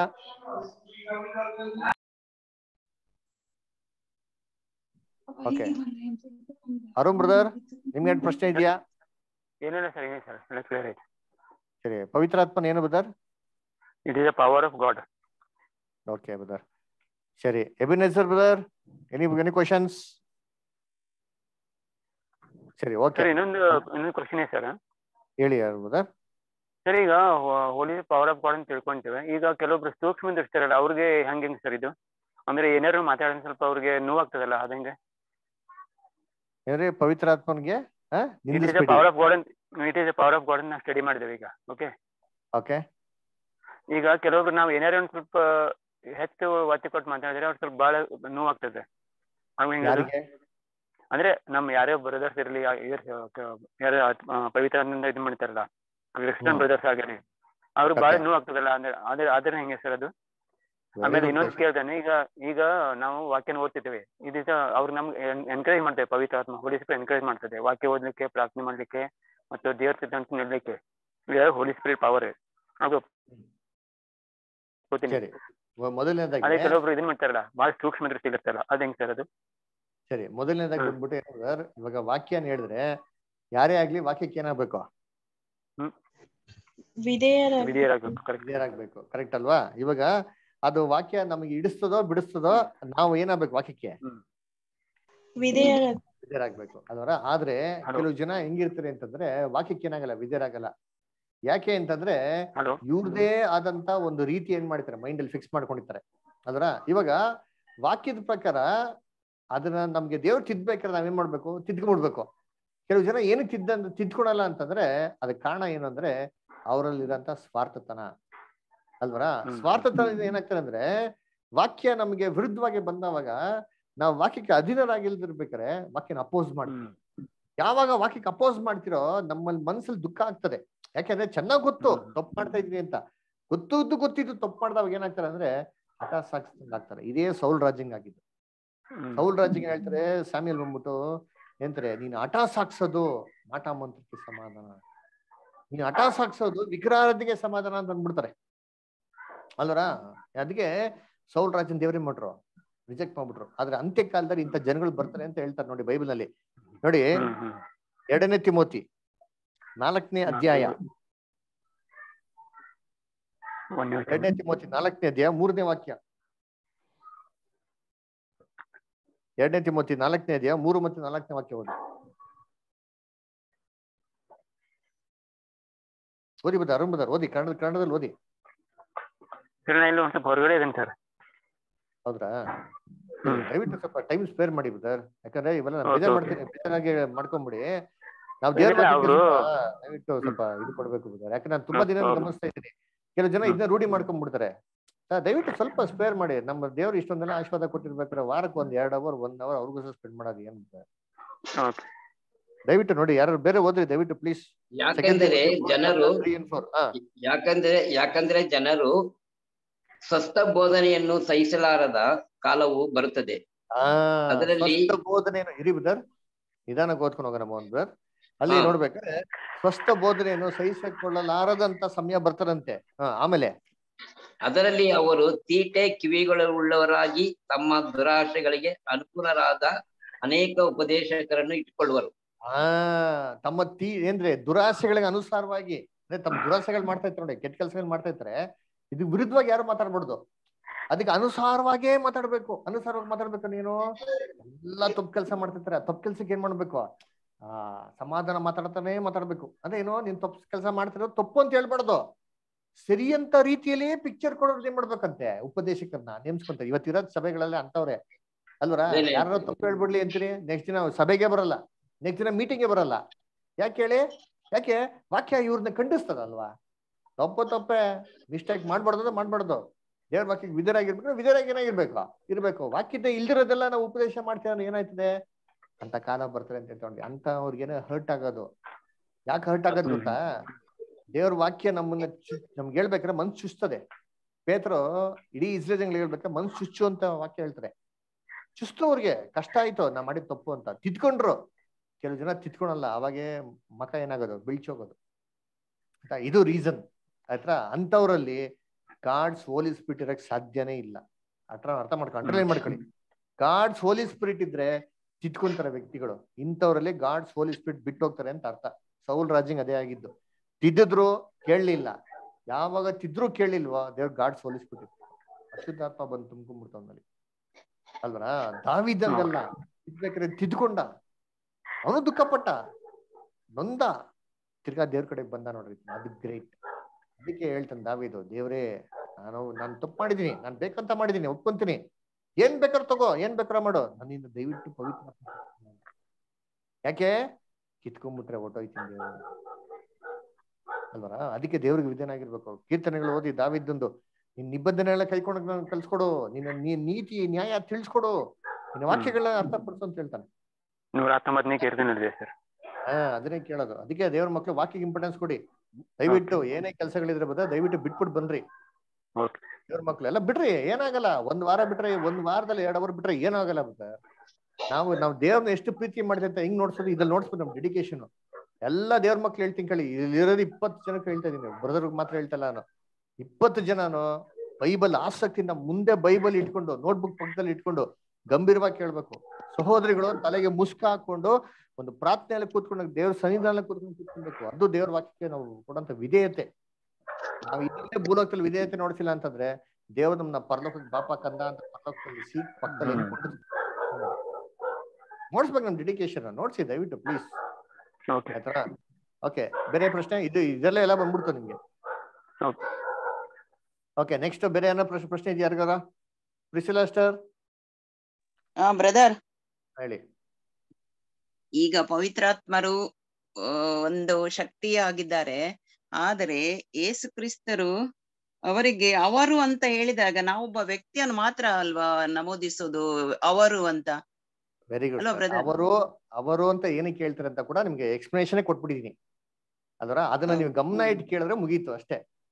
ಅವರು ಅಂತ ಎಲ್ಲಿ ಹೇಳಿದ್ದಾರೆ? ಅವರು ಅಂದ್ರೆ ಕರೆಕ್ಟ್ ಅಲ್ಲ, ನಾನು ಅರ್ಥ ಮಾಡಿಕೊಂಡ ಪ್ರಕಾರ ಅವರು ಅಂದ್ರೆ ವ್ಯಕ್ತಿ ಅಂತ ಇಲ್ಲಿ ಜಾನ್ 14:16 ಅಲ್ಲಿ ಹೇಳಿದ್ದಾರೆ, ನಾನು ಪಿತನನ್ನು ಕೇಳುವೆನು, ಅವರು ನಿಮಗೆ ಬೇರೊಬ್ಬ ಇದರಲ್ಲಿ ಪೋಷಕರಂತೂ ಕೊಡುವರು, ಅವರು ನಿಮ್ಮೊಡನೆ ಯಾವಾಗಲೂ ಇರುವರು. ಹಾಗೇನೆ ಮತ್ತು 17 ಸತ್ಯ ಸ್ವರೂಪಿಯಾದ ಪವಿತ್ರಾತ್ಮನಿ ಈ ಪೋಷಕ, ಲೋಕವು ಇವರನ್ನು ಬರಮಾಡಿಕೊಳ್ಳದೆ, ಏಕೆಂದ್ರೆ ಲೋಕ ಇವರನ್ನು ಕಾಣುವುದು ಇಲ್ಲ, ಅರಿತುಕೊಳ್ಳುವುದು ಇಲ್ಲ, ಆದರೆ ನೀವು ಇವರನ್ನು ಅರಿಯುವಿರಿ, ಕಾರಣ ಇವರು ನಿಮ್ಮೊಂದಿಗೂ ನಿಮ್ಮಲ್ಲಿಯೂ ನೆಲೆಸಿರುವರು. ಮತ್ತು 15:26 ಜಾನ್ ಅದರಲ್ಲಿ 15 ಉತ್ತರ ಕೊಡ್ಲಾ? ಕೇಳ್ತೀರಾ? ಕೇಳಲ್ಲ ಸರ್? ಹೇಳಿ. ಇವೆಲ್ಲ ವಾಕ್ಯಗಳನ್ನ ಆಲ್ರೆಡಿ ಹೋದ್ವಾರ ಕೂಡ ನೋಡಿದ್ರಿ. ಈ ವಾರ ಇವತ್ತು ಏನ್ರಿ 1.5 ಗಂಟೆಯಿಂದ 2 ಗಂಟೆಯಿಂದ ಇದನ್ನೇ ನಾವು ಡಿಸ್ಕಸ್ ಮಾಡಿದ್ದು. ಓಕೆನಾ? ನೀವು ನೋಡಿಸಿದಂತ ಎಲ್ಲಾ ವಾಕ್ಯಗಳು ಸರಿಯಾದ ವಾಕ್ಯಗಳೇ. ಅಲ್ಲಿ ಅವರು ಅಂತ ಕೊಡ್ಬೇಕಾರೆ ಯೇಸು ಕ್ರಿಸ್ತು ಯಾಕೆ ಪವಿತ್ರಾತ್ಮನ ಅವರು ಅಂತ ಸಂಬೋಧಿಸಿ ಮಾತಾಡಿದ್ರು ಅಂತ ಕೂಡ ಕಾರಣ ನೋಡಿದಿರಿ. ಯಾಕೆಂದ್ರೆ ಶಿಷ್ಯರುಗಳೆಲ್ಲ ನಿರಾಸೆ ಆಗಿರ್ಬೇಕಾರೆ, ಕುಗ್ಗೋಗಿರ್ಬೇಕಾರೆ ಅವ್ರಿಗೆ ಪ್ರೋತ್ಸಾಹ ಪಡಿಸೋದಿಕ್ಕೆ ನಾನ್ ನಿಮ್ಮನ್ನ ಬಂದು ಸಂತೈಸ್ತೀನಿ. ಯಾವ ತರ ಅಂತಂದ್ರೆ ಪವಿತ್ರಾತ್ಮನ ಮುಖಾಂತರ ಬಂದು ಸಂತೈಸ್ತೀನಿ ಅಂತ ಅನ್ಬಿಟ್ಟು ಅದನ್ನ ವ್ಯಕ್ತಿಗೆ ಕಂಪೇರ್ ಮಾಡ್ತಾರೆ ಅಲ್ವರ. ಹಂಗಂತಂದ್ಬಿಟ್ಟು ಅದು ವ್ಯಕ್ತಿ ಆಗೋದಿಕ್ಕೆ ಸಾಧ್ಯನೇ ಇಲ್ಲ. ಯಾಕೆ ಸಾಧ್ಯ ಇಲ್ಲ ಅಂತಂದ್ರೆ ಅಲ್ಲಿ ಯೂಸ್ ಮಾಡಿರೋಂಥ ವಾರ್ತೆಗಳನ್ನ ಬೈಬಲ್ನಲ್ಲಿ ಹಲವಾರು ಜಾಗದಲ್ಲಿ ಹಲವಾರು ವಸ್ತುಗಳಿಗೂ ಕೂಡ ಯೂಸ್ ಮಾಡಿದ್ದಾರೆ ಅಲ್ವರ. ನಾವ್ ಅದನ್ನ ನೋಡಿದಿರಿ. ಸೇತಾನನು ಅಂತಂತ ಹೇಳ್ತಾರೆ ಅಲ್ವರ. ಆಮೇಲೆ ಸೂರ್ಯನು ಅಂತ ಹೇಳ್ತಾರೆ. ಆಮೇಲೆ ಭೂಮಿ ತಾಯಿ ಅಂತಂತ ಹೇಳ್ತಾರೆ. ಪ್ರೀತಿ ಅವಳು ಅಂತ ಹೇಳ್ತಾರೆ. ಇವೆಲ್ಲ ಹೆಂಗೆ ಬಂದ್ಬಿಟ್ಟು ಒಂದು ವ್ಯಕ್ತಿ ಆಗೋದಿಕ್ ಸಾಧ್ಯ ಇಲ್ವೋ ಅದೇ ಪ್ರಕಾರ ಇಲ್ಲೂ ಕೂಡ ಪವಿತ್ರಾತ್ಮ ವ್ಯಕ್ತಿ ಆಗೋದಿಕ್ ಸಾಧ್ಯನೇ ಇಲ್ಲ. ಸರಿ, ಯಾಕೆ ಅಂತಂದ್ರೆ ಯೇಸು ಕ್ರಿಸ್ತು ಈ ಹೇಳಿದಂತ 4 ಅಧ್ಯಾಯದಲ್ಲಿ ಮಾತ್ರ ಈ ತರ ಹೇಳೋದು. ಇಡೀ ಬೈಬಲ್ ಅಲ್ಲಿ ಇದನ್ನ ಎಲ್ಲೂ ಹೇಳಲ್ಲ. ಯಾಕೆ ಈ 4 ಅಧ್ಯಾಯ ಮಾತ್ರ ಹಿಂಗೆ ಹೇಳ್ತಾರೆ ಅಂತಂದ್ರೆ ಅದನ್ನ ಆಲ್ರೆಡಿ ನಿಮ್ಗೆ ಏನ್ ಮಾಡಿದೀನಿ 13ನೇ ಅಧ್ಯಾಯದಲ್ಲಿ ಬರುವಂತ ಕಾರಣದಿಂದ ಶಿಷ್ಯನ್ರಿಗೆ ಮಾತ್ರ ಈ 4 ಅಧ್ಯಾಯದಲ್ಲಿ ಹೇಳಿದರೆ ಅವರೇ ಈ ಒಂದು ಕನ್ಕ್ಲೂಷನ್ ಅಲ್ಲಿ ಈ 4 ಅಧ್ಯಾಯದ ಕನ್ಕ್ಲೂಷನ್ ಹೇಳ್ಬಿಟ್ರು. ನಾನು ಇವೆಲ್ಲವನ್ನು ನಿಮ್ಗೆ ಏನ್ ಮಾಡಿದೀನಿ ಗೂಢಾರ್ಥದಲ್ಲಿ ಮಾತಾಡಿದೀನಿ ಅಂತ ಅವರೇ ಹೇಳ್ಬಿಟ್ರು. ಗೂಢಾರ್ಥದಲ್ಲಿ ಮಾತಾಡಿದೀನಿ ಅಂತ ಅವ್ರು ಹೇಳಿದ್ಮೇಲೆ ಇಲ್ಲ ಇದು ನೇರವಾಗಿರೋಂಥ ಅರ್ಥ ಅಂತ ನಾವೇನ್ ಮಾಡೋಣ ಅಲ್ವರ. ಏನೋ ಮಾಡಕ್ಕಾಗಲ್ಲ. ವಾಕ್ಯದಲ್ಲಿ ಇರೋದು ನಾವೇನ್ ಮಾಡ್ಬೇಕು ಅಕ್ಸೆಪ್ಟ್ ಮಾಡ್ಬೇಕು. ಅದಕ್ಕೆ ಯೇಸು ಕ್ರಿಸ್ತ ಲೂಕ 24:49 ಹೇಳಿದ್ದು ಮೇಲನ ಲೋಕದಿಂದ ದೇವರು ಪವಿತ್ರಾತ್ಮನ ಬಲವನ್ನು ನಿಮ್ಗೆ ಕಳ್ಸ್ಕೊಡೋ ತನಕ ಯೆರೂಸಲೇಮಿನಲ್ಲೇ ಇರಿ ಅಂತ ಹೇಳಿ. ಪವಿತ್ರಾತ್ಮ ವ್ಯಕ್ತಿನ ಕಳ್ಸ್ಕೊಡೋ ತನಕ ಇಲ್ಲೇ ಇರಿ ಅಂತಂದ್ರ ಅದರ ಎಷ್ಟು ಅಟರ್ ಫುಲ್ನೆಸ್ ಆಗೋಯ್ತದೆ ಯೋಚನೆ ಮಾಡಿ. ಹಂಗಾರೆ ಯೇಸು ಕ್ರಿಸ್ತ ಒಂದು ವ್ಯಕ್ತಿ ಇತ್ತ? ಖಂಡಿತವಾಗಿಲ್ಲ. ವ್ಯಕ್ತಿತ್ವಕ್ಕೆ ಕಂಪೇರ್ ಮಾಡ್ತಾರೆ ಅಷ್ಟೇ. ಅದೊಂದು ಹೋಲಿಕೆ ಅಷ್ಟೇ. ಆದ್ರೆ ವ್ಯಕ್ತಿ ಹಾಕೋದಕ್ಕೇನಿಲ್ಲ, ಖಂಡಿತವಾಗೂ ಸಾಧ್ಯನೇ ಇಲ್ಲ. ಅಲ್ರ ಅದು ಮಾತ್ರ ಅಲ್ಲ ನೋಡಿರ್ತೀನಿ, ಅಲ್ಲಿ ಹೇಳ್ತಾರೆ ನೋಡಿರ್ತೀನಿ ಎಲ್ಲಿ ಇಲ್ಲ ನೀವು ಓದಲ್ಲ ಯೋಹಾನದಲ್ಲೇ ಅಲ್ಲಿ ಓದ್ರಿ ಅಂತೀನಿ ಏನ್ರಿ ಯೋಹಾನ 14:18 ಓದಿ. ಯೋಹಾನ ನಾನು ನಿಮ್ಮನ್ನು ಅನಾಥರನ್ನಾಗಿ ಬಿಟ್ಟು ಹೋಗುವುದಿಲ್ಲ, ನಿಮ್ಮ ಬಳಿಗೆ ಪುನಃ ಬರುತ್ತೇನೆ. ಹಂಗಾರೆ ಏನರ್ಥ? ಯೇಸು ಕ್ರಿಸ್ತು ಅವ್ರ ಬಗ್ಗೆನೇ ಹೇಳ್ತಾರದು. ನಾನೇ ಪವಿತ್ರಾತ್ಮ ಮುಖಾಂತರ ಬಂದು ಏನ್ ಮಾಡ್ತೀನಪ್ಪ ನಿಮ್ ಜೊತೆಗೆ ಇರ್ತೀನಿ, ವರಿ ಮಾಡ್ಬೇಡಿ ಅಂತಾನೆ ಹೇಳ್ತಾರದು ಅವ್ರಿಗೆ. ಅರ್ಥ ಆಯ್ತಾರ? ಅದಕ್ಕೆ ಹೆಂಗಿರ್ತಾರೆ? ಫಿಸಿಕಲ್ ಆಗಿರ್ತಾರ? ಲಿಟ್ರಲ್ ಆಗಿ ಬಂದಿರ್ತಾರ? ದೈಹಿಕವಾಗಿ ಅಂದ್ರೆ ಇಲ್ಲ. ಯುಗದ ಸಮಾಪ್ತಿವರೆಗೂ ನಿಮ್ ಸಂಗಡ ಹೆಂಗಿರ್ತೀನಿ ಯೇಸು ಕ್ರಿಸ್ತ ಹೇಳಿದ್ರು. ಎಲ್ಲಿ 2-3 ಜನ ನಮ್ದು ಸೇರ್ತಾರೆ ಪ್ರಸನ್ನತೆ ಇರ್ತಾರೆ ಅಂದಲ್ಲ, ಹೆಂಗಿರ್ತದೆ? ಲಿಟ್ರಲ್ ಆಗಿ ಅವ್ರ ಪ್ರಸನ್ನತೆ ಇಲ್ಲೇ ಇರ್ತದ? ಇಲ್ವಲ್ಲ. ಅವ್ರ ಪ್ರೆಸೆನ್ಸ್ ಎಲ್ಲಾ ಕಡೆ ಇದ್ದೇ ಇರ್ತಾರೆ. ದೇವ್ರ ಮಕ್ಳು ಎಲ್ಲ ಇರ್ತದೋ ಅಲ್ಲೆಲ್ಲ ಇದ್ದೇ ಇರ್ತಾರೆ. ಇದು ಹೆಂಗೆ ಅಂತಂದ್ರೆ ಇದು ಕಣ್ಣು ಕಾಣಿಸಿದಂತ ಆತನ ಅದ್ಭುತವಂತ ಶಕ್ತಿ ಅವನ ಮುಖಾಂತರ ಮಾಡೋದು ದೇವ್ರು ನಡ್ಸಂತ. ಇದನ್ನೇ ಇಷ್ಟೊಂದು ವಾಕ್ಯಗಳು ನಾವ್ ಏನ್ ಮಾಡಿದ್ವು ನಾವು ನೋಡಿದ್ದು. ಓಕೆನ್ರಾ? ಸರಿ, ಬೇರೆ ಏನೋ ಡೌಟ್ಸ್? ಬೇರೆ ಯಾರಿಗಾರ ಏನೋ ಪ್ರಶ್ನೆ ಇದೆಯಾ? ಪ್ರಿನ್ಸಿಪಲ್ ಇನ್ನೂ ಪ್ರಶ್ನೆ ಇದೆಯಾ ನಿಮ್ಗೆ? ಪವಿತ್ರಾತ್ಮರು ಹೋಲಿ ಹೋಲಿ ಹೌದಾ? ಅಲ್ಲ, ಭೂಮಿ ಸೂರ್ಯ ಅವರೇ ಅಲ್ಲ ಬ್ರದರ್. ದೇವರು ಯೇಸು ಕ್ರಿಸ್ತ ಮಾತು ಹೇಳಿದಾಗ, ಯೇಸು ಕ್ರಿಸ್ತನ ವರ್ಡ್ ಹೇಳಿದಾಗ ಪವಿತ್ರಾತ್ಮರು ಕೆಲಸ ಮಾಡಿದ್ದು ಅಲ್ವಾ? ಜೆನಿಸಿಸ್ ಅಲ್ಲಿ ಉಂಟಲ್ವಾ? ಜೆನಿಸಿಸ್ ಅಲ್ಲಿ ಪವಿತ್ರಾತ್ಮರು ಕೆಲಸ ಮಾಡಿದ್ದು ದೇವರು ಯೇಸುವಿನ ಮುಖಾಂತರ. ಯೇಸು ಅಂದ್ರೆ ವರ್ಡ್. ಸೊ ಅದು ಮಾತನಾಡಿದಾಗ ಈ ಸೂರ್ಯನನ್ನು ಅವರು ಕ್ರಿಯೇಟ್ ಮಾಡಿದ್ದು. ಸೊ ಸೂರ್ಯನಿಗೂ ಅವರಿಗೂ ಇದು ಕಂಪೇರ್ ಮಾಡ್ಲಿಕ್ಕೆ ಆಗುದಿಲ್ಲ. ಯಾಕಂದ್ರೆ ಪವಿತ್ರಾತ್ಮನ ಅಂದ್ರೆ ಪವಿತ್ರ, ಹೋಲಿ ಈಗ ಪಾರಿವಾಳ ಅಂದ್ರೆ ಬಿಳಿ, ಅದು ಅಂದ್ರೆ ಅಷ್ಟು ನಾವು ಬಿಳಿ ಅಂದ್ರೆ ಪವಿತ್ರತೆ ಇರ್ಬೇಕು ಆವಾಗ ಮಾತ್ರ. ಈಗ ಪವಿತ್ರಾತ್ಮ ನಮ್ಮ ಒಳಗಡೆ ಇರ್ಬೇಕಾದ್ರೆ ನಾವು ಅಷ್ಟು ಪವಿತ್ರತೆಯಿಂದ ಇದ್ರೆ ಮಾತ್ರ ಅಲ್ವಾ, ಅಷ್ಟು ಹೋಲಿನೆಸ್ ಇರ್ಬೇಕು. ನಿಮ್ಮಲ್ಲಿ ಒಂದು ವ್ಯಕ್ತಿ ಇದೆಯಾ? ಈಗ ನಮ್ಮಲ್ಲಿ ಪವಿತ್ರಾತ್ಮರಂದ್ರೆ ಶಕ್ತಿ ನಮ್ಮಲ್ಲಿ ಇರೋದು. ಒಂದ್ ನಿಮಿಷ ಸ್ಪೆಷಲಿಸ್ಟ್, ನೀವು ಒಂದ್ ಆಂಗಲ್ ಅಲ್ಲಿ ಥಿಂಕ್ ಮಾಡಿ, ಕನ್ಫ್ಯೂಸ್ ಆಗ್ಬೇಡಿ ಆಯ್ತಾ? ನೀವು ಒಂದ್ ಡಿಸಿಷನ್ ತಗೊಬೇಕು, ಒಂದ್ ಕರೆಕ್ಟಾಗಿ ನೀವು ಕರೆಕ್ಟಾಗಿ ಒಂದು ಥಿಂಕ್ ಮಾಡ್ಬೇಕು. ಏನು ಅಂತಂದ್ರೆ either you should accept that God's Holi spirit is a power, R else either you should accept that God's Holi spirit is ಏನಂತ ಒಂದು ಪರ್ಸನಾಲಿಟಿ ಆರ್ ಒಂದು human being R A person, ಒಂದು ವ್ಯಕ್ತಿ ಅಂತ ನೀವು ಅಂಗೀಕಾರ ಮಾಡಿದ್ಮೇಲೆ ಬೈಬಲ್ ಎಲ್ಲಾ ಜಾಗದಲ್ಲೂ ಅದನ್ನೇ ಅಪ್ಲಿಕೇಬಲ್ ಮಾಡ್ಬೇಕು. ನೀವು ಅಪ್ಲಿಕೇಬಲ್ ಮಾಡ್ಬಿಟ್ಟು ಓದ್ಬಿಟ್ಟು ನನ್ಗೆ ಹೇಳ್ರಿ ಆತರ ಇತ್ತು ಅಂದ್ರೆ ನಾನು ಡೆಫಿನೆಟ್ ಆಗಿ ಕೇಳ್ತೀನಿ. ಆದ್ರೆ ನೀವ್ ಹೇಳೋದು ಅಸಂಪ್ಷನ್ ಅನ್ನೇನು? ನಮ್ಮ ಊಹೆಗಳು ಹಿಂಗಿರ್ಬೋದು ಹಂಗಿರ್ಬೋದು ಊಹೆಗಳು. ಸತ್ಯವೇದಲ್ಲೇ ಆಧಾರ ಇಲ್ಲ, ಸತ್ಯವೇದಲ್ಲಿ ಆಧಾರ ಇರ್ಬೇಕು. ಸತ್ಯವೇದ ಆಧಾರ ಇದ್ರೆ ಹೇಳ್ರಿ, ನಾನು ಏನ್ ಮಾಡ್ತೀನಿ ಖಂಡಿತ ಕೇಳ್ತೀನಿ. ನಿಮ್ಗೆ ಇಷ್ಟ ಆಧಾರಗಳು ನೋಡ್ಸಿದೀನಿ, ಒಂದು ವಾಕ್ಯ ನೋಡ್ಸಿಲ್ಲ, ಬರೀ ವಾಕ್ಯಗಳು ನೋಡ್ಸಿದೀನಿ. ಎಕ್ಸ್ಪ್ಲೇಷನ್ ಎಲ್ಲ ತುಂಬಾ ಕಮ್ಮಿನೇ ಕೊಟ್ಟಿರೋದು. ಆಧಾರ ಇರ್ಬೇಕು, ಸತ್ಯವೇದದ ಆಧಾರ, ವಾಕ್ಯದ ಆಧಾರ ಇದ್ರೆ ನಾವು ಕೇಳ್ಬೋದು. ಇಲ್ಲಿ ಏನಕ್ಕೆ ಅಂತ ಹೇಳಿದ್ದಾರೆ ಅಂತಂದ್ರೆ ಅದನ್ನ ಕ್ಲಿಯರ್ ಡೆಫಿನೇಷನ್ ಏನ್ ಮಾಡಿದ್ರು ನಿಮ್ಗೆ ಕ್ಲೀನ್ ಆಗಿ ಕೊಟ್ಟಿ. ಬೈಬಲ್ ಅಲ್ಲಿ ಹೋಲಿಕೆ ಕೊಟ್ಟಿದ್ದಾರೆ. ಅದೇ ತರ ಪವಿತ್ರಾತ್ಮ ನೀರುಗೋಲ್ಸಿದ ನೀರಾಗೋಯ್ತು ಹಂಗಾರೆ, ಪವಿತ್ರಾತ್ಮ ಗಾಳಿಗೋಲ್ಸಿದರೆ, ಪವಿತ್ರಾತ್ಮ ಬೆಂಕಿಗೋಲ್ಸಿದರೆ, ಪವಿತ್ರಾತ್ಮನ ಉಸಿರುಗೊಳಿಸಿದರೆ, ಪವಿತ್ರಾತ್ಮನ ವಾಕ್ಯಕ್ಕೆ ವಾರ್ತೆಗಳು ಮಾತುಗಳಿದ್ದಾರೆ, ಹಂಗೆಲ್ಲ ಪವಿತ್ರಾತ್ಮ ಹೋಯ್ತಾ. This all comparison star. ಅದಕ್ಕೆ ಫಸ್ಟ್ ಕ್ಲಾಸ್ ನೋಡೋದು how to study the Bible. ಬೈಬಲ್ನ ಯಾವ ರೀತಿ ಓದ್ಬೇಕು ಫಸ್ಟ್ ಅರ್ಥ ಮಾಡ್ಕೊಬೇಕು. ನಮ್ ಕ್ರಿಶ್ಚಿಯನ್ಸ್ ಏನ್ ಮಾಡ್ತಾರೆ ಅಂತಂದ್ರೆ ಸಿಂಬಾಲಿಕ್ ಲ್ಯಾಂಗ್ವೇಜ್ ನ ಲಿಟಲ್ ಆಗಿ ತಗೊಂತಾರೆ, ಲಿಟಲ್ ಆಗಿ ಲ್ಯಾಂಗ್ವೇಜ್ ನ ಸಿಂಬಾಲಿಕ್ ಆಗಿ ತಗೊಂತಾರೆ. ಅದೇ ಕನ್ಫ್ಯೂಸ್ ಆಗೋದು. ನೀವೇನ್ ಗೊತ್ತಾ ಮಾಡಿದಿರಾ, ನಿಮ್ ಮೈಂಡಲ್ಲಿ ಫಿಕ್ಸ್ ಮಾಡ್ಕೊಂಡ್ಬಿಡಿದಿರಾ ಪವಿತ್ರಾತ್ಮ ವ್ಯಕ್ತಿ ಅಂತ ನೀವು ಫಿಕ್ಸ್ ಮಾಡ್ಕೊಂಡಿರೋದ್ರಿಂದ ವಾಕ್ಯ ನಿಮ್ಮಲ್ಲಿ ಹೋಗಕ್ ನೀವು ಬಿಡ್ತಾ ಇಲ್ಲ. ಫಸ್ಟ್ ನೀವು ವಾಕ್ಯದಲ್ಲಿರೋಂಥ ಎಲ್ಲ ವಾಕ್ಯಗಳು ತೆಗೆದು ಓದಿ. ನೀವು ಫ್ರೀ ಇದ್ದಾಗ ಏನ್ ಮಾಡಿ, ಇವತ್ತು ಬೈಬಲ್ ಅಂತ ಹೋಲಿ ಸ್ಪಿರಿಟ್ ಬಗ್ಗೆ ಎಲ್ಲ ವಚನಗಳು ತೆಗೆದು ನೀವು ಓದಿ, ನಿಮಗೆ ಅರ್ಥ ಆಗ್ತದೆ. ಎಲ್ಲೂ ಬೈಬಲ್ ಅಂತ ಕೊಟ್ಟೇ ಇಲ್ಲ. ಯಾಕೆ 4 ಅಧ್ಯಾಯ ಮಾತ್ರ ಕೊಟ್ಟವ್ರೆ, ಬೇರೆ ಎಲ್ಲೂ ಕೊಟ್ಟಿಲ್ವಲ್ಲ? ಯಾಕೆ? ಥಿಂಕ್ ಮಾಡಿ, ಥಿಂಕ್ ಮಾಡ್ಬೇಕು. ದೇವ್ರ ಮಕ್ಳು ಥಿಂಕ್ ಮಾಡಿದವಾಗನೇ ಬೈಬಲ್ನ ಸ್ಟಡಿ ಮಾಡಿದವಾಗ ನಮ್ಗೆ ಏನಾಗೋದು ಅರ್ಥ ಗೊತ್ತಾಗೋದು. ನಾವು ಸ್ಟಡಿ ಮಾಡಿದಿರಾ ಸುಮ್ಮನೆ ನಮ್ಮ ಮೈಂಡಲ್ಲಿ ಥಿಂಕ್ ಮಾಡಿರ್ತಾರೆ, ನಮ್ಮ ಮೈಂಡಲ್ಲಿ ಫಿಕ್ಸ್ ಮಾಡಿರ್ತಾರೆ ಬೈಬಲ್ ಇರಬೇಕು ಅಂತಂದ್ರೆ ಅದು ಇರಲ್ಲ ಅಷ್ಟೇ. ಅದು ವಾಕ್ಯ ಹಂಗಿರಕ್ ಸಾಧ್ಯ ಇಲ್ಲ.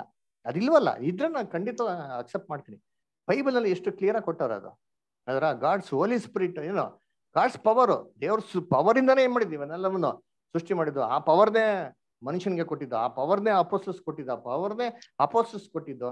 ಅದರ ವ್ಯಕ್ತಿ ಕೊಟ್ರ ದೇವರು. ಯೋಚನೆ ಮಾಡಿ, ಅಂದ್ರೆ ಎಷ್ಟು ವ್ಯಕ್ತಿಗಳಿದ್ರೆ ಹಂಗಾರೆ ಪವಿತ್ರಾತ್ಮಗಳು ಅಂತಂದ್ರೆ ಎಷ್ಟೆಷ್ಟೋ ವ್ಯಕ್ತಿಗಳವರ, ಒಬ್ಬೊಬ್ಬರಲ್ಲಿ ಇಷ್ಟಿಷ್ಟು ಪವಿತ್ರಾತ್ಮ ವ್ಯಕ್ತಿಗಳು ತುಂಬಿಸವ್ರ. ಇದು ಆಬ್ಸರ್ಡ್ ಸಿಸ್ಟರ್.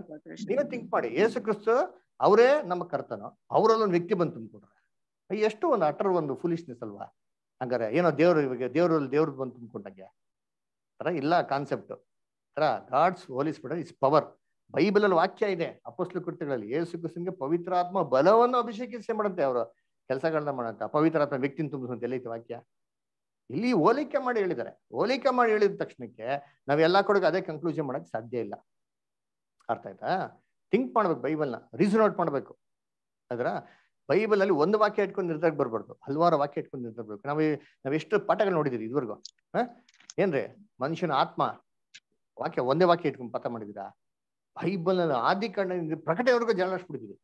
ನರಕ ಆದಿ ಕಾಂಡದಿಂದ ಪ್ರಕಟವರೆಗೂ ಜಾಲಾಡಿಸ್ತಿದ್ರಿ. ಇವತ್ತು ಕೂಡ ಪವಿತ್ರಾತ್ಮ ಮಾಡ್ಬೇಕಾದ್ರೆ ಇಡೀ ಬೈಬಲ್ ಏನ್ ಮಾಡಿದಿರಿ? ಓದಿದ್ರಿ. ಇದ್ರ ಬೇಸಿಸ್ ಮೇಲೆ ನಿರ್ಧಾರ ತಗೊಬೇಕು. ನಮ್ಮಲ್ಲಿರಂತ ಪ್ರಿಜುಡೈಸ್ ಮೈಂಡ್ ಅಲ್ಲ. ಯಾಕೆ ಹಿಂಗೆ ಹೇಳ್ತೀನಿ ಅಂದ್ರೆ ಸರ್, ಮನುಷ್ಯನ ಮೈಂಡು ಹೆಂಗಿರ್ತಾರೆ ಅಂದ್ರೆ ಅವ್ನ ಮೈಂಡ್ ಫಿಕ್ಸ್ ಮಾಡ್ಕೊಂಡ್ಬಿಟ್ರೆ ಹಾಗೆ ಇರಬೇಕು ಅಂತ ತುಂಬಾ ಎದುರು ನೋಡ್ತಾನೆ. ಅದು ತುಂಬಾ ಕಷ್ಟ ಆಗ್ಬಿಡ್ತಾರೆ. ಹೆಂಗೆ ನಮ್ಮ ಮೈಂಡ್ ಹೆಂಗ್ ಕೆಲಸ ಮಾಡ್ತಾರೆ ಎಕ್ಸಾಂಪಲ್ ಹೇಳ್ತೀನಿ ನೋಡಿದ್ನಿ. ಎಲ್ಲರೂ ಗಮನ ಇಟ್ಕೊಳ್ಳಿ. ಒಂದು ಕ್ವಶನ್ ಹಾಕ್ತೀನಿ, ಇದು ಏನು ಉತ್ತರ ಬರ್ತದೆ ನಿಮ್ಮ ಮೈಂಡಲ್ಲಿ ನೀವು ಥಿಂಕ್ ಮಾಡಿ. ಹೇಳಕ್ ಹೋಗ್ಬೇಡಿ, ಜಸ್ಟ್ ಥಿಂಕ್ ಮಾಡಿ. ನಾನೊಂದು ಏನೋ ಹೇಳ್ತೀನಿ, ಅದನ್ನ ಥಿಂಕ್ ಮಾಡಕ್ ಹೋಗ್ಬಾರ್ದು ನೀವು. ಆಯ್ತರ? ಏನದು ಅಂತಂದ್ರೆ, don't think about A blue elephant.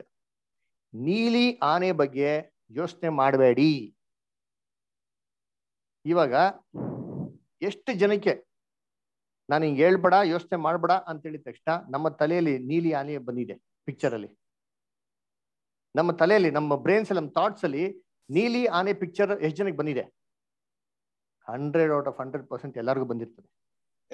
ಅಂದ್ರೆ ನಮ್ಮ ಮೈಂಡ್ ಟೆಂಡೆನ್ಸಿ ಬಂದಿದೆಯಾ ಇಲ್ಲ? ಎಲ್ಲರೂ ಬಂದಿದೆಯಾ ಇಲ್ಲ? ಬಂದಿದೆ. ಇದು ಹ್ಯೂಮನ್ ಟೆಂಡೆನ್ಸಿ. ಆಯ್ತಾ? ನಾವು ಯಾವ್ದರ ಮೈಂಡ್ ಅಲ್ಲಿ ಫಿಕ್ಸ್ ಮಾಡ್ಕೊಂಡಿರ್ತೀರೋ ಇದನ್ನೇ ಪಿಕ್ಚರ್ ಆಗಿ ಏನ್ ಮಾಡ್ತೀವಿ ನಾವು ನೋಡೋದ್ರಿಂದ ವಾಕ್ಯ ಏನಾಗಲ್ಲ, ಅದು ಕೆಲಸ ಮಾಡೋದಿಲ್ಲ. ಆಯ್ತಾ? ವಾಕ್ಯ ಇರೋದು ಹೀಗೆ. ಆಯ್ತಾ? ಅದನ್ನ ನಾವೇನ್ ಮಾಡ್ಬೇಕು, ಅದನ್ನ ಅಕ್ಸೆಪ್ಟ್ ಮಾಡ್ಬೇಕು. ಓಕೆನಾ ಸರ್? ಥಿಂಕ್ ಮಾಡಿ, ಸ್ಟಡಿ ಮಾಡಿ. ಇನ್ನೊಂದ್ಸರಿ ರೆಕಾರ್ಡಿಂಗ್ ಕೇಳಿ, ನಾನು ಕಳ್ಸಿನಿಲ್ಲ ಹೋದ್ ವಾರದ್ದು ಈ ವಾರದ್ದು ಕ್ಲೀನಾಗೆ ಒಂದೊಂದು ವಾಕ್ಯ ಇಟ್ಕೊಂಡು ನಿಧಾನವಾಗಿ ರೆಕಾರ್ಡಿಂಗ್ ಕೇಳಿ. ನೀವು ಬಿಡ್ಬಿಡ್ತೀರಲ್ಲ, ದಯವಿಟ್ಟು ರೆಕಾರ್ಡಿಂಗ್ ಕೇಳಿ, ಓದಿ, ನೋಟ್ಸ್ ಮಾಡಿ. ಹಾಗೂ ನಿಮ್ಗೆ ಡೌಟ್ಸ್ ಬಂತು ಅಂದ್ರೆ ಧಾರಾವಾಳ ಸಂಕೋಚ ಇಲ್ದರೆ ಕೇಳಿ. ಇಷ್ಟ ಖಂಡಿತವಾಗೂ ನಾವು ಡಿಸ್ಕಸ್ ಮಾಡೋಣ. ಓಕೆನಾ? ಓಕೆ ಪ್ರಿಸಲ್ ಅಷ್ಟ ಓಕೆನಾ? ಓಕೆ. ಬೇರೆ ಯಾರಿಗಾರ ಏನೋ ಡೌಟ್ಸ್ ಇದೆಯಾ? ಕ್ವಶನ್ಸ್ ಇದೆಯಾ? ಇಲ್ಲ ಬ್ರದರ್. ಸರಿ, ಓಕೆ. ಹಂಗಾರೆ ಪ್ರಾರ್ಥನೆ ಮಾಡೋಣ, ಅಂತ್ಯ ಮಾಡೋಣವಾ? ಪರ ಇಲ್ವಾ? ಸರಿ, ಓಕೆ. ನಾವಾಗ ಪ್ರಾರ್ಥನೆ ಮಾಡೋಣ. ರವಿ ಬ್ರದರ್ ಏನ್ ಪ್ರೇಯರ್ ಮಾಡ್ಬೋದಾ?